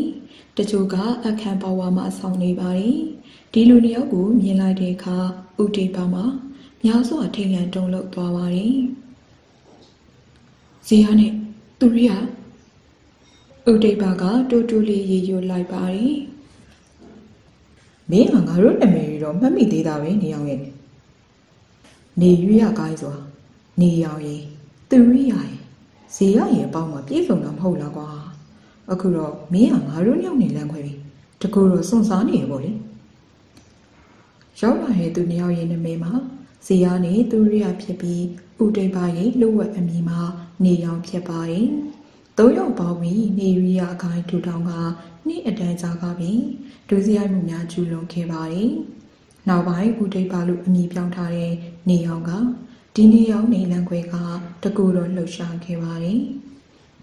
Overseas Chinese Thinking Corporation Bank အလူချမ်းစီရဲ့အလုံးမှာဥဒိပအမိခံနေအောင်တကူရလှုပ်ရှားခဲ့တဲ့အမှုဝင်ဖြစ်ပါတယ်။နေအောင်ဆိုသူမှာတခြားမဟုတ်ပါဘူး။လွန်ခဲ့တဲ့9နှစ်ကျော်ကာလကကုဆက်ယောဂကာကွယ်ရေးဌာနမှာဒေါက်တာစမစ်ရဲ့လက်ထောက်တစ်ယောက်ဖြစ်ခဲ့ပြီးအစိမ့်နဲ့ပတ်သက်ပြီးသူတေသနာပြုလုပ်ခြင်းကြောင့်အလုံးမှာထုတ်ခံရသူဖြစ်ပါတယ်။အလုံးမှာထုတ်လိုက်စဉ်ကာလကအကျက်တေးများစွာကြုံခဲ့ရပြီးနောက်ပိုင်းကပီယာဦးသူရိယာဦးစီယာဆိုသူတို့နဲ့ပေါင်းပြီးဒုစရိုက်လုပ်ငန်းများစတင်လုပ်ကိုင်ခဲ့ပါတယ်။သူတို့၃ယောက်ထဲမှာဦးနေအောင်ကပညာလေးတဲ့အကြံစီလေးကောင်းတာကြောင့်ကိစ္စအတော်များများမှာအောင်မြင်ခဲ့ပါတယ်။နောက်ပိုင်းမှာတော့သူတို့ထူထောင်ခဲ့တဲ့နေရီယာကိုင်းမှာတစားနဲ့နာမည်ကြီးလာပြီးပလီနဲ့စုံထောင်များရဲ့အာယုံဆိုင်မှုကိုပင်ခံလာယုံမကဒီကိုင်းကိုဖန်ပြီးဖို့တေးကြီးမေးကြီးလိုက်လာတဲ့အခါ၃ယောက်စလုံးကိုနီကိုဟန်နဲ့ခြေရဖြောင်းနေခဲ့ပါတယ်။ဒီနောက်ပိုင်းမှာတော့ဦးနေအောင်ကကျန်နေအောင်နဲ့မတွေ့တော့ဘူး။တကူတော့တည်တန်နေပြီးအချီကြီးရနိုင်မယ့်ကိစ္စများကိုကျူးလွန်ခဲ့ပါတယ်။ဒီအခါကျန်နေအောင်ကမကြည်နဲ့တော့ပါဘူး။မင်းဟာတယောက်တည်းဘန်အလူချမ်းစီးတော့အောင်မြင်သွားပြီမေ။နမေထွက်တော့နေရကနမေပဲထွက်ခဲ့။ဒီတော့ငါတို့နှစ်ယောက်ကအလူလူနေအမှုလာပတ်နေရပါဒါကြောင့်ငါတို့ကလည်းစုံတောင်းတဲ့ပလိတ်တွေမင်းရဲ့သင်းလွန်စားရပြီးပြီတမင်လန်းညုံပေးလိုက်တာပဲ။အော်စုံတောင်းတဲ့ပလိတ်တွေငါ့ကိုခြေရခန့်ပြီးတော့လက်ဆက်တတော်မင်းတို့လက်ချက်ကိုတလောကငါရဲ့အခန်းကိုဝင်မွေသွားရတယ်မင်းတို့ဝင်မလား။ဟုတ်တယ်ဗန်အနုချမ်းစီတော့ရသွားတယ်ရွှေနေငွေတွေငါတို့လူချင်းနေအခုထုတ်ပေးပါ။အော်မင်းတို့ကတခုလက်ကသူကလူချင်းတာကိုတကယ်လို့မပေးဘူးဆိုရင်ကွာမပေးလို့မင်းတန်နေရမှာဦးတိန်ပါကအတန်ကြောင်အောင်စဉ်းစားနေပြီးမှတကယ်ဆိုရင်ဒီရွှေနေငွေကငါအစွမ်းစားနေရတာဆိုမင်းတို့နဲ့ဘာမှမဆိုင်ဘူးဒါပေမဲ့အတူတူလက်တွဲခဲ့တဲ့လူတွေဆိုတော့လေပေးရမှာပေါ့ကွာဒါပေမဲ့အခုတော့မဟုတ်သေးဘူးဘယ်တော့ပေးမလဲငါတနေရာမှာဝှက်ထားတယ်မင်းတို့နေရာကိုလက်ထောက်ချတာလို့အခုချိန်မှာပလင်းနဲ့စုံတောက်တယ်လေခြေရှုံနေတနင်္ဂနွေနေ့ညပိုင်းမှာဒီကိုပဲလာခဲ့ကြငါရထားရဲ့ရွှေငွေတွေကိုခွဲပေးမယ်ပြီးရင်ငါလေးခြေရဖြောက်တော့မယ်မင်းဂတိလီပါလေနော်ညံများမယ်တော့မကြံနေနဲ့ငါတို့လူတွေကမင်းကိုအမြင်စောင့်ကြည့်နေကြတာဦးတိတ်ပါကသဘောကျစွာပြုံးလိုက်ပါတယ်မင်းလူတွေဘလောက်ပဲစောင့်ကြည့်နေပြီလေငါရုပ်ဖြတ်ပြီးထွက်သွားရင်မသိနိုင်ပါဘူးဒါမဲ့ငါအချင်းချင်းတွေပေါ်မှာဘယ်တော့မှတိဆောင်မပြတ်ပါဘူးဒီခါမှပဲဦးစီယာနဲ့ဦးသူရိယာတို့နေအောင်မှာစိတ်ကြည်နဲ့သွားပြီးပြန်သွားပါတယ်အာယုတက်ခါနေချိန်လောက်မှခင်ခင်ကြီးပြန်ရောက်လာပါတယ်ဦးဒိဘကခင်ခင်ကြီးကိုသူ့အခန်းကိုခေါ်ပြီးမိပါတယ်အခုမှပြန်လာလားဟုတ်ပါတယ်ဆရာကြီးနင်းနဲ့ချင်းတွေရဘာလို့လဲဟိုတနေ့ကစီးကံကိုလာရဲ့လူမဟုတ်လားနေမောင်ဆိုရဲ့လူမဟုတ်လားဟုတ်ပါတယ်သူကဘာယောဂမှမရှိပဲစီးကံကိုလာနေရဆိုရောသိရလားသူကစုံတောက်ဖြစ်ချင်းဖြစ်မဖြစ်ရင်ပလိတ်စုံတောက်တွေနဲ့အဆက်အသွယ်ရှိလူတယောက်ဆိုတာငါသိတယ်နင်သူ့ကိုဘာပြောလိုက်ပြီလဲကျမအကြောင်းလို့ပဲမေးရပါဆရာကြီးအကြောင်းနဲ့ပတ်သက်ပြီးဘာမှမပြောပါဘူးခင်ခင်ကြီးစကားကိုဦးတိတ်ပါကမေယုံကြည်ပါဘူးအေးလေဘာပဲဖြစ်ဖြစ်ငါအနည်းရဲ့ကျေးဇူးရှင်တယောက်ဆိုတော့မမေ့နဲ့ငါဘာသာကောင်းတာဖြစ်စီစိုးတာဖြစ်စီနင့်ပေါ်မှာကောင်းခဲ့တာလို့အတိပဲမဟုတ်လားတိပါရဲ့ဆရာကြီးတနင်္ဂနွေနေ့မှာသူလာမယ်မဟုတ်လားဆရာကြီးချိန်ထားတာဆိုတော့သူလာမှာပါသူလာရင်ငါကိုယ်တိုင်ကြောပြမိမယ်ယောဂမရှိပဲလာနေရဆိုတော့ယောဂတကယ်ရှိတော့လှုပ်ပေးလိုက်မှာပေါ့ဒီလိုလုပ်ရင်ပြဿနာကြီးပိုများလာနိုင်ပါရဲ့ဆရာကြီး你ငါ့ကိုမိချောင်းမင်းရေခင်းပြနေစရာမလိုကိုနဲ့မဆိုင်တဲ့ကိစ္စကိုအေးသာနေပါနေတော့ပြီလို့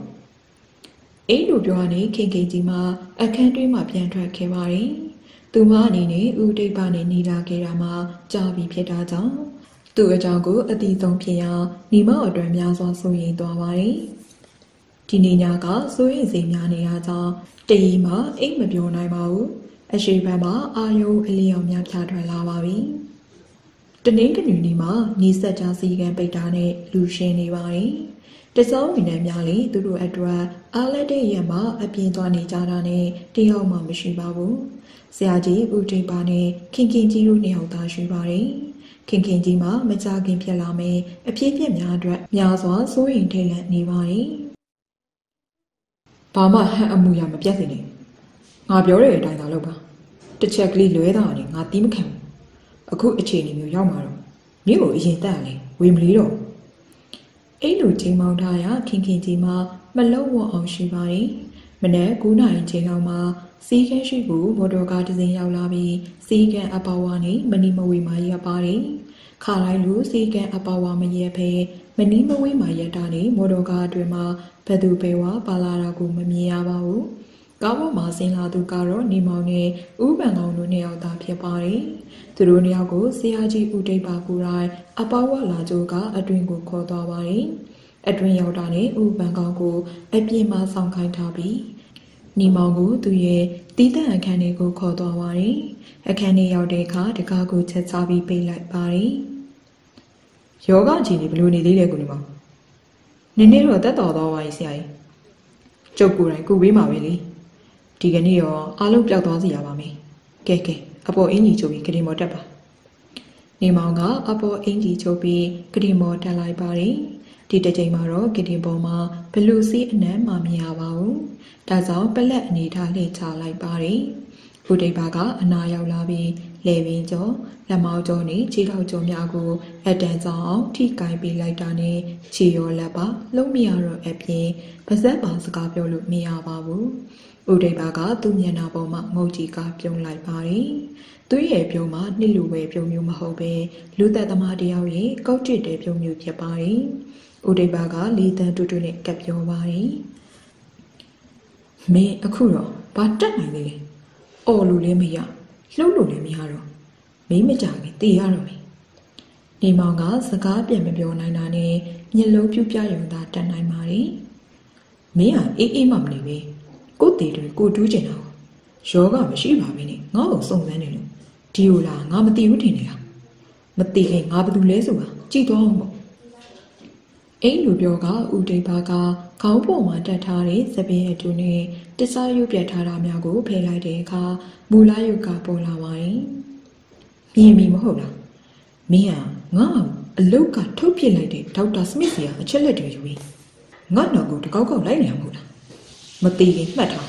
ငါတခြားလို့မဟုတ်ဘူးမင်းလိုက်ရှာနေဦးနေအောင်လေအဲ့လိုပြောကစီပလင်းများထားတဲ့အစင်ပေါ်မှာအသိတင်ထားတဲ့စီပလင်းတစ်ပလင်းနဲ့အတူစီထိုးအပ်ပြုံတစ်ခုကိုပါယူလာပါတယ်ဒီစီပလင်းတွေမှာဇီးရီတချို့ကိုအနဲ့ဆုပ်ယူလိုက်ပါတယ်ဒီဆေးဟာငါကိုယ်တိုင်သူတည်တနာလုပ်ထားတဲ့အစိတ်ဆေးပဲမင်းရဲ့ကိုယ်လေးကိုထိုးသွင်းလိုက်မကြခင်ပါဘူးမင်းအိပ်ပျော်သွားလိမ့်မယ်ဒီလိုအိပ်ပျော်သွားခြေလက်တွေလှုပ်နေရတာစကားမပြောနိုင်တာသိနိုင်တော့မဟုတ်ဘူးနောက်ဆုံးအဲ့လိုအိပ်ပျော်သွားပြီဘယ်တော့မှပြန်လို့လာလို့မှလည်းမဟုတ်ဘူးအမြင်သာဆုံးပြေဆုံးနိုင်နေဖြစ်တယ်လို့တကယ်ခံမှာပေါ့ပဲတည်တယ်နည်းဆိုရင်မမှားဘူးပေါ့အဲ့လိုတူတူပြောနေစဉ်နေမောင်ကလှုပ်ရှားဖို့ကြိုးစားပြီးမယ်လေမရပါဘူးသူ့တကူလုံးမှာလှုပ်ရှားလို့ရတဲ့အရာမှာမျက်လုံးနှလုံးသားရှိပါတယ်ဦးတိတ်ပါကတော့အောင်နိုင်သူတယောက်ရဲ့အပြုံမျိုးနဲ့အနာကလာပြီးနောက်နေပေါင်းလက်မောင်းအတွင်းကိုအစိတ်အများထိုးထည့်လိုက်ပါတယ်ဘလို့မှခုခံတွန်းလှန်ခြင်းမရပဲမလုံးမရှက်အနေထားနေပဲခံလိုက်ရပါတယ်အတန်ကြားတွေကမျက်စိညာတဖြည်းဖြည်းလေးလာပြီးနောက်အိပ်ပျော်တယ်လို့မိသွားပါတယ်အချိန်ဘယ်လောက်ကြာအောင်မိမျောသွားတာမသိပါဘူးပြန်တတိယလာတဲ့အချိန်မှာညအိုးပိုင်းအချိန်ကိုရောက်နေပါပြီအဲ့တိုင်အောင်ဦးကောင်းတစ်ခုလုံးမှာခြားခြားလဲပြီးမူးဝေနောက်ချီလေးရရှိပါတယ်မျက်လုံးများမှလည်းဝေးဝါးလေးရရှိပါတယ်တတိယရည်လာမောင်မ ဥပန်ကောင်အတန်ကြားလာနေကြည်လိုက်တော့ဥပန်ကောင်အပြင်ခင်ကြီးနဲ့စုံတော့ကြော်သွားတို့ကိုပါတွေ့ရပါတယ်အခုဘယ်ရောက်နေရလဲမောင်ဒီမောင်အိမ်ပြန်ရောက်နေပြီအခြေအနေလေးပြောပြပါအခြေအနေကတော့တေမီဂရင်းပေါက်ကိုရောက်သွားတယ်ဆိုပါတော့ကျုပ်တို့ထင်တာမောင်ရင်ဦးတိတ်ပါအကျော်ပိန်နှိမ့်ဆက်လိုက်မယ်လို့ထင်ထားတာသူကအစိမ့်နေပါထိုးတတ်ဖို့ကြိုးစားတော့ခက်ကုန်တော့ဗောတကယ်လို့အစိမ့်မိလာလို့ချက်ချင်းမတည်နိုင်သေးဘူးဆိုရင်အစိမ့်မှန်သမျှပြေးစေနိုင်တယ်ပြဟယတယနာစီးတိုက်ရင်လေပြေးစေနိုင်ပါလေဒါပေမဲ့မလွန်ခင်တိုက်မှရတယ်လွန်သွားရင်တော့ပြဟယတယနာစီးလေးမကဲနိုင်ဘူးအခုဘယ်လိုကူးလိုက်တာလဲခြေလက်တည်နေရနဲ့စကားမပြောနိုင်တာတော့ကျုပ်ခဲပိတ်ထားတဲ့အကျိုးကိုပြန်ဖွင့်ပြီးကူပေးရပါတကယ်ဆိုရင်မောင်နှမောင်ရဲ့အသက်အန္တရာယ်ကိုကေးပြီးလိုက်တာဟောရမိန်းကလေးပါပဲခင်ကြီးကိုလက်ညှိုးထိုးပြပါတယ်သူကဘယ်လိုများခဲ့လိုက်တာလဲဦးတိတ်ပါရဲ့အကြံစီကိုသူကကြိုသိထားတော့ညာစီးကန်းတွေကိုလှုပ်ဝက်ဝင်ပြီးအစိတ်တွေထည့်ပလင်းတွေကအစိတ်တွေထုတ်ပြီးတခြားစီးရီတစ်မျိုးနဲ့ပြောင်းထည့်ထားလို့လားအခုလိုမြင်းမြဲဆန်ဆန်ပြန်ကောင်းလာပဲနေမောင်ကခင်ကြီးကိုကြည့်ပြီးတပြင်းတစ်ချက်ချလိုက်ပါတယ်။ဒါဖြင့်ဦးတိတ်ကအမိကန်ဦးလျောင်ဖမ်းမှုပဲကြမ်းတော့ပါဒီကစုံတော်ကျော်စွာကဝင်ပြောပါတယ်။လောလောဆယ်တော့သူ့ကိုမဖမ်းသေးပါဘူး။ဒီကနေ့ညမှာသူ့အဖွဲနှစ်ယောက်နဲ့ချိန်ထားဆိုတော့သုံးယောက်စလုံးတစ်ခါလေးဖမ်းဖို့စီစဉ်ပြီးပါပြီ။မနက်ကလေးကခြံထဲမှာကျွန်တော်လူတွေကြိုတင်ပို့ထားခဲ့ပါတယ်။မနက်ပိုင်းနေမောင်တို့နေဆက်ကြောင်စီကန်းသွားတဲ့ကစုံတော့ကြုံသွားနေသူအဖွဲများပါလာပြီးဂျံမွေးနေမှာလိုးဝက်စွာနေရာယူထားခြင်းဖြစ်ပါတယ်။အတန်ကြားတဲ့ကဦးပန်ကောင်းနဲ့စုံတော့ကြုံသွားလို့အပြင်ထွက်သွားတဲ့ကအခန်းထဲမှာခင်ကြီးတယောက်သာကျန်ခဲ့ပါတယ်။ကျွန်တော်အသက်ကိုအခုလိုဒုတိယကြိမ်ကယ်ပေးလိုက်တာသိပြီးကျေးဇူးတင်ပါတယ်။ကိုယ့်ရဲ့အသက်သခင်ကျေးဇူးရှင်ဆိုတော့ပါဇက်ဟာကျေးဇူးတင်ပါတယ်ဆိုလို့လောက်နေတယ်မလုံလောက်ပါဘူး။ကိစ္စရေးပြီးသားရင်တော့ထိုက်တဲ့တည်းကျေးဇူးဆက်ချင်ပါတယ်။ဒါထက်ပြီးချင်တာတကူလောက်မေးရပြီ။ဘာများလဲမေးပါ။ခင်ကြီးရဲ့နာမည်ကသုံးပန်းလဆိုတဲ့နာမည်ကိုဘာကြောင့်ပေးထားလဲ။သုံးပန်းလဆိုတဲ့ဘန်းကတခြားဘန်းတွေလို့အယောင်တစ်မျိုးတည်းမဟုတ်ပဲတနေ့တည်းမှတည်းအဖြူရောင်ပန်းရောင်ပန်းရောင်ဆိုပြီးသုံးမျိုးပြောင်းတယ်လို့မျိုးကျမဘွားလေးဆရာကြီးဦးတိတ်ပါစီခိုင်းနေတဲ့အသွင်အမျိုးမျိုးနဲ့ပြောင်းလဲပြီးလုပ်ရပါတယ်။ဒါကြောင့်ဒီနာမည်ပေးခဲ့ရပါ။နောက်တစ်ခုကဆရာကြီးတို့အချင်းချင်းဆက်သွယ်တဲ့ကိစ္စတွေမှာကျမကိုအသုံးပြုရင်သုံးပန်းလားဆိုတဲ့စကားဝတ်နဲ့အသုံးပြုကြပါတယ်။ခင်ကြီးကပြောပြပါတယ်။နောက်တစ်ခုလည်းထပ်မေးချင်ပါသေးတယ်။ခင်ကြီးကသူ့ကိုတစ်ချက်ကြည့်ပါတယ်။တခြားမဟုတ်ပါဘူး။ကျွန်တော်ဘုံမှာဘာကြောင့်ဒီလိုကူညီပေးလဲဆိုတာသိချင်တာပါ။အမှန်ပြောရရင်ကျမဆရာကြီးစီခိုင်းလို့သာမလွဲတာလို့ဒီအလုပ်တွေလုပ်နေရပြီမဲ့မလုပ်ချင်ပါဘူး။ဒါကြောင့်ကိုညီမကိုအကူအညီပေးရလဲပါပါတယ်။နောက်တစ်ချက်ကရောဒါပဲလေကိုညီမကပါကြံသေးလို့ထင်နေရလဲ။တခုခုကြံနေသေးတယ်လို့ထင်နေမိလို့ပါ။ဒါကတော့ကိုညီမလိုရဆွဲတွေးနေရလဲဖြစ်မှာပါ။ကျွန်တော်ကလိုရဆွဲတွေးနေရမဟုတ်ပါဘူး။စိတ်ထဲကအလိုလိုသိနေရလား။ဘာတွေများသိနေရလဲ။ခင်ကြီးကခေါင်းငုံထားရင်မိပါတယ်။ပွပွလင်းလင်းပြောရရင်ကျွန်တော်ခင်ကြီးကိုစားတွေ့ကြရစိတ်ဝင်စားနေမိရပါအခြေအနေပြီးသွားရင်တော့ခင်ကြီးကိုဖွင့်ပြောဖို့စိတ်ကူးထားပြီးသားပါဒါဖြစ်အခုဖွင့်ပြောနေရမဟုတ်ဘူးလားကာယကံရှင်ကရေးမိပြီဆိုတော့တခါရေးပဲဖွင့်ပြောလိုက်တယ်လို့ပဲသဘောထားပါဒီစကားကြားရဲ့ကခင်ကြီးကယုံနေပါတယ်ကျမမှာအားကိုးစရာမရှိပါဘူးကိုနေမောင်ပြောတာကျမလက်ခံစဉ်းစားပြီးပါမယ်ဝမ်းသာလိုက်တာခင်ရဲ့အပြေမရသေးခင်ရပဲကြုံပြီးဝမ်းသာနေတယ်လို့ပဲအဲ့လိုပြောကခင်ကြီးလက်ကိုစုပ်ကိုင်လိုက်ပါတယ်ခင်ကြီးကမယုံမဲအပြုံးနဲ့ကြည်နေပါတယ်ဒီခိုင်မှာပဲစုံထောက်ကျော်သွားနေဥပန်ကောင်းတို့တကြော့ပြန်ဝင်လာပါတယ်သူတို့မျက်နှာပေါ်မှာအပြုံးရည်များရှက်တန်းနေပါတယ်ကျုပ်တော်စေးချမ်းအတော်များများလေးလာဖို့ပါတယ်စရဏတဟိတာစေးချမ်းနေမှာမအိုစေးမနာစေးအသက်တရားရှိရစေးအသက်တစ်ထောင်ရှိရစေးတွေ့ဘူးပါရင်ဒါပေမဲ့စောစောစေးမိလောက်တော့ဘယ်စေးမှစွန့်တယ်မြင်တယ်ဘယ်စေးနေလဲပါတခြားဘာရှိမှလဲကွယ်ကဘာဦးအစကလေးက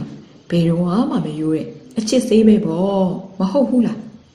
ဥပန်ကောင်ရဲ့အချက်ချက်စပြောလိုက်တဲ့စကားကြောင့်အားလုံးပြုံးလိုက်ပါတယ်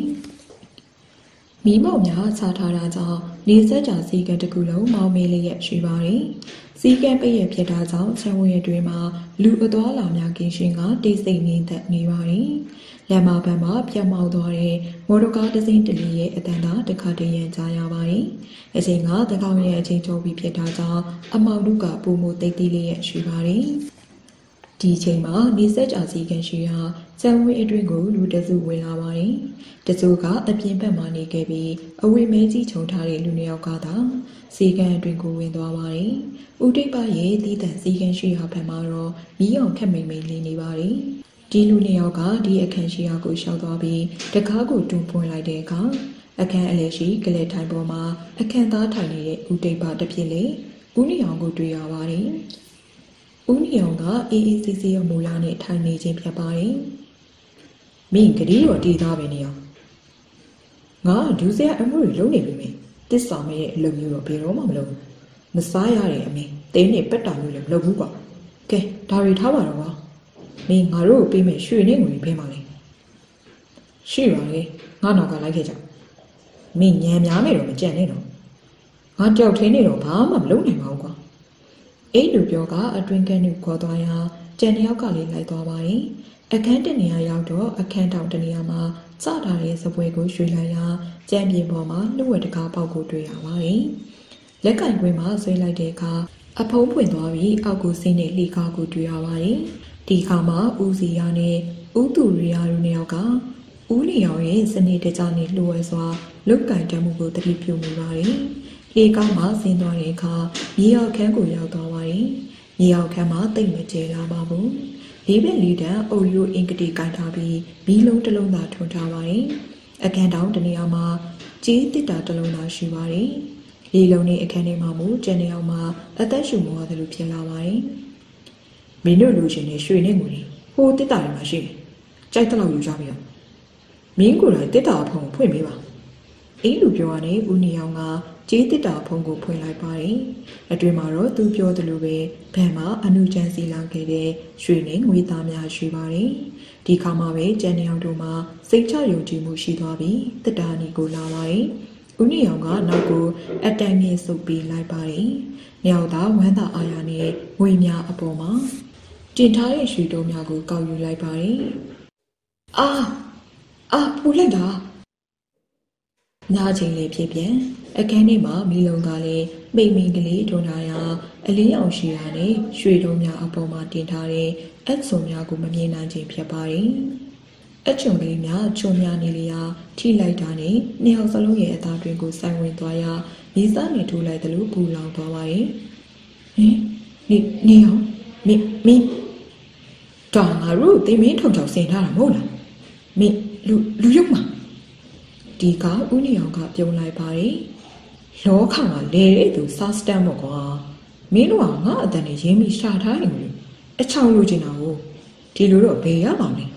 ဒီအစိတ်ကငါကိုယ်တိုင်ဖော်ဆက်ထားရင်ထိသည်စိတ်ပဲမင်းတို့နေအောင်နောက်ထပ်လူအိမ်မှာနေခွင့်ရမင်းနဲ့နည်းနည်းပဲရှိတော့မယ်အစိတ်တင်သွားတဲ့ဦးစီယာနဲ့ဦးသူရိယာတို့ကဦးနေအောင်တန်းပြေးလာဖို့ကြိုးစားပြီးမယ်လေမြင်ရတော့ပါဘူးခြေလန်း2လန်း3လန်းသာလန်းလိုက်ပြီးကျမ်းပြင်ပေါ်ကိုဝုန်းကနေလေးစားသွားရာပြန်မထနိုင်တော့ပါဘူးဒီကဦးနေအောင်ကအပေါ်ကိုပြန်တက်လာကမြေရောက်ခန့်တကားကိုပြန်ပိတ်လိုက်ပါတယ်တစ်စပေါက်2ယောက်တော့ရှင်းပြီနောက်ထပ်တစ်စပေါက်1ယောက်ကိုတုတ်တင်အောင်မယ်အဲ့လိုခက်တူတူပြောကနောက်ဘက်မှာတကားပေါက်ကိုဖွင့်ကခင်ခင်ကြီးနေတဲ့အခန်းကိုသွားပါတယ်တကောင်ရဲ့အချင်းကျုံနေပြီဖြစ်တာကြောင့်ပတ်ဝန်းကျင်တစ်ခုလုံးတိတ်ဆိတ်နေတတ်နေပါတယ်သူဟာခင်ခင်ကြီးအခန်းကိုရောက်တဲ့အခါတကားကိုအတန်မကြောက်အောင်ဖွင့်ပြီးအတွင်းကိုဝင်သွားပါတယ်အတွင်းကကနေပေါ်မှာတော့ခင်ခင်ကြီးကနှိမ့်နှိမ့်ကြိုက်ကြိုက်အိမ်မောကြနေပါပြီကတိအနီးကိုရောက်တဲ့အခါဦးနေအောင်တင်ယူလာတဲ့ဓာတ်ကိုယူလိုက်ပါတယ်တစ်စဖောက်မှာတိတ်ရုပ်ပါအဲ့လိုပြောကရင်ဝါကိုစိုက်ချလိုက်ပါတယ်ဒါကရင်ဝါမြောက်ခင်မှာပဲတနက်တန်တက်ချက်ထွက်လာပြီးလွင့်ထွက်သွားပါတယ်ခန်းစီနောက်မှာလူတယောက်ထွက်လာပါတယ်ဟင်မသိသေးဘူးလားခင်ဗျားတို့လူရုံးမှာတယောက်ရဲ့ကြံစီတက်ပြတ်တာအလွယ်တကူခံရကျုပ်လူအိမ်မှာမရှိအတော်ကြာရောပေါ့အဲ့လိုပြောနေစဉ်ခင်ခင်ကြီးကအိမ်နေရာမှာပြန်ထလာပါတယ်အပြင်ဘက်မှာဦးပန်ကောင်းနဲ့ စုံတော့ကြော်သွားလို့လည်းဝင်လာပါတယ်ပွဲပြီးသွားရင်မောင်နှမကြီးပြင်ကငနေတွေတော့အားလုံးဖမ်းထားလိုက်ပြီဒါထက်စောစောဝင်သွားတဲ့နှစ်ယောက်ကဘဲမှလဲသူတို့မြေအောင်ခန်းမှာရှိနေတယ်ခင်ကြီးကဝင်ပြောပြီးရဲ့နောက်ဦးတိတ်ပအမိခံဦးနေအောင်ကိုလက်တိတ်ခက်ကဖမ်းဆီးလိုက်ပါတယ်ခင်ကြီးကလိုက်ပြတာကြောင့်မြေအောင်ခန်းရှိရာကိုအလွယ်တကူရောက်သွားကြပြီမယ်လေသူတို့ရောက်သွားတဲ့အချိန်မှာအစိတ်သိခံရသူနှစ်ယောက်တို့မှအသက်ပြောင်းနေပါပြီနေမောင်ကလိန်နေသူနှစ်ယောက်ဦးကောင်းပေါ်မှာအဝိမြင်များကိုဖယ်ရှားလိုက်ပါတယ်ဟင်